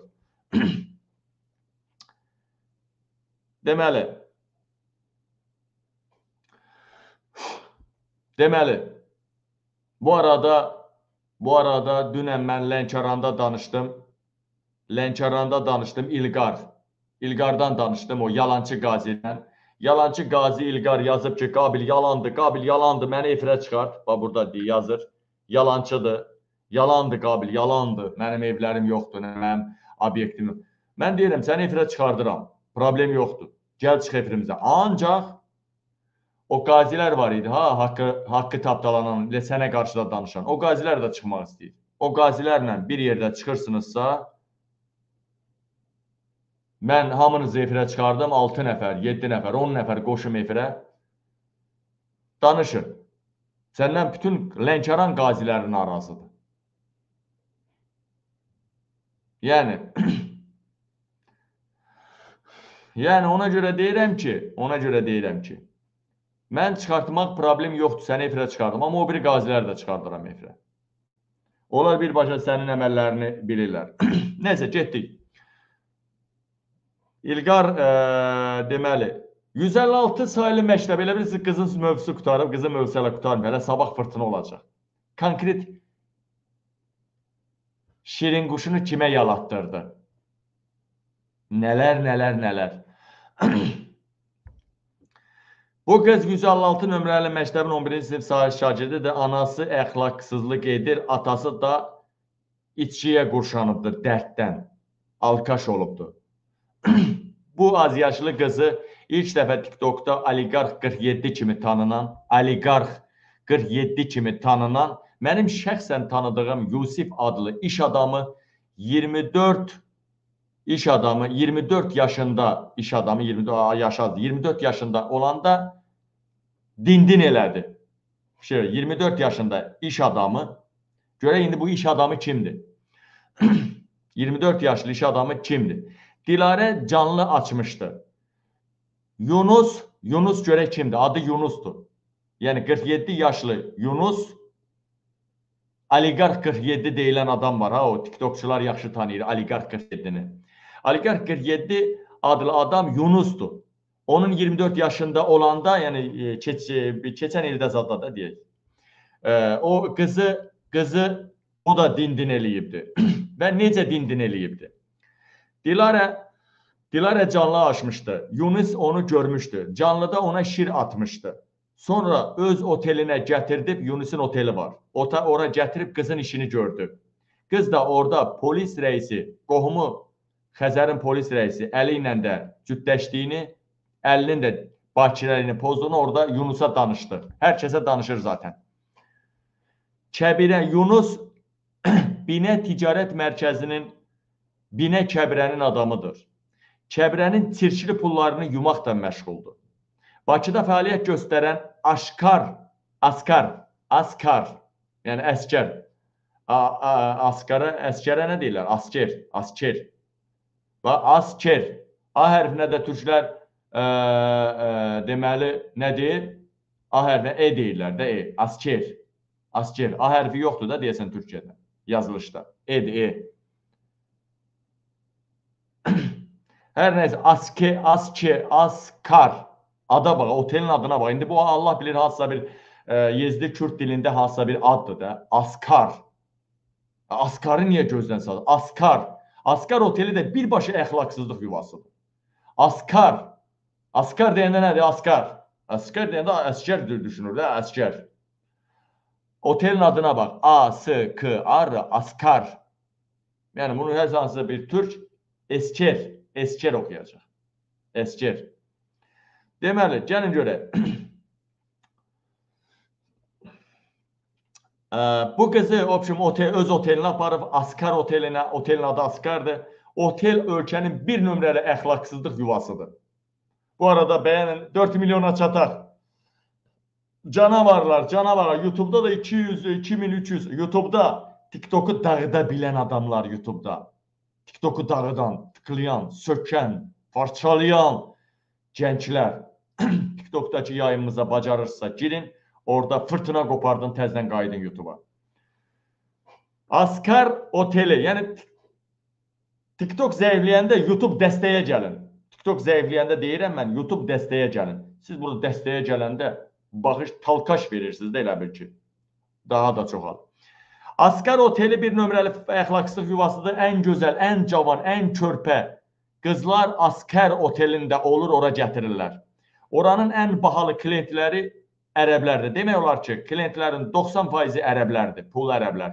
Ancaq körpə uşaqların bakirəliyini ancaq bakirəlik pozmaq istəyən ərəblər Askar otelinə gəlir.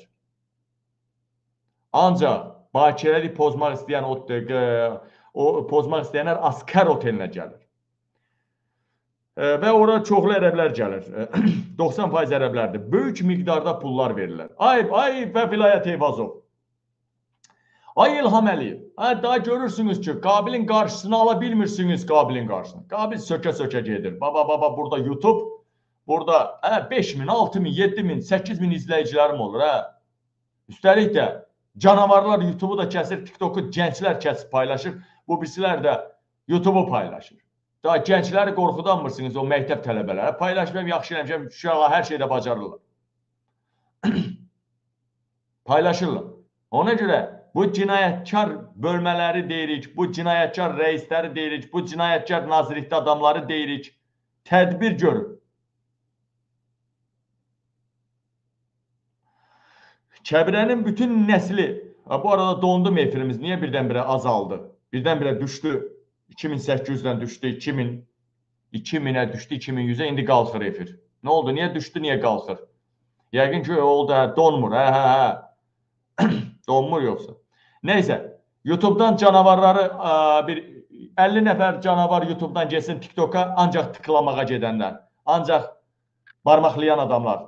Nə qədər barmaqlamağı bacaran adam varsa, TikTok'da, YouTube'da varsa 50 nəfər, 100 nəfər TikTok'a gəlsin barmaqlamağa, ancaq barmaqlamağa. Barmaqlamasaq işimiz getmir.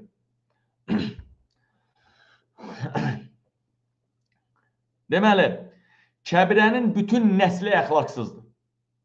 Kəbrənin bütün, Heydər Əliyevin qızdaşıyanı idi da Kəbrə. Kəbrənin bütün nəsli əxlaqsızdır. Nəslində bütün qadınlar əxlaqsızdır.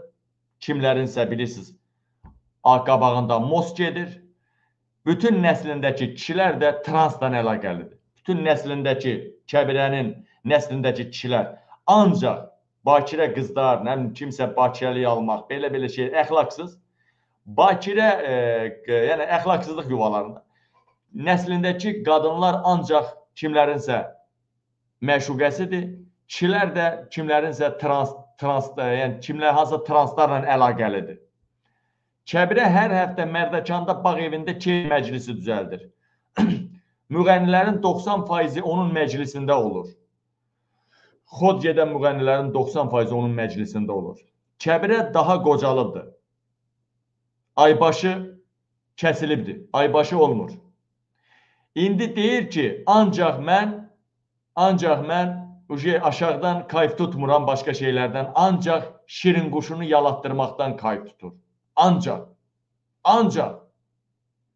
Meyxanaçı Vüqar Məştəqalı onun məclisinə tez-tez gedirdi.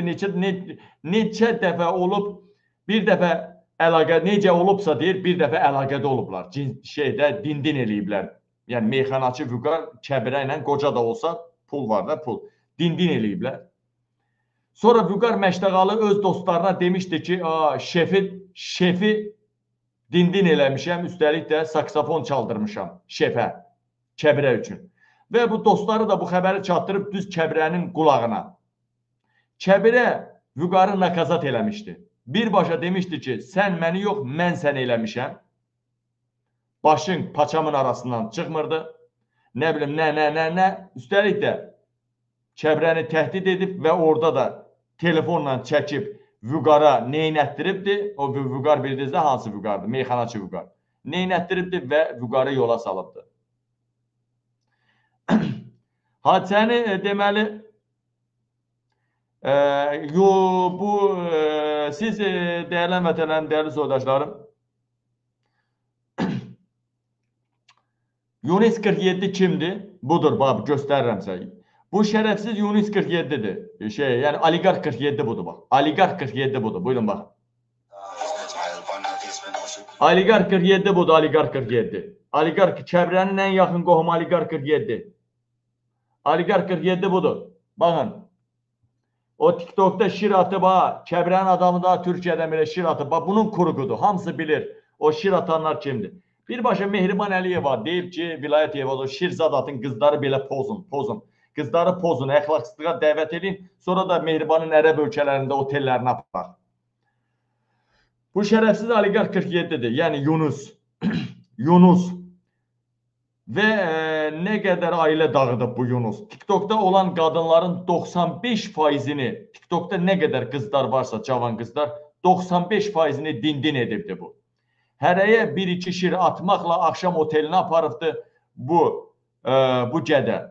Bu videoda Vaqa kimi tanınan TikTokerin arvadını necə dindin eləməyindən danışır. O videoda deyir, videoda Vaqa kimi tanınan TikTokerin arvadını necə dindin eləməyindən danışır. Vüqarın 2 arvadı olubdu. Üzr istəyəm, Vaqanın 2 arvadı olub, TikToker Vaqanın.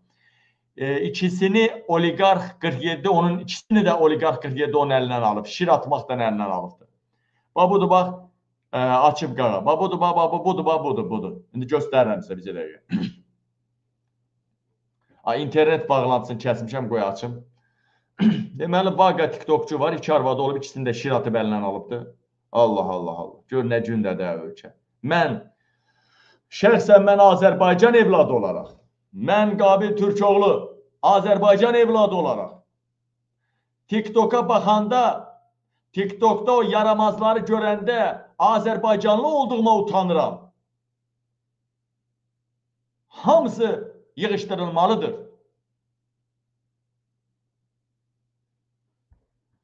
Dəyərli vətənlərim, dəyərli soydaşlarım. Vüqar budur da tanıyırsınız da, meyxana deyən Vüqar Kəbirə budur da, budur. Vüqar Kəbirə. Budur da Vüqar Kəbirə. Vüqar Kəbirə, bunu şey eləməyək də.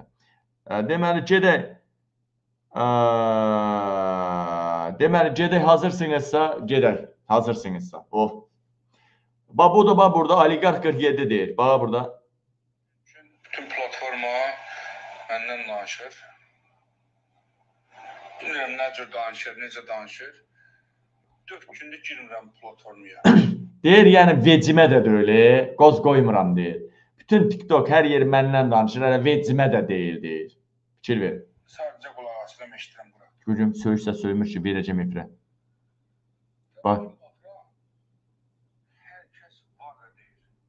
Hər kəs Vaqa deyir.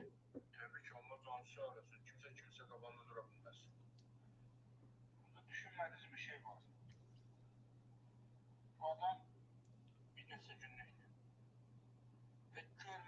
bəzi şeylər var. Adam narkotik istifadə edir.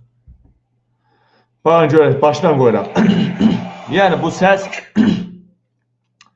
Oliqarx 47 açıqlama verir. Yəni Yunus açıqlama verir. Birisi də Vaqan arvadlarını əlindən alan. Bütün platforma məndən danışır. Bilmirəm nə cür danışır, necə danışır. 4 gündür girmirəm platformaya. Sadəcə qulaq asıram, eşidirəm qıratın.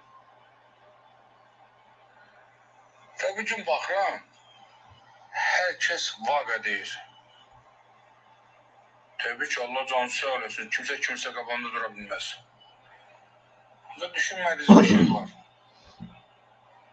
Bu adam bir neçə günlük və görmədiyiniz bəzi şeylər var. Adam narkotik istifadə edir. Görə nədir? Bugün ətrafına yığılıb 10 min, 15 min insan. Gördüyünüz kimi qumar saytını reklam edirdi, sildi. Nəysə, dəyərləmədən burada bu səsə baxmıram. Burada mənə, bilmirəm, burada mənə yazıblar ki, burada, üzrsin, bircə dəqiqə, bir dəqiqə qoy sizə deyim də deyim. Bircə dəqiqə, qoy bunu bağlayayım. İndi bax, burada gör nə göstərəcəm sizə. Bax, burada deyir, burada bir Oliqarx 47 arvadın necə əlindən aldığını danışır. Bu Yunus olsun, Oliqarx 047, onun məndə olan bütün səs yazılar var. Vaqan mənə bir ara deyirdi ki, Vaqanam biz dalaşırdıq, evdən küsüb gedirdi. Mənə deyirdi ki, sil. Nə bilim, Oliqarxın şeyini sil, o birisi qızın videolarını sil, nəm səhv edib sənə atmışam, onun mənə zəng elədiyi səslər var, sən evinə oğlan salam, bax o idi. Bunu da əlindən alıb, buna da şir atıb alıb. Belə dalım var. Buna da şir atıb alıb. Amma məndə o dal var. Allah'ın da olsun. Buna da şir atıb. Oğlanda belə deməli, buna da şir atıb əlindən alıb. Buna da şir atıb. Bu şeyin arvadda Vaqanın deyəsən arvad deyir, evdən küsüb gedirdim, dalaşırdım. Bunu da əlindən alıb da ki, nədir? Oliqarx 47. Kəbirənin qohumudur. Özü Kəbirənin oğlu da şir atır. Qohumları da şir atır. Hamısı şir atanlar Kəbirənin qohumlarıdır. Yəni bu manipoliyanı onlara veriblər. Neçə vaxtdır buradayam mən. Milyonçular da sevir, nazirlər də sevir, güclü adamlar da sevir məni. Sevənlər çox. Niyə bir dəfə mənə şir atan yoxdur? Niyə? Zaten mənim o ehtiyacım olsa heç istəmərəm o şiri mənə atsınlar. İstəmərəm. Elə şir atdığına mən 500 manat vermək istəyirsənsə, qardaş göndərin hansısa bir kontama yüklə. Niyə görə onun 200 manatını tutmalıdır? TikTok niyə görə tutmalıdır 200 manat? Elə ondansa belə eləyərəm də, belə deyək. İndi sözüm ondan getmir. Sözüm ondan getmir. Zaten mənə də ehtiyac olsa YouTube'da səslənərəm, dostlar, mənə bu qədər pul lazımdır. Mən bilirəm ki, mənim izləyəcəyim, məni sevənlər məni hər zaman problemdən çıxardıblar. Sadəcə olaraq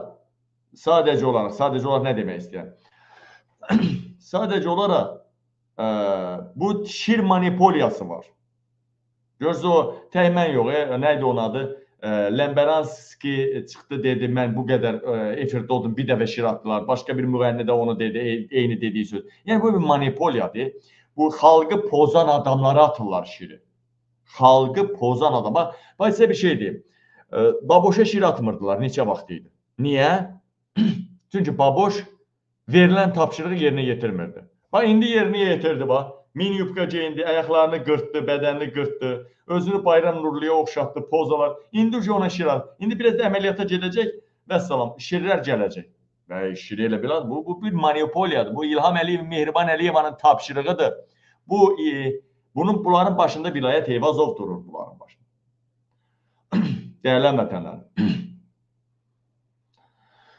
Sözüm ondan getmir, görürsünüzmü sizə nə deyirəm? Birbaşa o adam, birbaşa qız çıxdı, gördün, Vaqadan ayrılmağından, Oliqarx 47 ilə əlaqəsindən danışdı. Başa düşün, əxlaqsızdır. Mən şəxsən utanıram TikToka girəndə, mən Azərbaycanlı olduğuma. Maşallah, nə yaxşı siz varsınız. Bilirəm, gəlir o sağdan soldan biraz şovmen xəbər məktəbsə gəlir, uşaqlar da gəlir, Allah canlarını sağ eləsin. Amma nə yaxşı TikTokda olan, bax, bu şərəfli adamlar, nə yaxşı siz var imişsiniz. Heç olmazsa, o biri siyasətçilər danışır, məsələn, Tural kimi adam TikTokda danışır, 100 nəfər, 200 nəfər baxır. Qənimət danışır 200 nəfər, 100 nəfər baxır. Eləcə o biri siyasətçilər. Nə yaxşı, Qabil hələ danışır. Qabil danışırsa TikTokda 5000, 6000 adam, nə bilim 3000, 4000 adam belə izləyirsə, üstəlik kəsib bunu cavan oğlanlar hər yerə paylaşırsa, bilirsiniz nə deməkdir bu? İlham Əliyevin sırasını söndürmək deməkdir. Bu rejimin. Bax, Ramində də belə oldu. Üzr istəyirəm, Ramində, Əhməddə də belə oldu. Əhməddə də bax belə oldu. Əhməddə belə oldu. Əhməddən danışdım öz efirimdə 1700-2000 adam baxdı. Yadınızda da 2500. 3000-i keçmədi o yana. Eləmi? Efir qutaranda da qoy olsun 100-150 min adam girib çıxıb baxırdı. Ancaq Əhməddən danışdığım videoları kəsiblər, parçalayıblar, canavar TikTokçular. Bir yerdə baxdım 1 milyon 700 min, bir yerdə milyon yarım, bir yerdə milyon 200 min. Ay, eşq olsun sizə. Onu paylaşan adamlar, mənim haqlı çıxardırsınız, məni paylaşırsınız. Dediklərim təsdiqini tapır. Vallahi hamınıza milyonluq hədiyyələr elətdirəcəyəm. Mənim Əli Kərimli prezident oldu, Qubat, Rıza, nə bilim, Tural, kim olur olsun, Tofiq, kim olur, Qabil oldu, fərqi yoxdur. Mən nə söz vermişəmsə onu elətdirəcəm. Ürəyim sizə qurban, canım sizə qurban. Tıklayan əlləriniz, hədiyyə göndərən əlləriniz var olsun. Allah ruzinizi bol eləsin. Pul, bərəkət, ruzi başınızdan yağış kimi yağsın. Ancaq əlindən gələni eləməyənlər, tıklamayanlar, hədiyyə göndərməyənlər baxırsa, izləyirsə, dəstəkləyirsə ürəyim onlara qurban. Ancaq burada heç bir mənim xeyrimə iş görməyib. Ancaq burada gülüş simariki qoyanlar, hələ məzələnmək üçün fil atanlar, hələ burada trolluq eləyib əxlaqsız yazı yazanlar, İlham Əliyev, Mehriban Əliyeva tərbiyəsini burada biruzə verənlər, Allah bəlanızı versin, üzünüz gülməsin, həmişə ateş içində olasınız, yanasınız. Siz bugün Qabildən oynamaqdan, siz ateşdən oynuyorsunuz. And olsun Allaha deyirəm, sizin hamınız peşman olacaqsınız. Amma məni dəstəkləyənlər, bir like belə verənlər, sabah hökumət dəyişəndən sonra bu şorbada mənim də duzum var deyib, ən azından heç nə məndən istəməsən də yeni hökumətdən, hamı yaxşı yaşayacaq, sən də yaxşı yaşayacaqsan, amma ürəyin rahat olacaq. Mən səs verdim bu kişiyə, mən dəstəklədim bu kişiyə. Baxın, bugün TikTokda video paylaşmışam, baxın. Gəlin bir yerdə baxaq, gəlin bir yerdə baxaq, gəlin bir yerdə baxaq. Baxaq dostlar, sizdən bir yerdə baxıram. Bax, belə reklam verdim dostlar. Qardaş, mən onu heç nə bilmirəm Faiq ağayıb. Sadəcə populyar müğənni olduğunu. Bax, bu səhvə də yaxşı səhvədir. Bu səhvə yaxşı səhvədir. Amma arada bir mənim bir-iki xoşuma gəlməyən, bir-iki videosu olubdu. Amma hamısı yaxşıdır, xoşuma gələn videodur. Buna bax, bu səhvə yaxşı səhvədir. Yaxşı səhvə. Milyonluq videolar var, milyonluq videolar. Sağ olsun. Milyonluq videolar, milyonluq. Sağ olsun, sağ olsun, sağ olsun. Deməli, baxın dostlar, mən sizə nə göstərəcəm. Bax, mən video paylaşmıyorum. Gəlin videoya baxaq da, reklam verirəm də. 123 min adam baxıb bir neçə saat, yəni sadəcə bir 8-10 saatda deyək, indi bir saatdan da baxacağıq. 123 min adam baxıb. Gəlin bu reklamma bir də baxın və yorumları bir dənə belə hərliyim də, bir dənə hərliyim. Gəlin baxaq. Birinci. 188 yorum yazılıbdır.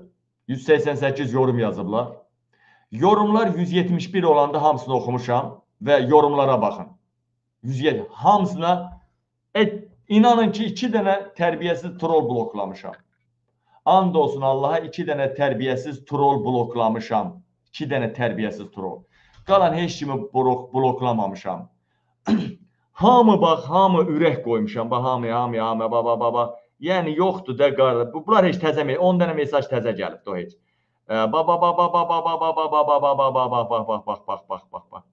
Baba bu 10-15 dənə mesaj təzə gəlibdi. Qalan hamısı, orada da hamı tərifləyib.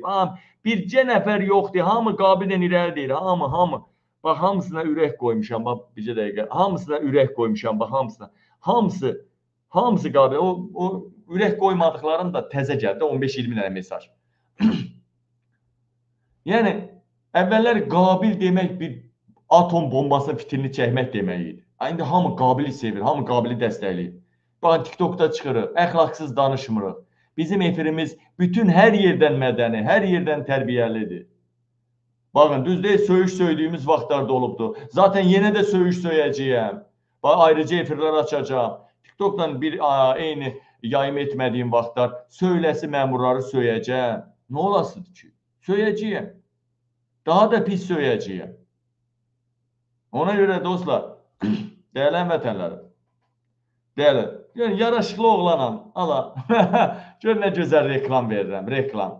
Hamı da dəstəkləyir. Baxın. Bu arada mənə TikTokdan çox məktub gəlir.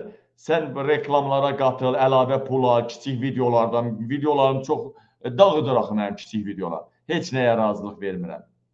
Mən lazım deyil. Burada elə nə atarlar jittonlardan, o da məhbusların siqaretini. Elə bir ki, Allah qarşısında o məhbusların siqaret çörəkdən əsvərdir ha. Mən siqaret çəkən adam olmuşam. Siqaret çəkməyə mən birisi haçan buraxdım. Arif Paşayevin ad günündə. Yəni, ölübdür Arif Paşayev, Mehriban atası. Sadəcə onun keçən illəri, keçən ad günüsü buraxdım. 14-ündə fevralın səhv eləmirəm. Bir ildən artıqdır siqareti buraxmışam. Çəkmirəm. Ancaq o siqaret necə çörəkdən, sudan əzizdir, necə. Mən onu bilirəm, gözəl bilirəm. Ən azından biz bilək ki, bax, fevral ayından bizim siyasi 10 nəfər tanınmış var, amma çoxdur, 200-dən çox məhbusumuz var. Hamısı bizim canımız, ciyərimizdir. Orada onların da, hələ bu Avropa tanıyan 200-dən çox siyasi məhbus var. Tanımayan orada minlərlə məhbus var siyasi, minlərlə. Hamısı bu siyasətin qurbanıdır. Fabrikdə, zavodda, məktəbdə etiraz edib, ilişdiriblər, nə ediblər, basıblar. Prost tanımırlar onu, Avropa tanımır. Neysə, baxaq hələ bu, reklam verirəm, da alın. Mən Qabil Türkoğlu yenə qabil yaptı yapacağına. Bugün sensasiya olacaq. Ürəyi zəif olanlar ya su ilə ya da valeriyanla efirin qabağında otura bilər. Canlı yayımımız Bakı vaxtilə 21:00-da məhz bu TikTok səhnəsi. Sifət qəlbin aynasıdır. Sifət qəlb. Birinci, sevdiyin siyasətçinin sifətinə bax. Sevdiyin, zaten bunlarla bir yerdə oturan döysən, bir yerdə aylarla qalıb xasiyyətini bilən döysən. Birinci, sevdiyin siyasətçinin xarici görkəminə bax. Sifət qəlbin aynasıdır. Birinci qəlb sifətinə bax. İkinci, onun keçdiyi xidmət yollarına bax. Keçdiyi, onun sürdüyü şərəfli ya şərəfsiz ömrə bax. Sonra onu sevginə. Bugün mən elə baxıb sevirəm. Siz də elə baxın, sevin. Xalq üçün canını fəda eləyən kimdir? Orasına da diqqət elə. Neyse. Dəyərli mədələrim, dəyərli soydaşlarım. Uzun sözün qısası, efiri bitirirəm. Maşallah olsun. 10-50 razıyam sizdən. Ay qabil sevənlər, və bunu da kəsin paylaşın TikToklarda, orada burada. Ay qabil sevənlər, gələcək Azərbaycanımızda, qərb yönümlü demokratiya olan Azərbaycanımızda, demokratik cəmiyyətdə şərəfinizi, bədəninizi satmadan, başı dik, şərəfli ömür sürmək istəyirsinizsə, qabildən irəli deyin. Qabil Allah adamıdır. Qabil məzlumların səsidir. Ey qabili sevənlər, ən ağır seyid kimi deyirəm, sizin ağrınız, acınız, əzizlərinizin ağrısı, acısı, dərdi, bəlası, hamınızın, qabil sevənlər, acısı, ağrısı, dərdi, bəlası, ilham sevənlərin canlarına girsin, ailələrinə girsin. İlham sevənlərə nəsib olsun. Allah sizi yüngülləşdirsin. Neyse. YouTube'a ait çox şeyim var idi. Mən efirə verməli, ancaq üzrlə hesab edirəm. Çox danışdım. Mən də indi dərmanzad atıram boğazıma görə, mədəm qastritdir. Yəni, yəqin ki, mən bağışlayarsınız. Proqramımda efir adamlar qoşmalıydım. Gün ortadan söz vermişdim, qoşa bilmədim. Yəqin ki, sabahki efirimiz də belə olacaq, düzdür. Amma sabah çox güman ki, efirə adam qoşa biləcəyik. Sabah Murad bəy söz vermişdi, o gələcək, gəlməyəcək bilmirəm. Gələcəksə lap yaxşı olar, efir olar, aparar. Mən də TikToku sökərəm. Bax. Maşallah, maşallah. Nəysə. Allah sizi var eləsin. Allah üstünüzdə olsun. Sağ olun, var olun. Bircə dəqiqə, hələ YouTube, bircə dəqiqə. YouTube, bugün baxışımız çox oldu. Aləm dəydi bir-birinə. Bugün aləm dəydi bir-birinə. Qoy görək. Puldan, paradan nəsə köçüb. Bir dəqiqə qoy. Baxım görüm. Yəni, siyasi məhbuslara gedəcək, mənlik deyil. Özdə ən çox, bilirsiniz ki, bugün töküldü də. Ən çox bugün hədiyələr atıldı da, belə deyil. Ən çox bugün hədiyələr atıldı da. Görürüz, çox yayımda olduq, çox xəbər verdik. Nələr, daha nələr. Görək indi nə qədər hədiyə oldu. Sizcə nə qədər gəlib? Yazın ora. TikToku dayandırdım artıq, sizin qarşınızdadır. Yazın görüm nə qədər pul köçmüş olar da. Yəni, nə qədər. Onsuz da PayPal var, bunun dalından, belə deyək də. Kartın gəliri var, PayPal var, bunlar qoyaq qırağa. Sizcə nə qədər köçmüş olar? Axı biz kasıblar kimisə pulunu hesablamağı yaxşı bacarırıq. Yazın. Tez.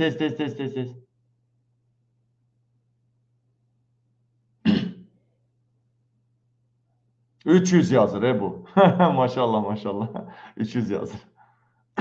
Mənim sizdən gizlin heç nəyim yoxdur.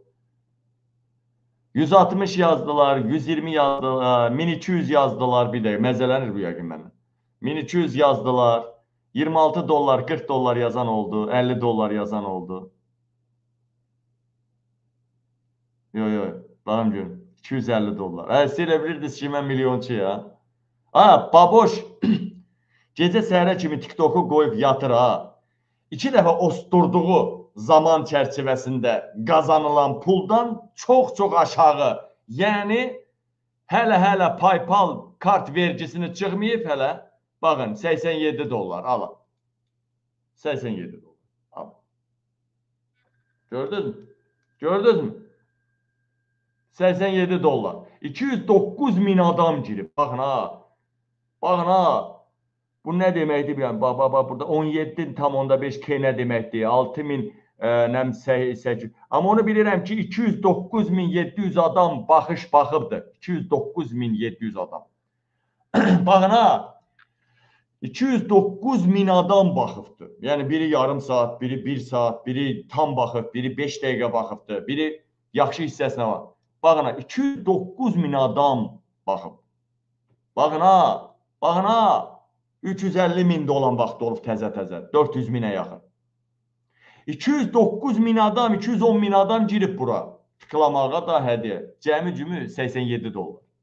Onun da heç olmasa, dollar, evro məsələsi var, orada azalır. Bir də onun var PayPal-ı, bir də onun var kartı. Hələ əlimizə də gəlib harca satacaq 60 civarında. 60 civarında, biraz aşağı yuxarı 60. Bu da son həftələrin, son deyək ki, 20 günün ən böyük puludur.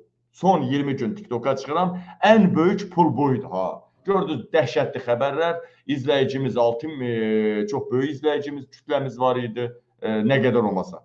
Bax, gördünüz mü dəyərlənmədə? Siz elə bilirsiniz o jiton, miton, nə bilim nə, Qardaşlar, görürsünüz mü hesabatımı necə verirəm? Dünən 42 dollar, yəni harca 30 dollar, bir gün də bir harca 60 dollar. 2 günə 90 dollar. Hələ ən yaxşı gəlir gələn günü idi ha, bu 2 gün. Bu nə deməkdir? Heç olmasa məhbuslarımıza yardım eləyəcəyik. Mənim buna ehtiyacım yoxdur. Mənim ehtiyacım olanda özəl zəng eləyirəm, özəl deyirəm. O da yoldaşım əməliyyata girəsidir. Məni sevən bir neçə nəfər kömək eləməyi üzərinə götürüblər. Və privat əməliyyat olacaq bu. Başqa cürəm, yarısını özümüz ödəyəcəyik. Yəni, dəyərlənmədir. Belə bir vaxtda belə, heç olmasa bu ayın sonra heç olmasa 1000 evroluq kömək eləyəcəm. 1000 evroluq kömək eləyəcəm. Baxa, belə bir vaxt. Mən hinə qatan deyiləm ha. Uşağın bu pul bu üçündür, bu ayaqqabı puludur, bu dəftər pulu. Mən hamısını ayıran adamam. Nəyinsə qatışmaram. Qatmaram. Ancaq pravya görə uşağın kassasını dağıtmışam. Yalanlar deyirəm qoyacam yerinə, hələ qoymamışam. Nəysə. Sağ olun, var olun. YouTuberlər, YouTubeçular, məni eləyən sizsiniz. Allah sizi var eləsin. Sağ olun. Məni çiyinləriniz üzərində, başınız üzərində bu zirvələrə qaldırıbsınız. İndi dünya məndən danışır. İndi artıq Azərbaycan prezidenti kim olmalıdır? 3-5 nəfərin söhbəti gedir, onun içində mənim adım gedir. Buna görə sizə borcluyam mən. Sağ olun. Bu TikTok'dan da hər gün küfr etmədən, söymədən TikTok, YouTube bir yerdə aparacağıq. Bir yerdə aparacağıq. Xalq da görəcək ki, qabil lazım olanda söyürmüş. Lazım olanda söyür və lazım olanda söyürmüş. Xalqın daha da sevgisi bizə artır. Daha da insanlar ailə ortamında bizi izləyirlər. Var olun, sağ olun dostlar. 2 əlli razıyam hər birinizdən. Allah sizi var eləsin. Bərxudar eləsin Allah sizi. Sağ olun.